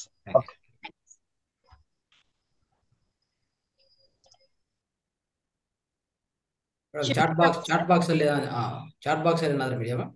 ಚಾಟ್ ಬಾಕ್ಸ್ ಅಲ್ಲಿ ಸರ್ ಇರ್ಬೇಕನ್ಸುತ್ತೆ ಸರ್. ಶಿವಪ್ರಕಾಶ್ ಸರ್ ಒಬ್ರು ಇದ್ದಾರೆ, ಅವ್ರದಾದ್ಮೇಲೆ ಚಾಟ್ ಬಾಕ್ಸ್ ಅಲ್ಲಿ ನೋಡೋಣ ಸರ್. ಹರಿ ಓಂ ಮಾಸ್ಟರ್ಜಿ. ನಮಸ್ತೆ ಸರ್. ಧನ್ಯವಾದಗಳು ಸರ್. ಇಷ್ಟು ದಿನಗಳಲ್ಲಿ ನನಗೆ ಯಾವ್ದಾನ ಒಂದು ಸೆಷನ್ಗಳಲ್ಲಿ ಒಬ್ರು ಮಾತು ಕೇಳ್ಬೇಕು ಅಂದ್ರೆ, ಒಬ್ರು ಹೇಳ್ತಿರೋದನ್ನ ಕೇಳ್ಬೇಕು ಅಂದ್ರೆ ಎಷ್ಟು ತಾಳ್ಮೆ ಇರ್ತಿರ್ಲಿಲ್ಲ. ರಂಗನಾಥ್ ಸರ್ ಮತ್ತೆ ನೀವು ಏನು ಹೇಳ್ತಿರೋ, ನಮಗೆ ಒಂದು ಮಾತನ್ನ ಮಿಸ್ ಮಾಡ್ಕೊಬಾರ್ದು ಅಂತೇಳಿ ಅಷ್ಟು ಇಂಟ್ರೆಸ್ಟ್ ಅಲ್ಲಿ ಕೇಳ್ತಾ ಇದ್ದೀನಿ. ಇಷ್ಟು ದಿನಗಳಲ್ಲಿ ನಾನು ಯಾವ ಬೇರೆ ಸೆಷನ್ಗಳು ಅಟೆಂಡ್ ಮಾಡಿದಾಗ ಸ್ಯಾಟಿಸ್ಫ್ಯಾಕ್ಷನ್ ಆಗ್ಲಿಲ್ಲ ಫಸ್ಟ್ ಆಫ್ ಆಲ್. ಆದ್ರೆ ನಿಮ್ಮ ಮಾತುಗಳನ್ನು ಕೇಳ್ತಾ ಇದ್ರೆ ಎದ್ದೇಳಕ್ಕೆ ಮನ್ಸು ಬರಲ್ಲ, ಇನ್ನೂ ಕೇಳ್ಬೇಕು ಅಂತೇಳಿ ತುಂಬಾ ಇಷ್ಟ ಆಗುತ್ತೆ. ತುಂಬಾ ಧನ್ಯವಾದಗಳು. ತುಂಬಾ ಚೆನ್ನಾಗಿ ವಿವರಣೆ ಕೊಟ್ಕೊಂಡು ಹೇಳ್ಕೊಡ್ತೀರಾ. ಇದ್ರ ಬಗ್ಗೆ ಮಾತ್ರ ರಿಯಲಿ ನನ್ನ ಅದೃಷ್ಟ ಇದು, ಈ ಸೆಷನ್ ನನಗೆ ಅಟೆಂಡ್ ಆಗಕ್ಕೆ ಸಿಕ್ಕಿರೋದು. ಮತ್ತೆ ಈಗ ನೀವು ನೀಡ್ತಿರೋ ಮಾಹಿತಿಗಳು, ವಿಚಾರಗಳು, ಯಾರು ಕೂಡ ನಮ್ಗೆ ಇಷ್ಟೊಂದು ಮಾಹಿತಿಗಳನ್ನ ಜನಸಾಮಾನ್ಯರಿಗೆ ಸಿಗ್ತಾ ಇಲ್ಲ. ನೀವು ಇಷ್ಟು ದಿನ 8 ದಿನದಲ್ಲಿ ಏನ್ ಕೊಟ್ಟಿದಿರೋ ಮಾಹಿತಿ, ಈ 8 ದಿನದ ಮಾಹಿತಿನ ನಮಗೆ ಯಾರನ್ನ ಕೊಡ್ಬೇಕು ಅಂದ್ರೆ ಎಷ್ಟೊಂದು ಪ್ರೈಸ್ ಹೇಳ್ತಾರೆ. ಆ ಪ್ರೈಸ್ ಅನ್ನು ಕೊಟ್ಟು ನಾವು ಕಲಿಯೋಕ್ಕೂ ಆಗಲ್ಲ, ಈ ಟೈಮಿಗೆ ನಾವು ಅವ್ರ ಟೈಮಿಗೆ ನಾವು ಟೈಮ್ ಮಾಡ್ಕೊಂಡು ಹೋಗೋಕ್ಕೂ ಆಗಲ್ಲ. ಅಂತದ್ರಲ್ಲಿ 21 ದಿನಗಳ ಕಾಲ ನೀವು ಇಷ್ಟೊಂದು ಮಾಹಿತಿನ ಕೊಡ್ತಿದ್ದೀರ ಅಂದ್ರೆ ತುಂಬಾ ತುಂಬಾ ತುಂಬಾ ಧನ್ಯವಾದಗಳು. ಭಗವಂತ ಈ ಒಂದು ಜನಗಳಿಗೆ ನೀವು ಈ ತರ ಮಾಹಿತಿಗಳನ್ನು ಕೊಟ್ಟು ಜ್ಞಾನವನ್ನು ನೀಡ್ತಿರೋದ್ರಿಂದ ಭಗವಂತ ನಿಮ್ಮೆಲ್ಲರಿಗೂ ತುಂಬಾ ಒಳ್ಳೇದ್ ಮಾಡ್ಲಿ. ಮಹಾವತಾರ ಏನು ಫೌಂಡೇಶನ್ ಇದೆಯೋ ಇದಕ್ಕೆ ತುಂಬಾ ಹೆಸರು ಗಳಿಸ್ಲಿ, ಇನ್ನೂ ಜನಗಳಿಗೆ ತುಂಬಾ ಜನಕ್ಕೆ ಈ ಮಾಹಿತಿನ ತಲುಪ್ಲಿ ಅಂತೇಳಿ ನಾನು ತುಂಬಾ ಕೇಳ್ಕೊತೀನಿ. ಈಗ ಪ್ರಕಾಶ್ ಗೌಡ ಸರ್ ಹೇಳ್ದಾಗೆ ಈ ದಿನದ ಮಧ್ಯದಲ್ಲಿ ನೀವೇನ್ ಮಾತಾಡ್ತಿದ್ರೆ ಮೆಡಿಟೇಷನ್ ಟೈಮಲ್ಲಿ ಮ್ಯೂಸಿಕ್ ಸೌಂಡ್ ಜಾಸ್ತಿ ಆಗಿತ್ತು, ಹಾಗಾಗಿ ನಿಮ್ಮ ಮಾತುಗಳು ಕೇಳಲಿಲ್ಲ. ಈ 8 ದಿನದಲ್ಲಿ ಧ್ಯಾನಕ್ಕೆ ಕುಂತಾಗ ನನಗೆ ಝೀರೋ ಇದು ಆಗ್ತಾ ಇಲ್ಲ. ಮೇ ಬಿ ಅದಕ್ಕೆ ನನ್ಗೆ 21 ದಿನದಲ್ಲಿ ಆಗ್ಬಹುದು ಅನ್ಕೊಂಡಿದೀನಿ. ಆಗ್ಲಿಲ್ಲ ಅಂದ್ರೂ ಕೂಡ ಮುಂದಿನ ಸಂಚಿಕೆನಲ್ಲೂ ಕೂಡ ನನಗೆ ಭಾಗವಹಿಸಕ್ಕೆ ಅವಕಾಶ ಮಾಡ್ಕೊಡ್ರಿ, ಇದೊಂದು ನನ್ನ ರಿಕ್ವೆಸ್ಟ್. ಯಾಕಂದ್ರೆ ನಾನು ಈ ಒಂದು ಸಂಚಿಕೆನಲ್ಲಿ ಭಾಗವಹಿಸಕ್ಕೆ ಫೇಸ್ಬುಕ್ ಅಲ್ಲಿ ಯಾವ್ದೆಲ್ಲ ನೋಡಿದಾಗ ನಾನು ಲಾಗಿನ್ ಆದೆ. ಅದರದನ್ನ ಆಗ್ಲಿ ನಾನು ನೋಡ್ತಿರ್ಲಿಲ್ಲ ಅಂದ್ರೆ ಸಿಕ್ತಿರ್ಲಿಲ್ಲ. ಈಗ ಮುಂದಿನ ದಿನಗಳಲ್ಲಿ ಸಿಗುತ್ತೋ ಇಲ್ಲೋ ಗೊತ್ತಿಲ್ಲ, ಹಾಗಾಗಿ ಗ್ರೂಪ್ ನಲ್ಲಿ ಯಾವಾಗ್ಲೂ ಆಕ್ಟಿವ್ ಇರ್ತೀನಿ. ಮುಂದಿನ ಸಂಚಿಕೆನಲ್ಲಿ ಭಾಗಿಯಾಗಿ ಒಂದು ಅವಕಾಶ ಮಾಡ್ಕೊಡಿ ಅಂತ ಹೇಳ್ಕೊಡ್ತೀನಿ. ಮತ್ತೆ ಈ ಮುದ್ರೆಗಳನ್ನ ನೀವು ತುಂಬಾ ಮುದ್ರೆಗಳು ಹೇಳ್ಕೊಡ್ತೀರಾ. ಆಮೇಲೆ ಇವತ್ತು ರಂಗನಾಥ್ ಸರ್ ಹೇಳ್ಕೊಟ್ಟಂಗೆ ಜೀವನದಲ್ಲಿ ನಮ್ಮ ದೇಹಕ್ಕೆ ಎಷ್ಟು ಅವಶ್ಯಕತೆಯಾಗಿ ನಾವು ನೋಡ್ಕೋಬೇಕು, ನಾವೊಂದು ವೆಹಿಕಲ್ ಹೆಂಗೆ ನಾವು ನೋಡ್ಕೊಂತೀವೋ ನಮ್ಮ ದೇಹನೂ ಹಾಗೆ ನೋಡ್ಕೋಬೇಕು. ನಮ್ಮ ದೇಹ ಪ್ರತಿಯೊಂದು ಕ್ಷಣ, ನಮ್ಮ ಹೃದಯ ಇರ್ಬೋದು, ನಮ್ಮ ಕಣ್ಣುಗಳಿರ್ಬೋದು, ನಮ್ಮ ಕಿವಿಗಳಿರ್ಬೋದು, ನಮ್ಮ ಮೂಗಿರ್ಬೋದು, 1 ಸೆಕೆಂಡ್ ರೆಸ್ಟ್ ಇಲ್ದಂಗೆ ಕೆಲಸ ಮಾಡ್ತಕ್ಕಂಥ ನಮ್ಮ ದೇಹದ ಅಂಗಾಂಗಗಳಿಗೆ ನಾವು ಟೈಮ್ ಕೊಡ್ತಿಲ್ಲ ಅಂದ್ರೆ ನಿಜವಾಗ್ಲೂ ಇದು ತುಂಬಾ ಬೇಸರವಾಗ್ತಕ್ಕಂಥ ವಿಷಯನೇ. ಹಾಗಾಗಿ ತುಂಬಾ ಧನ್ಯವಾದಗಳು ಈ ನಮ್ಮ ದೇಹದ ಒಂದು ಜವಾಬ್ದಾರಿನ ನಾವು ಕಾಪಾಡ್ಕೋಬೇಕಂತ. ಈಗ ಮುದ್ರೆಗಳನ್ನ ಇಷ್ಟೊಂದು ಹೇಳ್ಕೊಡ್ತೀರಾ, ಎಲ್ಲಾ ಮುದ್ರೆನೂ ನಾವು ಒಂದು ದಿನನೇ ಮಾಡ್ಲಿಕ್ಕೆ ಆಗಲ್ಲ. ಹಾಗಾಗಿ ಪ್ರತಿಯೊಂದು ಮುದ್ರೆನೂ ಕೂಡ ಒಂದೊಂದು ದಿನ ಸೀಮಿತವಾಗಿ ಇಟ್ಕೊಂಡ್ರೆ ಮಾಡ್ಕೊಂಡು ಹೋಗ್ಬೋದಲ್ವಾ ಅಂತೇಳಿ ನಮ್ದೊಂದು. ನೀವು ಯಾವಾಗ ಸರ್ ಅದು ಏನಂದ್ರೆ ನಾನು ಮುದ್ರಗಳು ಹೇಳ್ಕೊಡ್ತಾ ಇರೋದು ಪ್ರತಿಯೊಂದು ಕಾಯಿಲೆಗೆ ಒಂದು ಮುದ್ರ ಇರ್ತಾ ಇದ್ದೀನಿ. ಯಾರು ಆ ಕಾಯಿಲೆಗಳಿಂದ ಸಫರ್ ಆಗ್ತಾ ಇರ್ತಾರೋ ಆ ಮುದ್ರ ಮಾಡ್ಕೊಂಡು ಹೋಗ್ಬೋದು. ಸೊ ಇನ್ನೊಂದು ನೆಕ್ಸ್ಟ್ ಸೆಷನ್ಸ್ ಅಲ್ಲಿ ಬರುತ್ತೆ, ಅಂದ್ರೆ ಆರೋಗ್ಯವಂತ ಇರೋಗ್ರು ಸ್ವಲ್ಪ ಮುದ್ರಗಳಿದೆ, ಆ ಮುದ್ರಗಳು ಪ್ರತಿದಿನ ಮಾಡ್ಬೋದು. ಓಕೆ, ಸೊ ಅದು ನಾನು ಹೇಳ್ಕೊಡ್ತೀನಿ. ಪೃಥ್ವಿ ಮುದ್ರ, ವರುಣ ಮುದ್ರ, ಮತ್ತೆ ಜ್ಞಾನ ಮುದ್ರ, ಇಂಥದ್ದೆಲ್ಲ ಇದೆ. ಓಕೆ, ಶೂನ್ಯ ಮುದ್ರ, ಈ ತರ ಒಂದು 6 ಮುದ್ರಗಳಿದೆ. ಅದನ್ನೇನಂತ ಹೇಳ್ತೀವಿ ಅಂದ್ರೆ ಈ 6 ಮುದ್ರಗಳು ಒಂದೊಂದು 10 ನಿಮಿಷ ನೀವು ಫ್ರೀ ಆಗಿದ್ರೆ, ಫಾರ್ ಎಕ್ಸಾಂಪಲ್ ದಿನ ಬೆಳಗ್ಗೆಯಿಂದ ಸಾಯಂಕಾಲ ನೈಟ್ ವರ್ಗು ನಿಮ್ಗೆ ಏನಾದ್ರೂ ಫ್ರೀ ಟೈಮ್ ಸಿಕ್ಕಿದ್ರೆ ನೀವು ಮಾಡ್ಬೇಕಪ್ಪ ಅಂದ್ರೆ ಈ 6 ಮುದ್ರಗಳು ಪ್ರತಿದಿನ ಮಾಡ್ಕೋಬಹುದು. ಅನಾರೋಗ್ಯ ಇದ್ರೂ ಅನಾರೋಗ್ಯ ಇಲ್ಲ ಅಂದ್ರೂ ಮಾಡ್ಕೋಬಹುದು. ಅಂತ ಮುದ್ರಗಳು ನಾನು ಫ್ಯೂಚರ್ ಅಲ್ಲಿ ಹೇಳ್ಕೊಡ್ತೀನಿ, ದಯವಿಟ್ಟು ಅದು ಪಾಲನೆ ಮಾಡಿ. Okay yes, thank you sir, thank you so much. ಧ್ಯಾನದ ಲಾಭ ನಾವು ಪಡ್ಕೊಳ್ತಾ ಇದೀವಿ ಸರ್. ಈ ಆಧ್ಯಾತ್ಮಿಕ ಪ್ರಯಾಣದಲ್ಲಿ ಏನು ನಾವು ಶುರು ಮಾಡಿ ಅನಂತವಾಗಿರ್ತಕ್ಕಂಥ ಲಾಭಗಳನ್ನ ನಾವೆಲ್ಲರೂ ಕೂಡ ಪಡ್ಕೊಳ್ತಾ ಇದೀವಿ. ಸೊ ಈ ಲಾಭಗಳು ಅಷ್ಟಕ್ಕೆ ಸೀಮಿತವಾಗಬಾರ್ದು ಅನ್ನೋದೇ ನಮ್ಮ ಈ PSSM ಮತ್ತೆ ಮಹಾವತಾರ್ ಟಿವಿನ ಒಂದು ಉದ್ದೇಶ ಸರ್. ಅದಕ್ಕೆ ಎಲ್ಲಾರ್ಗೂ ಕೂಡ ಹಂಚ್ತಾ ಇರ್ತಕ್ಕಂಥ ಇದನ್ನ ನಾವು ಬಹಳಷ್ಟು ಇಷ್ಟಪೂರ್ವಕವಾಗಿ ಮತ್ತು ನಮ್ಮ ಜವಾಬ್ದಾರಿಯುತವಾಗಿ ಕಾರ್ಯ ಅಂತ ಹೇಳಿ ಕನ್ಸಿಡರ್ ಮಾಡ್ತಾ ಇರೋದು ಸರ್. ಸೊ ಇನ್ನೊಂದು ಏನು ಅಂತಂದ್ರೆ, ಸಮಾಜದಲ್ಲಿ ಏನಾದ್ರೂ ಉಚಿತವಾಗಿ ಸಿಗ್ತಾ ಇದೆ ಅಂತಂದ್ರೆ ಅದು ಕೇವಲ ಮನೋಭಾವನೆ. ಅದಕ್ಕೆ ನಾವು ಮೊದಲನೇ ದಿನ 100 ಜನ ಗಮನಿಸಿದ್ವಿ, ಇವತ್ತು 40 ಜನಕ್ಕೆ ಇಳ್ದಿರ್ತಕ್ಕಂಥದ್ದು. ಆದ್ರೆ ಪ್ರತಿನಿತ್ಯ ಇದನ್ನ ಫಾಲೋ ಮಾಡಿ ಆ ಒಂದು ಲಾಭಗಳನ್ನ ಪಡ್ಕೊಳ್ತಾ ಇದ್ದಾರೆ ಅಂತಂದ್ರೆ ನಿಜವಾಗ್ಲೂ ಅನಂತವಾಗಿರ್ತಕ್ಕಂಥದ್ದು ಸರ್. ಯಾರ ಹತ್ರಕ್ಕೂ ಹೋಗೋ ಅವಶ್ಯಕತೆನೇ ಇಲ್ಲ. ಪ್ರತಿಯೊಂದು ಕೂಡ ಆ ಒಂದು ವಿಚಾರಗಳು ಎಲ್ಲ ಕೂಡ ಅವರಲ್ಲೇ, ಅವ್ರ ಅಂತರಂಗದಲ್ಲೇ, ಅವ್ರ ಅಂತರಾಳದಲ್ಲೇ ಸಿಗ್ತಾ ಹೋಗುತ್ತೆ. ಆ ಒಂದು ಸ್ಥಿತಿಗೆ ತಲುಪಬೇಕಾಗಿರ್ತಕ್ಕಂಥದ್ದು. ಆಮೇಲೆ ನೀವು ಏನ್ ಮನಸ್ಸು ಶೂನ್ಯ ಸ್ಥಿತಿಗೆ ತಲುಪಲಿಲ್ಲ ಅಂತ ಹೇಳಿದ್ರಿ, ಖಂಡಿತ ಸರ್. ನೀವು ಅದು ಪ್ರತಿನಿತ್ಯ ಪ್ರಾಕ್ಟೀಸ್ ಮಾಡ್ತಾ ಇದ್ದಾಗ ಆ 21 ದಿನಗಳಲ್ಲಿ ನೀವು ಆ ಶೂನ್ಯ ಸ್ಥಿತಿನ ತಲುಪಲಿಕ್ಕೆ ಸಾಧ್ಯ ಆಗತ್ತೆ.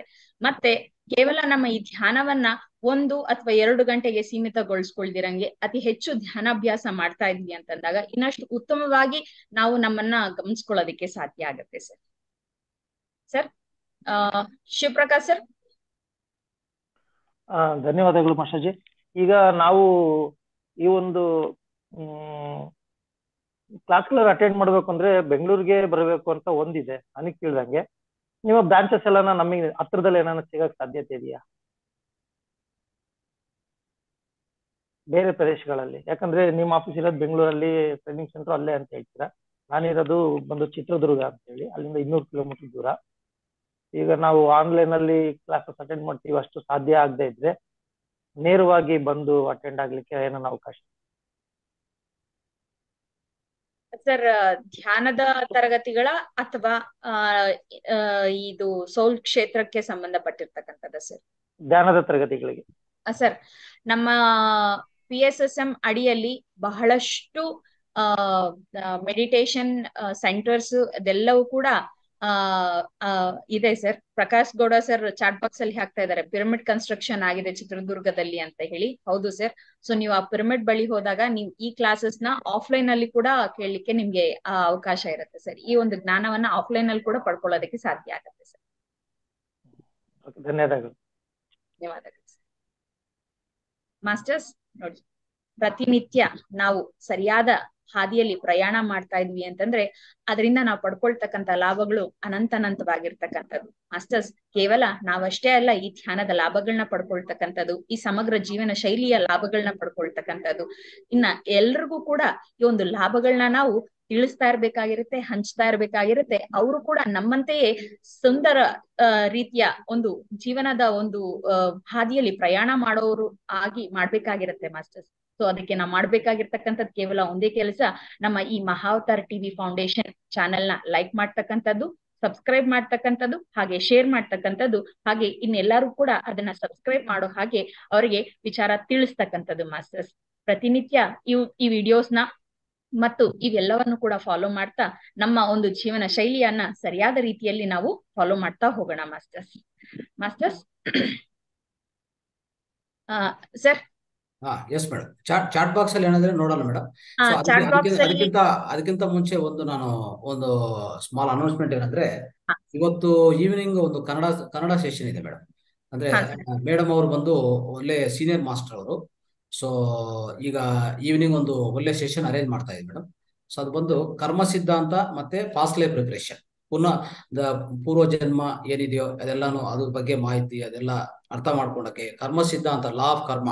ಸೊ ಇದ್ರ ಬಗ್ಗೆ ಒಂದು ಸೀನಿಯರ್ ಮೋಸ್ಟ್ ಮಾಸ್ಟರ್ ನಮ್ಮ ಪಿರಮಿಡ್ ಸಂಸ್ಥೆದಲ್ಲಿ 30 ವರ್ಷದಿಂದ ಪತ್ರಿ ಸರ್ ಜೊತೆಗೆ ಇದ್ರು, ಪತ್ರಿ ಸರ್ ಇದ್ದಾರೆ. ಸೊ ದೀರ್ಘವಾದ ಅವರು ಪ್ರಾಕ್ಟೀಸ್ ಆಗ್ಬೋದು, ಅವ್ರ ಜ್ಞಾನ ಆಗ್ಬೋದು, ಹಲವಾದ ಜ್ಞಾನ ಇದೆ ಅವ್ರ ಹತ್ರ. ಸೊ ಫ್ರೆಂಡ್ಸ್, ನಿಮ್ಗೆಲ್ಲರಿಗೂ ಒಂದು ಇನ್ವಿಟೇಷನ್ ಮಾಡ್ತಾ ಇದೀವಿ, ಅಂದ್ರೆ ನಿಮ್ಗೆಲ್ಲರಿಗೂ ಇನ್ವೈಟ್ ಮಾಡ್ತಾ ಇದೀವಿ. ಸೊ ಈವ್ನಿಂಗ್ 6 ಗಂಟೆಯಿಂದ 8 ಗಂಟೆವರೆಗೂ. ಸೊ ಈವ್ನಿಂಗ್ ಇವತ್ತು ಅಂದ್ರೆ ಸಂಡೇ ಸ್ಪೆಷಲ್ ವರ್ಕ್ಶಾಪ್ ತರ ಇಟ್ಟಿದೀವಿ. ಅದು ಈವ್ನಿಂಗ್ 6 ಗಂಟೆಯಿಂದ 8 ಗಂಟೆವರೆಗೂ ಜೂಮ್ ಅಲ್ಲಿ ಇದೇ ಸೇಮ್ ಜೂಮ್ ಡೀಟೇಲ್ಸೇ. ಮತ್ತೆ ನಿಮ್ಮ ಐ ಥಿಂಕ್ ಈ ಗ್ರೂಪ್ ಅಲ್ಲಿ ನಾನು ಪೋಸ್ಟ್ ಮಾಡಿದೀನಿ ಅಂತ ಅನ್ಕೋ, ಇಲ್ಲಾಂದ್ರೆ ಪೋಸ್ಟ್ ಮಾಡ್ತೀನಿ. ಅದು ಸೇಮ್ ಇದೇ ಚಾನಲ್ಗೆ ಜಾಯ್ನ್ ಆಗಿ 6 ಗಂಟೆಯಿಂದ 8 ಗಂಟೆವರೆಗೂ ಈ ಪೂರ್ತಿ ಜ್ಞಾನ, ಕರ್ಮ ಸಿದ್ಧಾಂತ ಮತ್ತೆ ಪಾಸ್ಟ್ ಲೈಫ್ ರಿಗ್ರೆಷನ್ ಬಗ್ಗೆ madam, so very senior master, almost ಅವರು ಒಂದು 900 ವಿಡಿಯೋಸ್ ಮಾಡಿದ್ದಾರೆ ಮೇಡಮ್. ಇದ್ರ ಬಗ್ಗೆ 900 ವಿಡಿಯೋಸ್ ಅವ್ರ ಚಾನಲ್ ಇದೆ. Okay, so very great master ಅಂತ ಹೇಳ್ಬೋದು. ಸೊ ಅವರು ಇವತ್ತು ನಮ್ಗೆ ಆ ಜ್ಞಾನ ತಿಳಿಸ್ಕೊಟ್ಟಕ್ಕೆ ಒಪ್ಕೊಂಡಿದ್ದಾರೆ. ಅವ್ರಿಗೆ ತುಂಬಾ ಧನ್ಯವಾದಗಳು. ನಾವೆಲ್ಲರೂ ಅದು ಉಪಯೋಗಿಸ್ಕೋಬೇಕಂತ ನಾವು ನಿಮ್ಮೆಲ್ಲರಿಗೂ ವಿನಂತಿ ಮಾಡ್ತಾ ಇದ್ದೀನಿ. ವಿತೌಟ್ ಮಿಸ್ ಆದ್ರೆ ಈ ಪ್ರೋಗ್ರಾಮ್ಗೆ ಪ್ರತಿಯೊಬ್ಬರು ಜಾಯ್ನ್ ಆಗಿ ಇನ್ನೂ ಬೇರೆಯವರಿಗೆಲ್ಲ ಫಾರ್ವರ್ಡ್ ಮಾಡಿ. ಇದು ಒಂದು ಪ್ರತ್ಯೇಕ ಕಾರ್ಯಕ್ರಮ ಅಂತ ಹೇಳ್ಬೋದು. ಈವ್ನಿಂಗ್ ಬಿಟ್ವೀನ್ 6 to 8 ಅಂದ್ರೆ 6 ಗಂಟೆಯಿಂದ 8 ಗಂಟೆವರೆಗೂ. ಆಮೇಲೆ ಕ್ವಶನ್ ಆನ್ಸರ್ಸ್ ನೀವು ಎಷ್ಟೋ ಕೇಳ್ಬೋದು ಅವ್ರ ಹತ್ರ. ಅಂದ್ರೆ ನಿಮ್ಗೆ ಏನೇ ಕ್ವಶನ್ಸ್ ಇದ್ರು ಅವ್ರ ಹತ್ರ ನೀವು ಕೇಳ್ಕೋಬಹುದು. ಸೀನಿಯರ್ ಮಾಸ್ಟರ್ ನಿಮ್ಗೆ ಒಳ್ಳೆ ಜ್ಞಾನ ನೀಡ್ತಾರೆ, ಅದ್ರ ಜೊತೆಗೆ ನಿಮ್ಗೆ ಕ್ವಶನ್ಸ್ ಎಲ್ಲ ಕ್ಲಾರಿಫೈ ಮಾಡ್ತಾರೆ. Okay madam, please carry on. Chat box ಅಲ್ಲಿ ಇವತ್ತು ಏನು ಕ್ವಶನ್ಸ್ ಇಲ್ಲ ಸರ್, ಎಲ್ಲರೂ ಕೂಡ ಧನ್ಯವಾದಗಳನ್ನ ತಿಳಿಸ್ತಾ ಇದ್ದಾರೆ sir. Right madam, okay. Then we will close the session. Yes sir. S, ಎಲ್ಲರಿಗೂ ಧನ್ಯವಾದಗಳು ಮಾಸ್ಟರ್ಸ್. ಶುಭ ದಿನ. ಎಲ್ಲರಿಗೂ ಧನ್ಯವಾದಗಳು. Thank you. ನಮಸ್ತೆ.